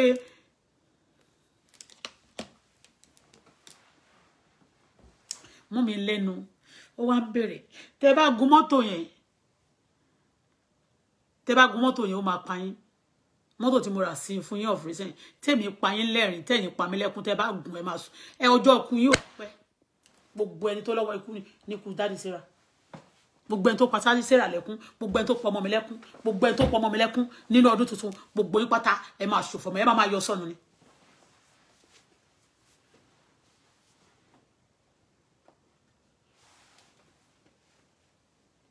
Ṣọlá kí ni ẹ̀ṣẹ̀ mi kí ni mo ṣe fún wọn tí wọ́n kí má máa kàn bèrè pé dé á máa dà pé tí bá ti ń bèrè kí lẹ̀ṣẹ̀ mi á máa dà pé mo miss wọn mo ní kí lẹ̀ṣẹ̀ mi kí yàrá já anybody má bèrè lọ́wọ́ mi mọ́ kó máa pè mí pé ó máa ń bèrè kí lẹ̀ṣẹ̀ mi wọ́n fẹ́ aṣọ léètẹ̀ á máa dà pé ó miss ẹ̀ gbogbo wọn tí mo ní kó investigate gbogbo ní Ogun State governor should get Ṣọlá arrested Ṣọlá involved let me play it again let me play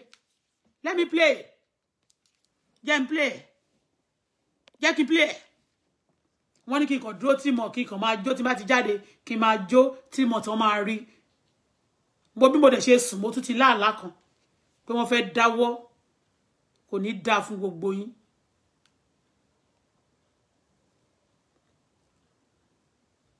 tẹ́ ń lo ògo pa iṣẹ́ kí lẹ́ ń ṣe fún wọn Nàìjíríà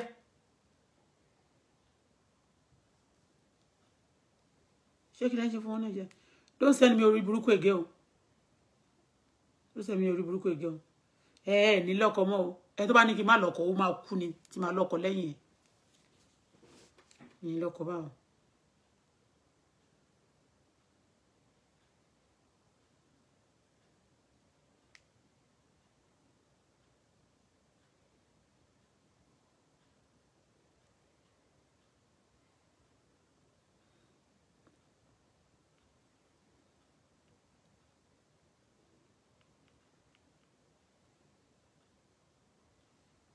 a máa kọrin òun jayé orí ẹ̀ ayé wo ó ṣe máa jayé orí ẹ̀ tó máa fọ́fìtì ayé ẹlòmíì òun jayé orí ẹ̀ wọ́n máa ba ayé àwọn ẹlòmíì jẹ́ wọ́n máa fi tútì ẹ̀ ṣe òun jayé orí ẹ̀ ń bo.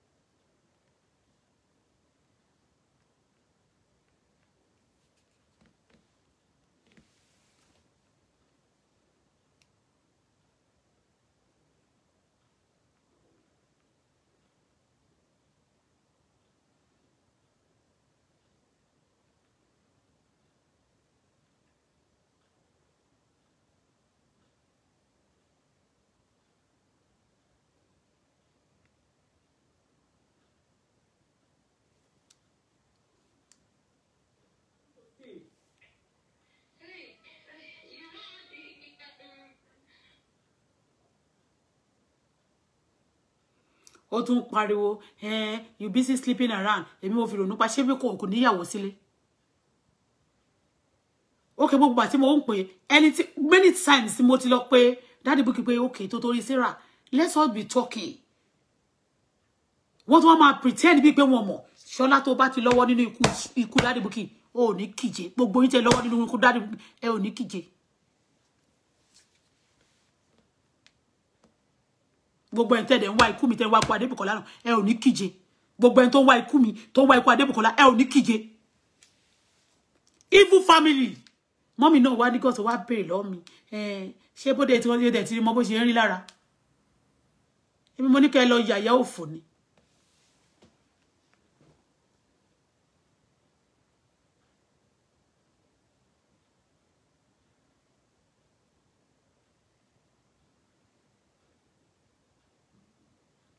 torí ẹ̀ wọ́n máa sáré pè mí kan lè tètè ní ọmọ yẹn ni wọ́n yọ wọn ò fẹ́ kó yà aburú kọ́kọ́ ṣe aburú Ṣọlá o bọ̀ wọ́n fẹ́ kí kọ́kọ́ aburú kó ṣe Adébùkọ́lá kó ṣe mí gbogbo yín laburú máa ṣe gbogbo yín pátá lè máa yọ sọnù bí ọmọ wọn.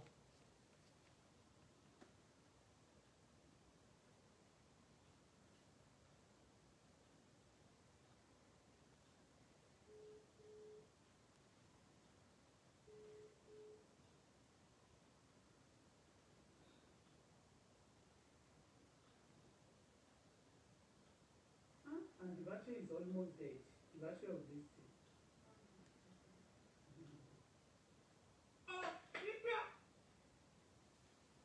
Wọ́n máa pariwo èpè tó ń ṣe yẹn èpè mi máa ṣe lórí yẹn lóbìnrin dáadáa. Okay, listen to what Shola said.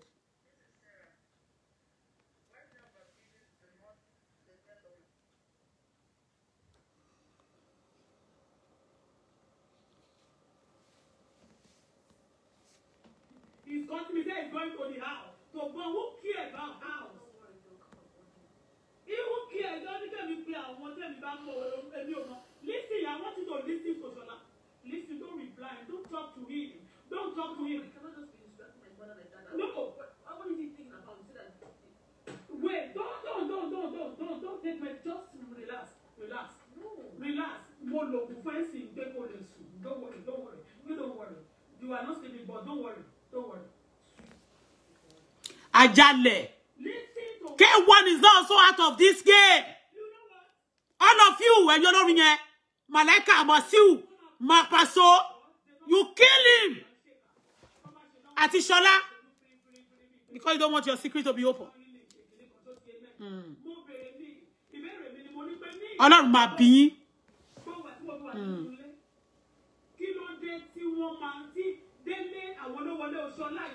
Shut up! Pray Wasiu ayé ò ní dáa ni. Am I fighting him now?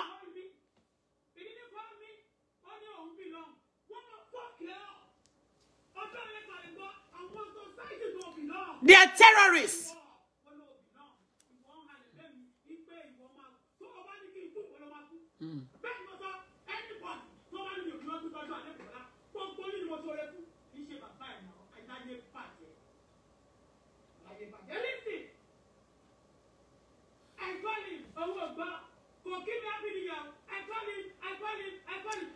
Tó bá lọ́wọ́ nínú ikú mo tún sọ mọ́mì náà gbogbo yín tẹ́ lọ́wọ́ ńbẹ̀ gbogbo yín ẹ ní kíje gbogbo yín pátápátá ẹ ò ní kíje gbogbo ẹni tó pa ọmọ mi lẹ́kún mọ́mì a máa wo Adébùkọ́lá báyìí orí ti dá ilé náà kò sí kan tẹ́ lè ṣe fún ṣó dẹ̀ ti pé bàbá ẹ̀ kí n bá lè tún pè nǹkan bá lè tún máa ṣe pè fún mi bẹ́ẹ̀ ni yóò fò Wàsíù alájàlẹ̀ Ṣọlá apàyàn Pasuma apanilẹ́kúnjà apàyàn.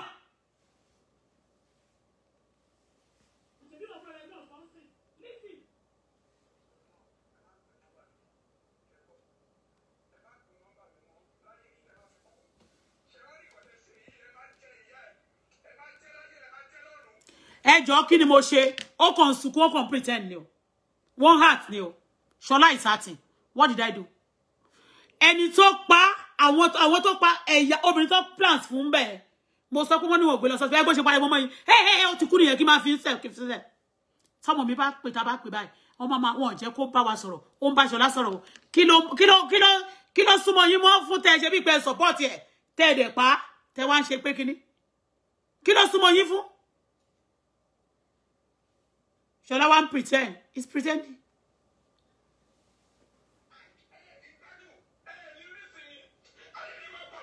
Ayé ẹ̀ máa bàjẹ́ ó máa ṣòfò sọnù ó máa kú wọn ò ní kíje gbogbo yín àti ìyá tó kó sí ẹ nínú àtẹn tó ṣe oògùn yẹn àtẹn tó ṣe oògùn yẹn tó kó sẹ́ni tó fi ẹ bá mi jà ẹ ò ní kíje gbogbo yín tó fi Ṣọlá bá mi jà ẹ ò ní kíje ìwọ Ṣọlá náà tó bá lọ́wọ́ ní Kúdádì Bùkì ó ní kíje òru ọ̀gànjọ́ rẹ̀ ó ní kíje gbogbo ẹ̀ tó lọ́wọ́ nínú Kúdádì Bùkì ẹ ò ní kíje gbogbo ẹ̀ tó pàdé Bùkọ́lá lẹ́kùn ẹ ò ní kíje o ẹ ò ní kíje ó dèwọ̀ ẹ ò ní kíje.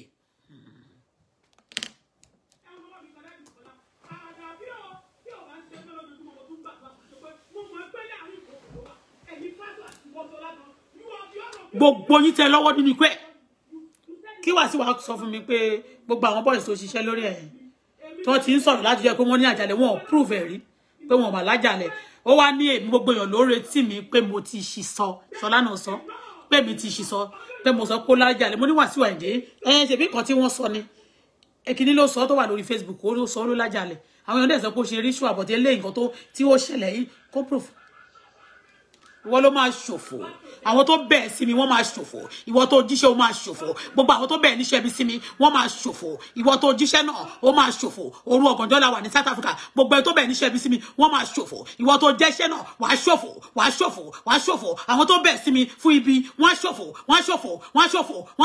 gbogbo ẹ̀ tó bẹ̀ẹ̀ níṣẹ́ bí sí Adébùkọ́lá tó gbogbo bẹ́ẹ̀ ṣe réǹjì ogun tì mí yẹn gbogbo yín pátá ó yẹ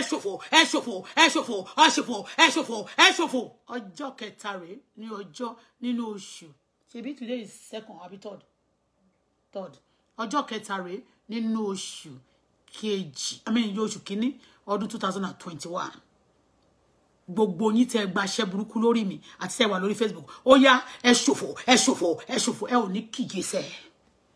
ní kíyè sẹ́ is dead now nígbà yẹn náà mi ò can't anything against him tí wọ́n sá ti pé wọ́n sọ fún wọn máa ti obìnrin yẹn náà fún ni Ṣọlá máa pe ọmọbìnrin á máa pe Sarah á máa sọ fún mi pé because he's married that's why he doesn't have time for you again Ṣọlá ò ní kíje àwọn tó ti ẹlẹ́yìn tó rán ẹni iṣẹ́ tí ò ní kíje Ṣọlá ò ní kíje to tell you that I hate you with passion ò ní kíje àwọn tó bẹ̀ẹ̀ sí mi wọn ò ní kíje gbogbo iṣẹ́ burúkú tó ṣe nínú ayé mi ò ní kíje gbogbo ẹ̀jẹ̀ tó bá lọ́wọ́ ẹ̀ ò ní kíje sórí ó wá tún sọ ní bó mo ṣe sẹ́ni píṣọ́ ọ̀dà ní bukí sẹ́yìn bí wọ́n ṣe máa post obituary paper yẹn nìyẹn àdàbí tí mo ṣe inú mi lò bẹ́ẹ̀ àdàbí tó bá mọ̀ nípa ikú fún bàbá Bùkọ́lá àdàbí tó bá mọ̀ nípa gbogbo ogun tó jà mí látọjọ́ yìí ò ní kíje bẹ́ẹ̀ ni mo sọ fún ẹ pọ́ ẹni tí ẹlẹ́yìn ò ní kíje gbogbo ìpàdé tó wà gbogbo ẹgbẹ́ tó wà ẹ̀yin náà máa pátá máa fi ṣètùtù bẹ́ẹ̀ ni ìjọba tó ń bọ̀ yìí ó máa gẹ̀ẹ́sì yín kíjọba gbọ́n náà kó tètè bẹ́ẹ̀ ẹ máa rí ayé ẹ máa rí inú ayé yẹn fìlì níbẹ̀ ẹ ṣẹ̀ṣẹ̀ bẹ́ẹ̀ ni ṣe bẹ́ẹ̀ lẹ́yìn jayé àti gbogbo mo ní ẹ̀ ní kíjẹsẹ̀ gbogbo ẹ̀ tó lọ́wọ́ nínú ikú Kúdádì Bùkì gbogbo ẹ̀ tó da nǹkan mi rú gbogbo ẹ̀ tó dànà mi rú gbogbo ẹ̀ tí mo ṣoore fún láyé tẹ́ sọ̀rọ̀ ayé dogun fún mi tẹ́ ẹ̀ dájú ẹ̀ ní kíje màmá mo mọ̀ pé wà nínú ẹ̀ o mọ̀ sí mi mo mọ̀ pé wà nínú ẹ̀yin pásọ̀ mo mọ̀ pé pọ̀ ń bẹ̀ gan I should lower my voice I disturb you yes ní kíjì gbogbo yín mọ́mí àwọ Ṣọlá àwọ Adébùkọ́lá wọn olórí burúkú fada ń lò náà wọ́n mú gbogbo ẹ̀ mo sọ fún wọn ẹ jẹ́ kó máa bá sọ wọ́n fẹ́ dè mọ́lẹ̀ pa Ṣọlá wá ṣe tán wá sẹ́ni mẹ́sẹ̀sì mi ṣé ìwọ ò mọ̀ pé ó níyàwó ni kí ni tèmi ṣé mi tí ò bá sọ̀rọ̀ tẹ́ ẹ̀ jẹ́ kó bọ́ ọmọ ẹ̀ sọ ṣé tọ́ṣọ̀ yẹn èké tí ì bá jẹ́ pé bóyá kan máa ń rí mi tí máa kàn jóró Ọlọ́run ló kàn strength mi ó dẹ̀ máa strength mi continuously àti Sarah bẹ́ẹ̀ ṣe rò pé máa rí wa dáǹtì ẹ̀yin lẹ́ni ẹkún ìbẹ̀rẹ̀ ò kì í ṣe oníṣẹ́ tó bá forí ti dópin la máa gbàlà ìdààmú máa dé bá yín ẹ má wọrí lójijì ẹkún òjijì ikú òjijì ọ̀fọ̀ òjijì ìdààmú òjijì wàhálà òjijì ẹ̀sín òjijì ó máa dé bá gbogbo yín. àwọn ni àwọn kan máa pè mí ó ti pọ̀ ju ọmọ yín ni tí kọ̀ọ̀kan bá ṣe é sìn wọ́n máa fi pè yín wọ́n máa fi pè ta ni. Wọ́n máa fi pè ta ni àwọn tó lo ọmọ tó àwọn tó pa yẹn ṣé àwọn ṣọmọ ọlọ́mọ ṣọmọ èmi ò support evil ẹ̀ṣẹ̀ wo ló bá lè ṣẹ̀ tí ó jẹ́ wípé ńgbà tó wà nínú ìnira ẹ̀bẹ̀ tẹ̀dẹ̀ díẹ̀ a máa bá Ṣọlá sọ̀rọ̀ kí ni right ẹsẹ̀ mo bèrè ní lọ́wọ́ mọ́mì kí ni right mọ́mì láti máa bá Daddy Bukola sọ̀rọ̀ nígbà tí ò bá Bukola sọ̀rọ̀ kí ni right yín láti máa bá àwọn family Bukola sọ̀rọ̀ tí ò bá sọ Bukola sọ̀rọ̀ kí ni right yín ṣebí torí pé iṣẹ́ burúkú tẹ́ ṣe ni ẹni tó pagún ni go òkè kájú dùn ẹni tó bá ti pa kàkàlà máa gòkò kì í pọ̀ṣù ẹ ti ṣe léyìí ẹ ní ṣe mí mọ́ ó yá ikú kàn yín gbogbo ẹ̀yin tẹ́ ṣèkà fún mi tẹ́ ṣèkà fún Adébùkọ́lá ikú kàn yín ẹ̀yin ní ikú kàn ní òde ayé báyìí ikú kàn yín gbogbo ẹ̀yin tẹ́ gòmí ní kọ̀kọ̀ àti ní gbagba ikú kàn yín gbogbo ẹ̀yin tí wọ́n ń pè láti fi mí ṣẹ̀sín tẹ́ tún lẹ́ máa analyze mi ikú kàn yín gbogbo ẹ̀yin tẹ́ gbógun tì mí lórí Facebook ikú kàn yín bẹ́ẹ̀ ni ẹ jẹ́ ń sọ fún yín ẹ jẹ́ ń wá wọn ní kí n ní sùúrù ẹ̀ ń gbọ́dọ̀ mi bẹ́yẹn ó ní àwọn àdúrà kan tí mi ti ẹ̀ ní máa gbà lórí Facebook ẹ bá lọ yí padà ẹ bá wọ ewé kẹ máa fi wẹ sọnù ṣe lẹkàn wẹ bẹ́ẹ̀ ṣe ń fi ayé àwọn èèyàn ṣe ètùtù yẹn ẹ fi lé yín ṣe ètùtù torí ẹ lẹ ṣe bímọ nínú yín bímọ tó pọ̀ nínú yín ní oríṣiríṣi àwọn tẹ́ sanwó fún kí wá lóde tẹ́ máa fẹ́ràn ẹlẹ́ran ṣe nǹkan tẹ́ máa bá ayé àwọn èèyàn jẹ́ tẹ́ máa forfeit ayé àwọn èèyàn for what on what sense gbogbo ẹni tó lọ́wọ́ nínú ikú ikú dáàdì Sarah ẹni tó lọ́wọ́ nínú ikú dáàdì Sarah gbogbo ẹ̀dá bẹ́ẹ̀ ẹ ò ní kíje Ṣọlá wa ń tẹmọ fún mi ìyàwó tó fẹ́ ni mo sọ yẹn o tí mo bá sọ̀rọ̀ tí mo ń bá sọ̀rọ̀ lẹ́kọ̀ọ́ tí mo interview rẹ̀ pé but àwọn yẹn dẹ̀ sọ fún mi pé ó de mọ́lé láti jọ́ 5 tó ti sick kí ọkọ̀ sick fọjọ́ 5 yẹn ókè o ló ní àti kí kò wá mọ̀ kan tó tẹ̀ fẹ́ sọ wọ́n kàn ní kókò sọ nǹkan kan ṣáà ni lẹ́sẹ̀kẹsẹ̀ mo dẹ̀ ti ń televise wọ́n ní kó má ṣe mọ́ má gbé sórí bíbà má gbé síbẹ̀ yẹn má gbé picture ẹ̀ mo tẹ̀ kọ́ sọ pé mo gbé sílẹ̀ kí mo gbé sílẹ̀ fún kí mo gbé sílẹ̀ fún kí mo gbé sílẹ̀ fún béèyàn ò bá fẹ́ yàn mọ́ ṣé béèyàn wá jà bíi tíkákú ni ṣé bíi tíkákú ni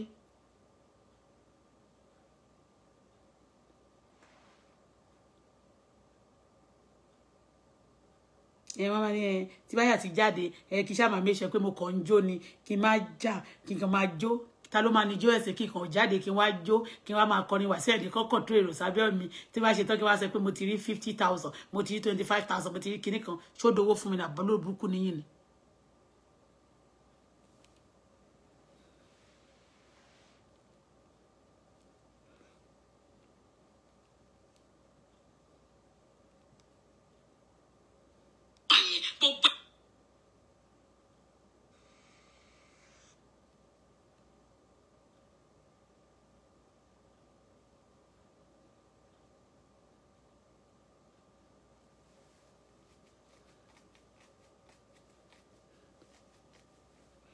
wọ́n máa sọ lójoojúmọ́ gbogbo wa ti gbẹ́ ṣe nǹkan ó ti kẹ́nu o ti ṣiṣẹ́ anybody yín kò gbúdọ̀ wálé tẹ́ bá ti wálé wọ́n máa pa yín ni tẹ́ bá ti wálé wọ́n máa ṣe yín ni ẹni bá ti ní mi ní dé ohun kan tó lé mi sí mi ní dé bá gbogbo yín láṣẹ Èdùmàrè ẹ máa rí gbogbo tó máa ṣe yín tí gbogbo yín máa fi parẹ́ ó máa ṣẹlẹ̀ sí yín ìṣẹ̀lẹ̀ burúkú tàbàmẹ́ tí ò kì í dágbé tí ò kì í sọ tí ò kì í kọ lẹ́tà kó tó dé ó máa wọlé bá yín lórúkọ Jésù gbogbo ẹni lẹ́rìí mi sínú tó lẹ́rìí mi sínú fún ibi ní mi ní dé bá yín sẹ́ẹ̀ mo ní wà ìjàlẹ̀ wọn jẹ́ bóde tí Ṣọlá mo ní kó mú Ṣọlá fún àtẹ́fẹ́lẹ́ yá tó bá ti bá wọ̀nyẹ kó tí ẹ ṣe fẹ́lẹ́ kó tí ẹ ṣe mí pọ̀ tí ẹ mú Ṣọlá mo sanwó fún ẹ̀rì Olúṣọlá tó ń tẹ̀lé sars tó máa ń tẹ̀lé wá sí ẹ̀yìndé 250,000 ló gbà lọ́wọ́ mi.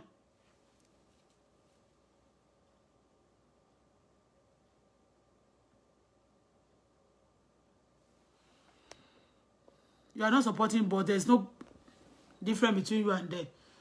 Baba T, you come here to say this to me because they send you, because you are part of them. Olórí burúkú ni ẹ́, òfò ló máa ṣe ó ní kíje.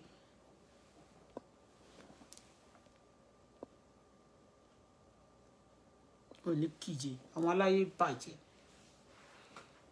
Ó ní mi yàtọ̀ sí wọn. Ṣé mo kọrin ni àbí báwo mo ṣe yàtọ̀ sí wọn?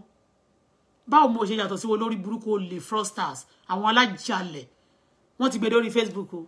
Wọ́n máa dárúkọ ìyá ayé kan o, àwọn kiri kan nìkan nìkan o, àwọn ṣèbà o, àwọn fraud wọ́n ti sọ gbogbo ilẹ̀ Yorùbá wọ́n ti sọ di jìbìtì. Àwọn jìbìtì ò ṣe nìkan lù. Àwọn olórí burúkú bó ṣe ń lu jìbìtì náà ni tó bá ti pẹ́ nìkan sọ̀rọ̀ wọn báyìí ó fẹ́ ṣe kiri kan wọ́n máa ní wọ́n máa pa ni ẹni tó bá ti rí wọn fín Ọlọ́run máa pa yín nípakúpa. Bye bye for now.